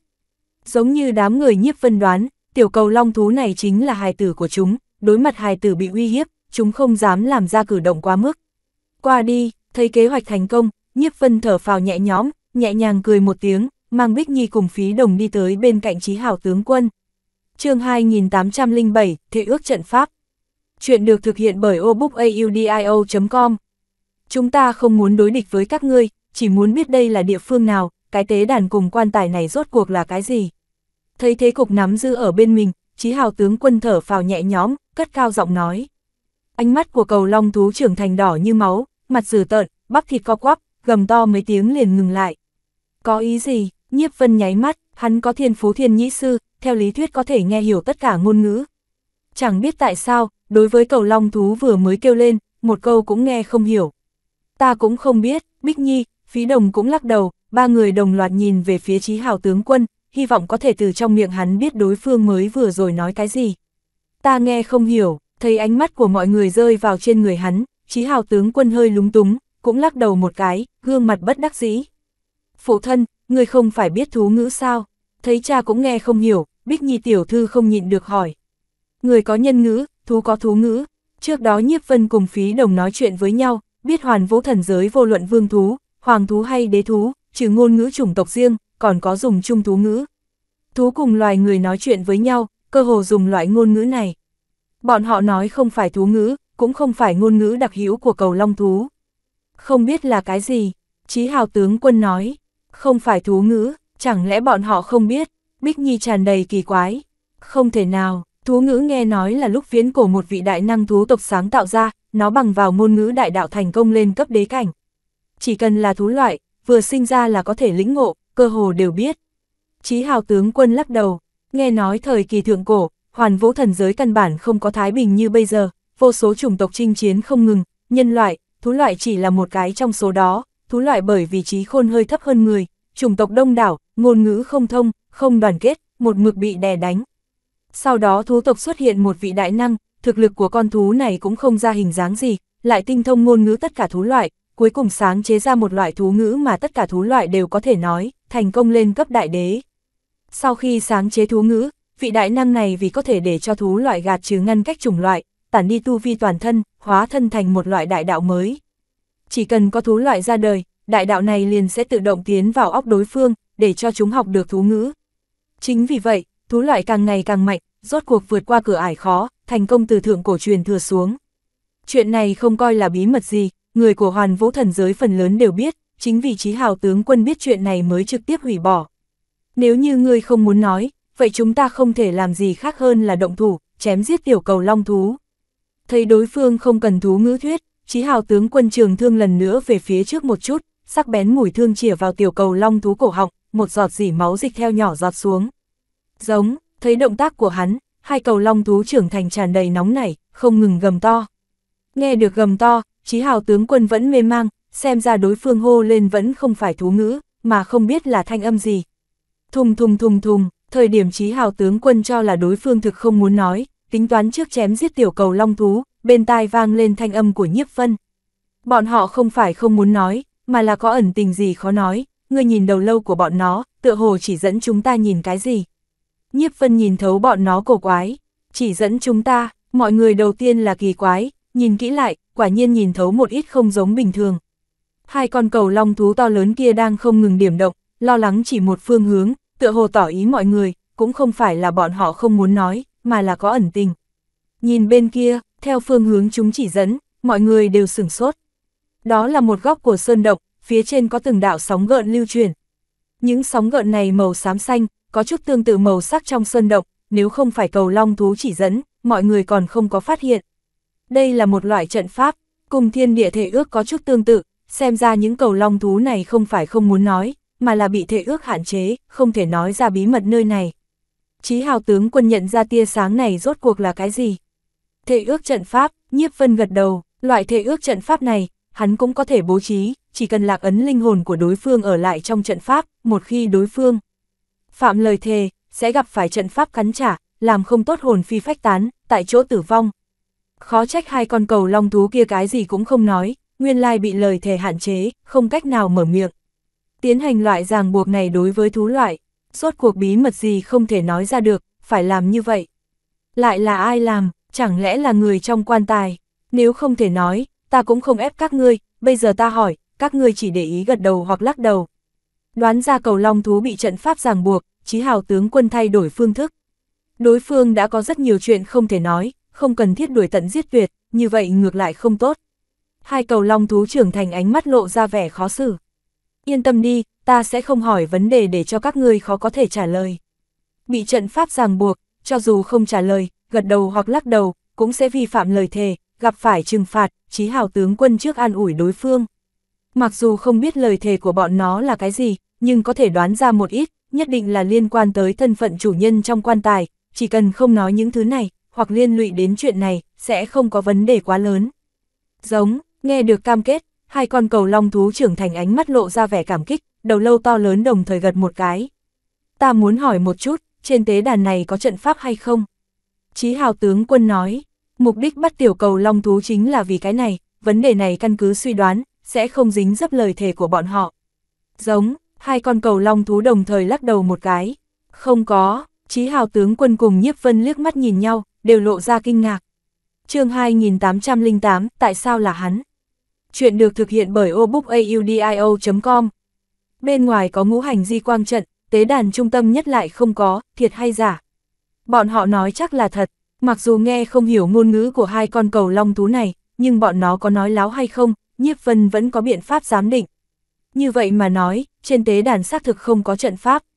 Chí Hào tướng quân cũng nhìn ra đối phương không có nói láo, sắc mặt ngưng trọng nhìn Nhiếp Vân một cái, nói. Tiểu cầu long thú này đã bị ta chế trụ, có thể tùy tiện chém giết. Ngươi chờ ở đây, ta đi tế đàn nhìn một chút. Ân, Nhiếp Vân biết mục đích của đối phương, cổ tay lộn một cái, một cây trường thương xuất hiện, khoác lên cổ họng của tiểu cầu long thú. Cây trường thương này là ban đầu hắn chém giết Kim Huyết Vương lấy được, mặc dù cấp bậc kém xa của Chí Hào tướng quân, nhưng cũng là thần binh phong vương, không tính quá yếu. Cách làm của Chí Hào tướng quân rất đơn giản, nếu biết tế đàn không có trận pháp, bằng vào thực lực hoàng cảnh của hắn, hoàn toàn có thể đi qua nhìn một chút. Dù sao tiểu cầu long thú ở trong tay bọn họ, nhìn bộ dáng quan tâm của hai con cầu long thú trưởng thành, có lẽ không dám hành động thiếu suy nghĩ. Chí Hào tướng quân thu hồi trường thương, thấy cầu long thú trưởng thành không có nhúc nhích, lúc này mới thở phào nhẹ nhõm, thân thể thoáng một cái, đi tới tế đàn. Tế đàn an tĩnh nghiêm túc, bầu không khí có chút kiềm chế. Lực lượng trong cơ thể Chí Hào tướng quân nhẹ nhàng rung một cái, liền ngăn cản loại khí tức này ở bên ngoài, nhấc chân đi tới bậc thang. Lòng bàn chân nhẹ nhàng rơi vào trên bậc thang, bàn tay siết chặt trường thương, một khi xuất hiện tình huống đặc biệt sẽ động thủ, bất quá, chuyện quái dị gì cũng không phát sinh, giống như đi ở trên một bậc thang bình thường vậy. Xem ra thật không có trận pháp, thở phào nhẹ nhõm, Chí Hào tướng quân cho đám người Nhiếp Vân một cái ánh mắt yên tâm, từng bước một đi lên. Bậc thang tổng cộng hơn 10 cấp, xác định không có trận pháp, cũng không có quá nhiều nguy hiểm. Chí Hào tướng quân đi rất nhanh, mấy tức liền đến bên cạnh quan tài. Quan tài không biết đá gì điêu khắc thành, cũ kỹ cổ xưa, cho người ta một loại cảm giác tang thương. Cẩn thận, thấy Chí Hào tướng quân tính toán vén nắp quan tài lên, nhìn một chút bên trong rốt cuộc có cái gì, Nhiếp Vân nhắc nhở một tiếng. Ân, Chí Hào tướng quân gật đầu, cũng không tới gần, trường thương trong tay chấn động mạnh một cái, lực lượng tập trung ở trên nắp quan tài, két. Tiếng va chạm ở trong sơn động an tĩnh lộ ra hết sức quỷ dị. Hô, nắp quan tài mở ra, lộ ra một khe hở chừng 1 thước. Nắm chặt trường thương, Chí Hào tướng quân thở ra một hơi, lực lượng toàn thân vận chuyển tới cực hạn, chậm rãi đến gần. Mặc dù hắn là cường giả hoàng cảnh, nhưng người này lúc còn sống thực lực không kém hắn chút nào, vạn nhất giữ lại thủ đoạn gì, một khi khinh thường, rất dễ dàng lật thuyền trong mương, bỏ mạng ở chỗ này. Ân, đi tới bên cạnh khe hở quan tài, cúi đầu nhìn xuống, nhìn một cái, chân mày của Chí Hào tướng quân nhíu một cái, mặc dù kinh ngạc, nhưng thật giống như không có quá đặc biệt. Phí Đồng, người khống chế tiểu cầu long thú. Nhiếp Vân, người tới xem một chút. Chân mày giãn ra, Chí Hào tướng quân dọc theo quan tài quay một vòng, tựa hồ không có phát hiện gì, mở miệng hô. Vâng, Phí Đồng đối với lời của tướng quân, là nói gì nghe nấy, đi tới bên cạnh tiểu cầu long thú, Nhiếp Vân buông trường thương ra, đi tới tế đàn. Giống, hắn mới vừa đi mấy bước, hai con cầu long thú trưởng thành liền giống lên, lần này thanh âm hoàn toàn bất đồng vừa rồi, mang âm điệu bất đồng, mặc dù Nhiếp Vân nghe không hiểu, nhưng cũng biết là đang biểu đạt một loại ý gì đó. Chí Hào tướng quân tựa hồ nghe hiểu chúng nói, sửng sốt một chút nói. Hai con cầu long thú này nói, chỉ cần thả tiểu cầu long thú, bọn họ sẽ không công kích chúng ta, mặc chúng ta tự do hành động. Vậy thì buông ra đi, Nhiếp Vân nhàn nhạt nói. Hắn nói như vậy cũng không phải là tin tưởng đối phương, mà là mới vừa rồi thời điểm khống chế tiểu cầu long thú, trong cơ thể đối phương ẩn núp một đạo hỏa diễm, nếu đối phương đổi ý, cho dù cách nhau rất xa, vẫn có thể thời gian nháy mắt để cho tâm hỏa lan tràn, chết không có chỗ chôn. Phí Đồng gật đầu một cái, lui về sau 2 bước, cùng Bích Nhi đồng thời đi tới chỗ Nhiếp Vân. Hai con cầu long thú quả nhiên không có tấn công, đợi bọn hắn đi xa, lúc này mới đến gần tiểu cầu long thú, trong mắt tràn đầy từ ái. Thấy đối phương giữ lời hứa, không chủ động công kích, Nhiếp Vân cũng lười đi quản, cùng Phí Đồng, Bích Nhi đi lên bậc cấp, đi tới bên cạnh quan tài. Bậc thang có chút âm hàn, bất quá loại lực lượng này đối với 3 người bọn họ ảnh hưởng không lớn, nhất là Nhiếp Vân, diễm hỏa đan điền lên cấp, hỏa diễm đặc hữu của hỏa thần tông nhẹ nhàng xoay chuyển ở trong người, giá rét nữa cũng có thể trong nháy mắt khu trừ. Từng bước một đi ở trên bậc thang, đám người Nhiếp Vân cũng không nóng nảy. Chí Hào tướng quân đi lên không có bất cứ vấn đề gì, không có nghĩa là bọn họ cũng an toàn, bất quá, rất hiển nhiên bọn họ nghĩ hơi nhiều, chỉ chốc lát ba người liền đến trên tế đàn, cũng không phát hiện ngoài ý muốn gì, cũng không có bất cứ chuyện gì phát sinh. Giống như bậc thang, tế đàn này chẳng qua là vật bình thường, không có chút nguy hiểm nào. Kỳ quái, mặc dù không có nguy hiểm, nhưng cảnh giác trong lòng Nhiếp Vân lại không có biến mất, từ đầu đến cuối cảm thấy vô cùng cổ quái, một loại bất an nhàn nhạt không ngừng xoay quanh ở trong lòng. Vẻ bất an này rốt cuộc từ địa phương nào tới, hắn không biết, nhưng lại biết, loại cảm giác này chưa bao giờ sai lầm, nơi này nhất định sẽ có những chuyện khác phát sinh. Là hắn, điều này sao có thể? Đang suy đoán cảm giác bất an trong lòng đến từ nơi nào, đột nhiên Phí Đồng thét chói tai một tiếng. Lúc này Phí Đồng đã nhích tới gần quan tài, thấy được tình huống bên trong. Người nhận biết, thấy bộ dáng cùng lời nói của hắn, Nhiếp Vân có chút kỳ quái, chẳng lẽ người trong quan tài, Phí Đồng có thể nhận biết. Trong lòng nghi ngờ, cũng đi tới, xuyên thấu qua khe hở nhìn một cái, Nhiếp Vân cũng biến sắc. Thế nào lại là hắn? Nằm ở trong quan tài, không phải tuyệt thế cao thủ gì, cũng không phải cường giả hoàng cảnh không nhận biết gì, mà là một người quen cũ. Lão tộc trưởng Lạc Sơn Bộ, phụ thân của Phùng Thịnh, Phùng Trấn. Người này sao sẽ nằm ở chỗ này? Chương 2809, Nhiếp Vân biến mất. Chuyện được thực hiện bởi obookaudio.com. Nhiếp Vân dụi dụi con mắt, như sợ nhìn lầm, nhưng thiên nhãn chiếu xuống, tuyệt đối không thể sai lầm, người trước mắt này chính là tên kia. Phùng Trấn đi tới sơn động này bị cầu long thú công kích, lâm vào hôn mê 10 năm chưa tỉnh, đưa đến Thanh Sơn Bộ, Lạc Sơn Bộ tranh đấu mấy năm, là Nhiếp Vân xuất thủ chữa tới, dựa theo tình huống bình thường, người này chắc còn ở bộ lạc không dám tới, sao sẽ nằm ở trong quan tài nơi này. Cái này, không khỏi quá cổ quái đi, cho dù tâm thái như Nhiếp Vân, cũng không nhịn được khiếp sợ, tràn đầy mê hoặc cùng không hiểu. Các ngươi biết người này? Thấy biểu tình của hai người, Chí Hào tướng quân hỏi. Hắn không có đi qua Thanh Sơn Bộ, Lạc Sơn Bộ, nên không nhận ra Phùng Trấn. Tướng quân, vị này chính là Phùng Trấn ta đã nói với ngươi, lão tộc trưởng của Lạc Sơn Bộ. Phí Đồng nói, Phùng Trấn, ngươi nói ra hỏa không tới chúa tể cấp kia sao? Loại tiểu nhân vật này, tại sao lại ở đây? Lần này đến phiên Chí Hào tướng quân kỳ quái. Dựa theo lẽ thường, Phùng Trấn từng chém giết qua tiểu cầu long thú, cùng mấy con vương thú này có cửu hận bất cộng đái thiên, không dám tới nơi này không nói, quan trọng hơn là, trận pháp phía ngoài ngay cả bọn họ phá giải cũng mất công như vậy, người này làm sao qua được. Không biết, Nhiếp Vân lắc đầu, đổi thành người không nhận biết ở chỗ này, hắn sẽ không ngạc nhiên, nhưng Phùng Trấn nằm ở chỗ này, nói không kỳ quái là giả. Chẳng lẽ ban đầu sau khi từ nơi này trở về, Phùng Trấn không để ý mình nói, lại chạy đến nơi này. Nhưng mà, cho dù đi tới nơi này, cũng không có biện pháp tiến vào quan tài a. Ta xem một chút người này sống hay chết, suy nghĩ hồi lâu không nghĩ ra rốt cuộc chuyện gì, Nhiếp Vân không thể làm gì khác hơn là đến gần quan tài, quan sát chuyện gì xảy ra. Bất kể người này vào bằng cách nào, chỉ cần người ở chỗ này, luôn có dấu vết có thể tìm. Hô, mới tới gần, đột nhiên quan tài xuất hiện một đạo hấp lực, tựa như một bàn tay khổng lồ nắm lấy hắn. Rào, Nhiếp Vân còn chưa kịp phản kháng, liền biến mất ở tại chỗ. Nhiếp Vân, không nghĩ tới đột nhiên xuất hiện loại biến cố này, Chí Hào tướng quân vội vàng lao tới, nhưng cái gì cũng không bắt được. Điện hạ, sắc mặt của Phí Đồng trở nên trắng bệch, thật vất vả tìm được hoàng tử điện hạ, cứ như vậy mất tích, tội của hắn thực có thể chu di cửu tộc. Nhiếp Vân, phụ thân, đây rốt cuộc là chuyện gì xảy ra, người mau xuất thủ cứu hắn. Bích Nhi tiểu thư cũng tràn đầy khẩn trương, vội vàng hô. Mặc dù thời gian chung đụng không dài, nhưng thiếu niên Nhiếp Vân này tính táo cơ trí, cho nàng ấn tượng thật sâu, không hy vọng hắn xuất hiện bất kỳ vấn đề gì. Thật ra thì không cần bọn họ nói, Chí Hào tướng quân cũng có ý này, cánh tay chấn động mạnh một cái, lực lượng như đao, hung hăng đụng vào nắp quan tài. Hô, bị lực lượng của hắn đụng một cái, nắp quan tài lập tức tuột xuống, nặng nề rơi trên mặt đất, lộ ra tình huống bên trong quan tài. Lúc này trong quan tài không có gì cả, thi thể Phùng Trấn mới vừa rồi đã biến mất. Chí Hào tướng quân vội vàng đi tới bên cạnh quan tài, trước mắt không có phát hiện tình huống của Nhiếp Vân xuất hiện, đáy của quan tài cũng không có lối đi. Nhiếp Vân đi địa phương nào, cho dù là hắn, cũng không thấy, rốt cuộc xảy ra chuyện gì. Dọc theo quan tài quay một vòng, trường thương trong tay gõ đáy quan tài mấy cái, sắc mặt của Chí Hào tướng quân càng ngày càng khó coi. Đường cường giả hoàng cảnh, ở dưới mí mắt của hắn bắt người đi, đây không khỏi quá mất mặt xấu hổ a. Chắc là một trận pháp, ta cũng không biết chuyện gì xảy ra, không cần lo lắng, mặc dù Nhiếp Vân này trẻ tuổi, nhưng rất mưu trí, sẽ không có chuyện gì. Thấy nữ nhi, Phí Đồng lo lắng, Chí Hào tướng quân nói. Mặc dù nói như vậy, nhưng trên thực tế hắn một chút an tâm cũng không có. Kể từ khi đi tới sơn động này, thì như bị người nắm mũi dẫn đường, rất nhiều chuyện quái dị phát sinh, cho dù hắn kiến thức rộng rãi cũng chưa nghe nói qua. Thấy cũng chưa từng thấy, tự nhiên không thể nào biết Nhiếp Vân như thế nào. Tướng quân, người nhất định phải cứu hắn. Thái độ không giống Chí Hào tướng quân, Phí Đồng so với bất kỳ người nào càng lo lắng. Nhất định phải cứu hắn. Đúng rồi, mới vừa rồi ngươi kêu hắn điện hạ là có ý gì? Mới vừa rồi tình huống nguy cấp, hắn không có ý thức được Phí Đồng gọi không đúng, lúc này nhớ tới, nhịn không được hỏi.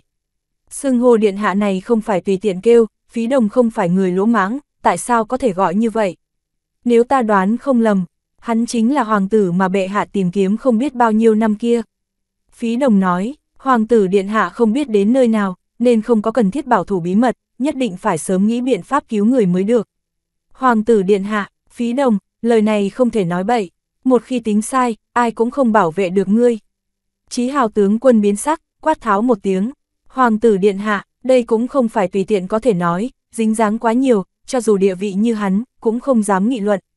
Sẽ không sai, hắn có thể thi triển ra lực lượng thôn vệ thuần chánh nhất, trừ cùng bệ hạ có huyết mạch chí thân, ta thực nghĩ không ra sẽ có những người khác. Phí Đồng nói chuyện tình gặp Nhiếp Vân một lần, nghe xong lời của hắn, Chí Hào tướng quân trầm tư. Ngươi nói, Nhiếp Vân có thể là con trai của Phổ Thiên bệ hạ. Cái này không thể nào a. Bích Nhi mặt đầy kỳ quái.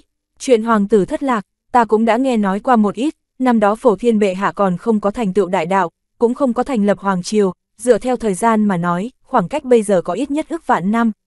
Nhiếp Vân này cùng ta không lớn bao nhiêu, làm sao có thể, cũng khó trách Bích Nhi nghi ngờ, cho dù cường giả hoàng cảnh tuổi thọ cũng có hạn, không thể nào trải qua ức vạn năm mà không vẫn lạc. Nhiếp Vân này bất quá vương cảnh trung kỳ, thực lực còn thấp hơn nàng, nếu quả thật là hoàng tử mà nói, thời gian lâu như vậy, khẳng định đã sớm chết rồi. Đây là bí mật của Phổ Thiên Hoàng Triều, nói cho ngươi không nên nói cho người khác. Nghe được nữ nhi nghi vấn, Chí Hào tướng quân do dự một chút nói. Nghe nói năm đó bệ hạ vì bảo vệ hài tử, sử dụng phong ấn thuật, phong ấn con mình lại, chính là sợ người khác tìm được chém giết. Nếu như không phải loại phong ấn thuật này, cũng không thể nào có huyết mạch giống nhau mà tìm không được. Chương 2810, Viêm Hoàng. Chuyện được thực hiện bởi obookaudio.com. Loại phong ấn thuật này, không nhưng có thể phong bế huyết mạch, còn có thể để cho hài tử lâm vào ngủ say, giống như ve sầu vậy. Bất kể qua bao nhiêu năm, tuổi thọ cũng sẽ không gia tăng, ban đầu bệ hạ vì phòng ngừa huyết mạch bị người khác chém giết, đuổi tận giết tuyệt, cố ý tăng lên lực lượng phong ấn, ức vạn năm cũng sẽ không tỉnh lại. Sau đó bệ hạ chiến thắng đối thủ, nhất thống hoàng triều, muốn đi tìm, nhưng từ đầu đến cuối không tìm được, chỉ có thể chờ đợi lực lượng phong ấn kết thúc, dựa theo suy đoán, sẽ ở trong mấy thập niên này tỉnh lại, lúc này mới tìm khắp nơi. Phong ấn ức vạn năm, Bích Nhi chắt lưỡi, nghe đến mấy chuyện này, Phí Đồng không có ngạc nhiên, hẳn đã sớm biết. Thôn vệ đại đạo của hoàng triều, trừ chí thân mà bệ hạ tự mình giao phó cho huyết mạch, không người có thể tu luyện. Nếu như Phí Đồng nói là thật, hắn vận chuyển lực lượng thôn vệ, có thể tùy tiện áp chế. Như vậy, có thể xác định hắn chính là hoàng tử điện hạ mà chúng ta muốn tìm. Chí Hào tướng quân nói, cái này, lời của phụ thân, có lý có cứ. Bích Nhi sững sờ tại chỗ, không biết phản bác như thế nào. Sáng chế ra đại đạo mới có thể thành tựu đại đế, đây là bí mật hoàn vũ thần giới người người đều biết, mà đại đạo được sáng lập ra này, không được vị đại đế kia giao phó, người nào cũng không thể tu tập, trừ khi huyết mạch chí thân. Nếu Phí Đồng không nói bậy, chỉ sợ tỷ lệ Nhiếp Vân này là hoàng tử chừng 8 phần 10 trở lên. Bất kể có phải hoàng tử hay không, cũng phải báo chuyện này lên, vạn nhất điện hạ có gì sơ suất, chúng ta ai cũng không chịu trách nhiệm nổi. Giải thích cho nữ nhi xong, sắc mặt của Chí Hào tướng quân càng ngày càng khó coi. Từ những năm này Phổ Thiên đại đế không tiếc tốn hao vô số tài lực, nhân lực tìm hoàng tử, là có thể nhìn ra địa vị của nhi tử ở trong lòng hắn đối với hoàng tử chưa bao giờ gặp mặt qua kia, là mang theo áy náy cực lớn. Bây giờ vị hoàng tử này bị bọn họ làm thất lạc, thật muốn xảy ra chuyện, hắn có 10 cái mạng cũng không đủ thường. Không được, điện hạ nói tạm thời không nên để cho quá nhiều người biết. Phí Đồng vội nói, nhắc lại lời Nhiếp Vân nói một lần. Điện hạ suy tính không sai, bệ hạ muốn tìm hoàng tử, mà trong các vương tử, lại có vô số người không muốn hắn xuất hiện. Chí Hào tướng quân gật đầu, vô duyên vô cớ cảm thấy một đạo áp lực đập vào mặt, do dự một chút. Hôm nay chuyện này, người nào cũng không thể nói ra, chúng ta tiếp tục tìm, nhìn có thể tìm được đầu mối gì hay không. Hoàng gia bí sử, tìm được hoàng tử có lợi, cũng có chỗ xấu, bọn họ thân phận nhỏ, tốt nhất không nên dính dấp quá sâu, nếu không chết cũng không biết chết như thế nào. Nhưng cũng không thể bỏ mặc hoàng tử, bây giờ chỉ có thể tra. Tìm, không biết Phí Đồng đã tiết lộ thân phận của hắn ra ngoài, Nhiếp Vân từ từ mở mắt.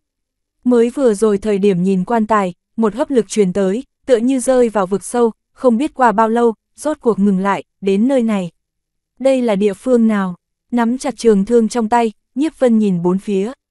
Chung quanh đen nhánh, không có chút ánh sáng nào, mà hắn tựa như đặt mình ở trong một lối đi hẹp dài. Nhìn quan tài làm sao sẽ tới đây? Mới vừa rồi thi thể của Phùng Trấn lại đi nơi nào?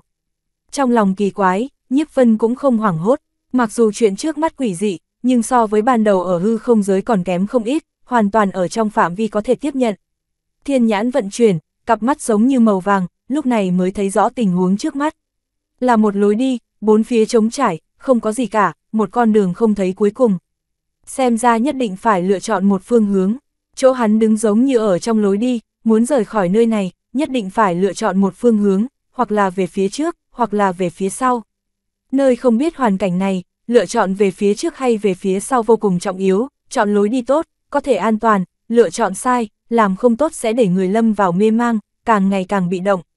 Mặc dù không biết lối đi này là cái gì, nhưng trong lòng hắn có một cảm ứng mơ hồ, trước sau hai phương hướng lựa chọn như thế nào, đối với hắn là một loại khảo nghiệm. Trong lòng nghĩ như vậy, Nhiếp Vân cũng không cuống cuồng tiến tới hoặc lui về phía sau, mà ngồi chồm hổm xuống, ở phía trước lấy một ít đất, lại ở sau lưng lấy một ít.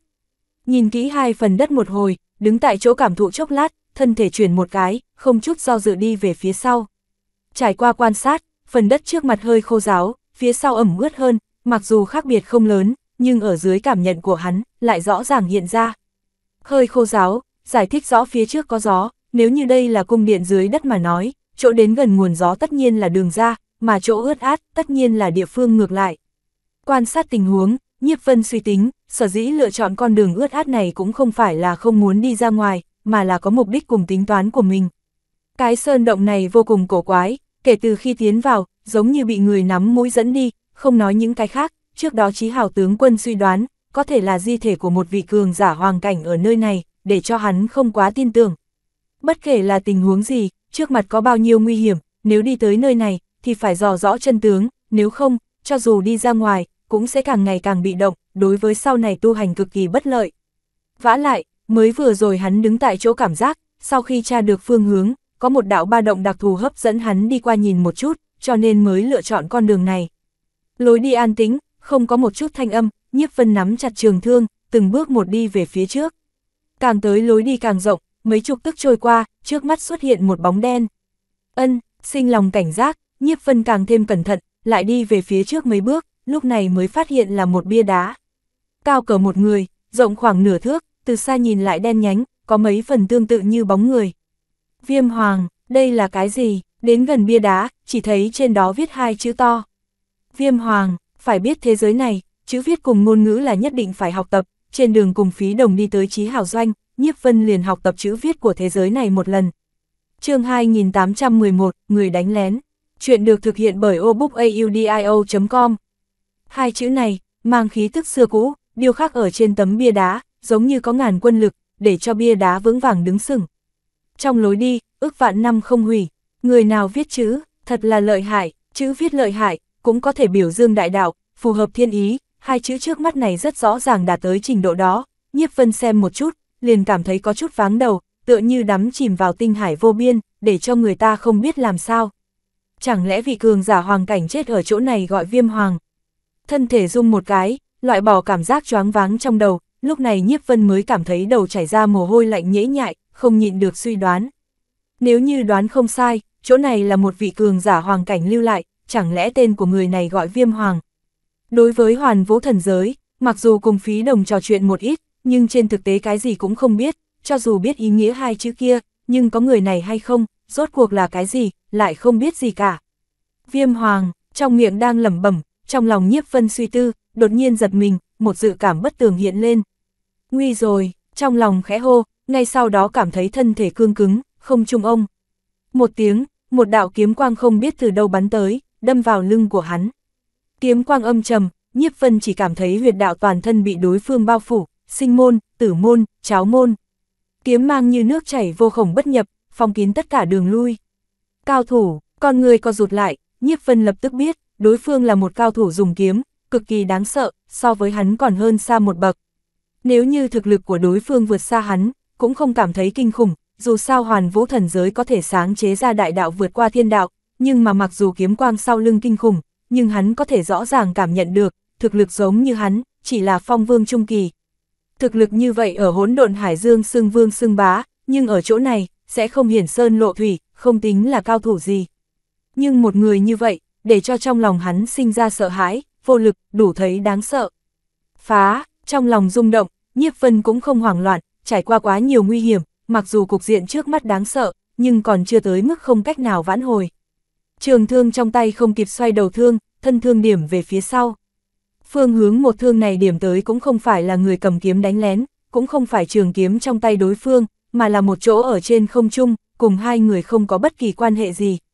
Nếu như đổi thành người khác thấy, nhất định sẽ cho là Nhiếp Vân.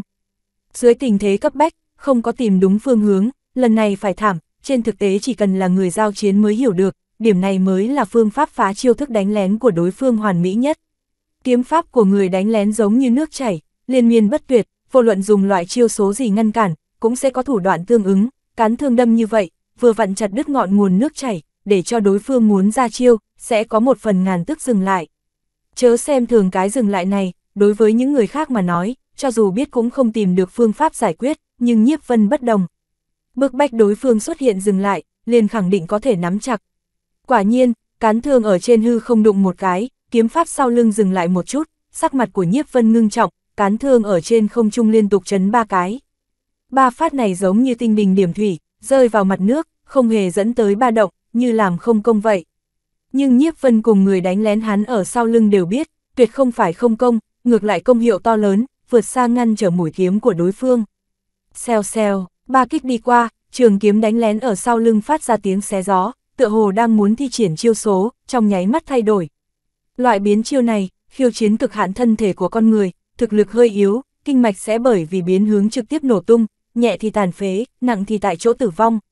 Nhưng người sau lưng tựa như không có sao, nói thay đổi liền thay đổi, không có chút trở ngại nào. Hừ, nghe được tốc độ biến chiêu cùng kiếm chiêu mang tới phong minh, trong lòng Nhiếp Vân càng thêm trầm thấp, giống như rơi vào đáy cốc. Biết đánh lén, cán thương của hắn đâm ra sau một cái, mục đích của chiêu này không phải đả thương đối phương, mà là phá vỡ khí thế của đối phương. Chiêu thứ hai liên tục điểm 3 cái, mục đích là phong tỏa khí thức đi về phía của đối phương, để cho hắn bất đắc dĩ biến chiêu.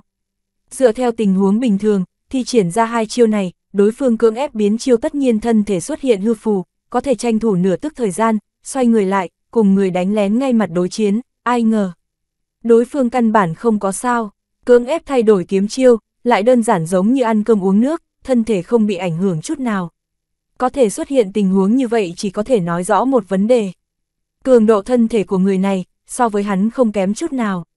Thân thể đối phương cường đại, kiếm pháp tinh diệu, tốc độ phản ứng nhanh, bản thân mình liền bị động, nếu như không xoay người được, đưa lưng về phía đối thủ, làm không tốt hôm nay thật sẽ chết ở chỗ này. Suy đoán ra tình huống như vậy, Nhiếp Vân cũng không luống cuống, mà híp mắt lại, trong đầu lóe lên điện mang, suy tư bước kế tiếp nên làm như thế nào. Thiên phú võ đạo sư vận chuyển tới cực hạn, nghĩ biện pháp phá giải chiêu số như bóng với hình của đối phương. Không có biện pháp, chỉ có thể sử dụng chiêu này. Thời gian nháy con mắt, mấy trăm loại phương pháp não hải trải qua, phương pháp tốt nhất là chỉ có thể kiên trì mấy chiêu, muốn xoay người lại, chém giết đối phương, ít có thể. Bất đắc dĩ, Nhiếp Vân chỉ có thể thi triển chiêu số sau cùng. Điểm ngón tay một cái, đang định kích hoạt hoàng ngự giáp phù trong tay, đột nhiên não hải chợt lóe lên linh quang, một ý nghĩ xuất hiện. Hô, thời điểm kiếm quang đánh lén sắp rơi vào sau lưng Nhiếp Vân, thân ảnh của hắn hư không tiêu thất, giống như thuấn di, mất đi tung tích. Sau một khắc, xuất hiện lần nữa, đã xoay người lại, đồng thời trường thương trong tay đâm tới.